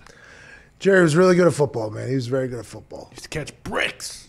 Yeah. I think he did ballet, too, right? I don't know. Did he? That was Lynn Swan. He's good at tailgating, too. Lynn Swan? Jerry, I don't know how he played so good whenever he was that good at tailgating as well. MVP at tailgating, some would say. Yeah, not the GOAT yet, but he will get there. But while he was playing football, he was the MVP of tailgating as well. Yeah. It's tough to do. You like tailgating? That's what he said to me as soon as I introed him. Jerry, blah, blah, blah, blah, blah. Hey, Pat, you like tailgating? All right, here we go. I believe you asked about wide receivers, too, and he was like, enough about that. Yeah, Let's talk about tailgating. I don't know, man, but rice-a-roni's good. It was something What if you would have said no? What if he would have asked you that and you'd be like, no, not at all? I do believe I said, all right. I think I don't remember exactly how it went, but I think I just, all right, let's get right to it here. Let's go ahead and sell some. Because rice-a-roni is delicious, by the way. Flavored rice, you ever have it? Yeah, not bad. We did talk about Edelman taking his daughter to prom. We talked about that, though. We did. I mean, he gave us a good conversation. I'm just talking about ones that are notably like, okay, this is a forced conversation here. Yeah. Ronald Jones did not feel like that. No. He loves Michelob. 7 of them. Going to house him. Look out. Does not bong beers. We learned that today. Ronald Jones does not bong beers. Do you think, though, also the Michelob people could have anticipated you may ask him that? Like, hey, if they ask you if you bong like multiple beers at a time, just make sure you say no. He looked up at one point when I asked the question. I thought there was potentially a person right on the other side, but they would be like 20 seconds delayed, I think, from what was actually happening because he had ear things in. So they're hearing something that happened maybe 30 seconds ago, and they might have had a couple. They were probably on the Zoom call, though. Oh, yeah. And they have headphones in. He's very responsible. Said he's only going to drink 7. Shit, you could drink 140 Michelob Ultras and it'd be just fine, really. Drinking water. Bro, some journalist is going to say that we are promoting drinking 140 Michelob Ultras. We do not, by the way. No. If someone buys them for me, I'll try it this weekend. Drink that many, make sure you have a couple liquid deaths to go along with it. Yeah, there we go. Smart. Is Ty an IPA guy? No. I mean, if it's available, I'm not going to turn it down. IPAs? But yeah. Serial killers like them. What? Billy? Ted Kaczynski loved IPAs. Bill is a big craft beer guy. Mitt too, actually. Yeah, I Mitt mean, is. granted, he'd inject booze into his veins if he could, but he has one every Friday. Oh, yeah. I wonder what made Mitt grab the mic to try to defend your Drake take? I don't know. I was pretty pumped to hear it. I think because people were coming after me for my weekend take, and it was mostly his generation. I feel like he potentially felt like he let down a group of people with the weekend. So he was thinking to himself, if there's any other opportunities for that type of situation, I'm going to come in. And I think that's how this whole thing happened. If I had to guess, I'm not 100% sure. He can answer more clearly to that than us. I do want to have I want to see the receipts for that other weekend Glued to a halftime pipe. show. The weekend stinks. No way there was $7 million spent. Yeah, the fireworks maybe, though. No. Mitt, what were you saying? He said the weekend stinks. Oh, so there's the Drake fan base hate the Weeknd's fan base? Oh, I'm not sure about that. I have just been a giant Drake fan since Take Care, Tony, and I just think that Drake is misconstrued by you, thinking that he's soft now, and I think it's a big play. Thank you, Mitt. Remember when he was that was a callback Jesus. to Dig saying that he did not understand old Drake. Mitt was like, excuse me, I've been around. Yeah. Okay, my brain wasn't completely formed when that was happening. I was True. a child at the time. He was 10. But I've been around, is what he said to you, Diggs. I like that he kept receipts there. Jesus. It also sounds like together? Huh? His brain still isn't formed. You hear that sentence come together? Yeah, I agree. Holy shit. Also It was like sounds watching like- you try to catch the words as they were floating through the air. Well, that's Mitt's life. Yeah. And by the way, he's done that at a very high level for a long time now at this point. Well, what would Mitt be doing if he didn't work here, AJ? Head coach of the Lions. Yeah. I still hope he does that. I want to be the OC someday. All right. That's the Probably show. I bet he'd be like the CEO of some big international bank. Yeah. Potentially be CEO of DraftKings. Welcome to Good Burger. Breaking Enigma. 100,000 retweets for $100 site credit. That was awesome. That was wild. We talked about that today. Didn't know if we were going to cover it or not, but had to just because it happened on the internet. It's something that happened on the internet. We got to talk about it, AJ. I know. You got to sift out what's. I want to see. I'm curious in the coming days if that whole streaker situation, if any of that's going to turn out true. You bet. Who cares? I mean, there's a strong. Who said who cares? That was Ty, because there's a strong feeling that there's no way they could have found. I mean, if he finds a bookie that's taking a $50,000 prop bet on just that, I mean, that is at plus 750, by the way, because you're doing odds. You're not doing the same odds as regular books whenever you're taking that big of a bet. Things will be changing in this whole thing. Don't you think if a bookie took that bet and then realized that guy was the one that did it, he'd be like, okay, let's kill this guy. Oh, you just tried to rob him. Yeah. Like, okay, sounds good. Let's go find this guy and shoot him in the back of the head. But guy at bar, fresh out of jail, everybody knows you're the streaker. Great story to tell. Absolutely. Yeah, I guess. By the way, it's National Pizza Day. Oh, that's what that slice is. Okay. I thought it was something else. What do you think it was? Huh? What's that? AJ. I didn't know it was National Pizza Day. You did know. Hashtag NPD. remember? NPD. Yeah, we told you. Yeah. Oh, yeah. It's not the hashtag. Well, what's the hashtag then? I don't know. I was asking you, Colin. Oh, you seem to know everything these about things. pizza all of a sudden. Yeah. Are you pretending to look at me? Yeah. Oh, okay. There's actually a bird right here. I'm staring it right in the eye. It's like I'm talking to a hawk. It's a fucking eagle. It's good. Hey, you were good on, was it Monday on Get Up? Thank you. I saw it. Good job. They have us on 5 wides. It's hard not to. Yeah, it is. It's hard not to do the. All right, I'm out of here. I have to piss so bad. Foxy's getting a little antsy back there. The boys are pretty calm out here. Yeah. I've learned that last break is the most important time to pee, so I always do it. I got every a catheter time, and I still have installed to go. You don't. Oh yeah. You don't. Oh yeah. You don't have a. You don't have a tube in your penis right now for a catheter. Oh yeah. Smacks his knee right here. The inside of his. You should have. Roy Hibbert put out a tweet one time. Oh yeah. About never putting icy hot on his knees because it got to his. I was like, Roy. Him and Trey Songz. I think that is 101 problem, but That popped back up in my timeline somehow, and it looked like really old Twitter too, or whoever screenshotted it. Yeah.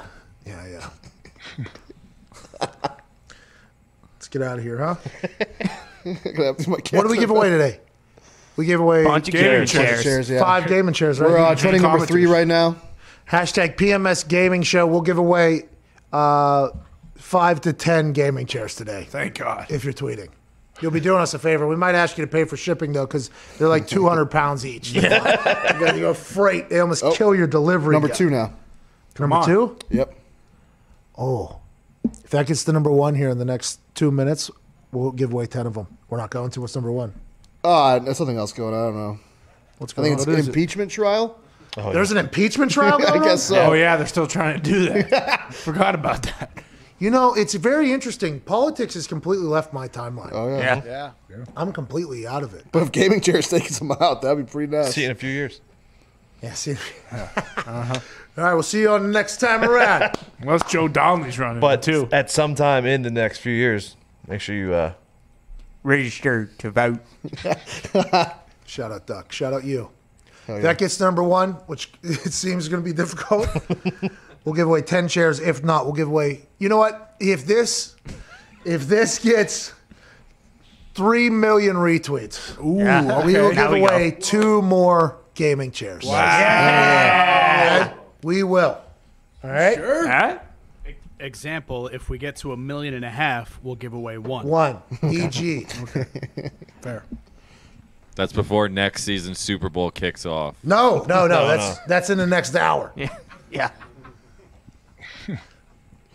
That guy. Didn't even throw a hashtag BTS on it. You know? Behind the scenes? No, the fucking boy band BTS owns all the 100,000 retweets.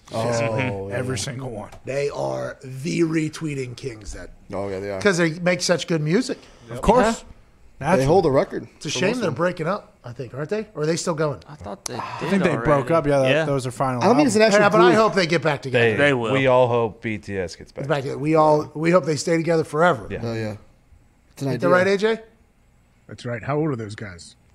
Many I don't ages. really know about any of that. You never know. The amount of skill and talent amongst them all is just so grand that you can't really put an age or a number on anything. Timeless. Youngest is 23. Oldest is 28. There's like 7 of them. That's crazy. So they got another 30 years doing what they're doing, which is good news for all of us. Yep. At least. All right, many that's the hits do show. they have? We'll see you tomorrow. Shout out BTS, by the way. And shout out Mitt for his lock on the parlay. Mitt. Thank you, man. Thank you, Mitt. And Hammer Don, which will be out tomorrow, I believe, 3:30. Have an incredible day. We'll be back tomorrow with another below average show. Big thanks to you, AJ. Big thanks to you guys. All right, see ya.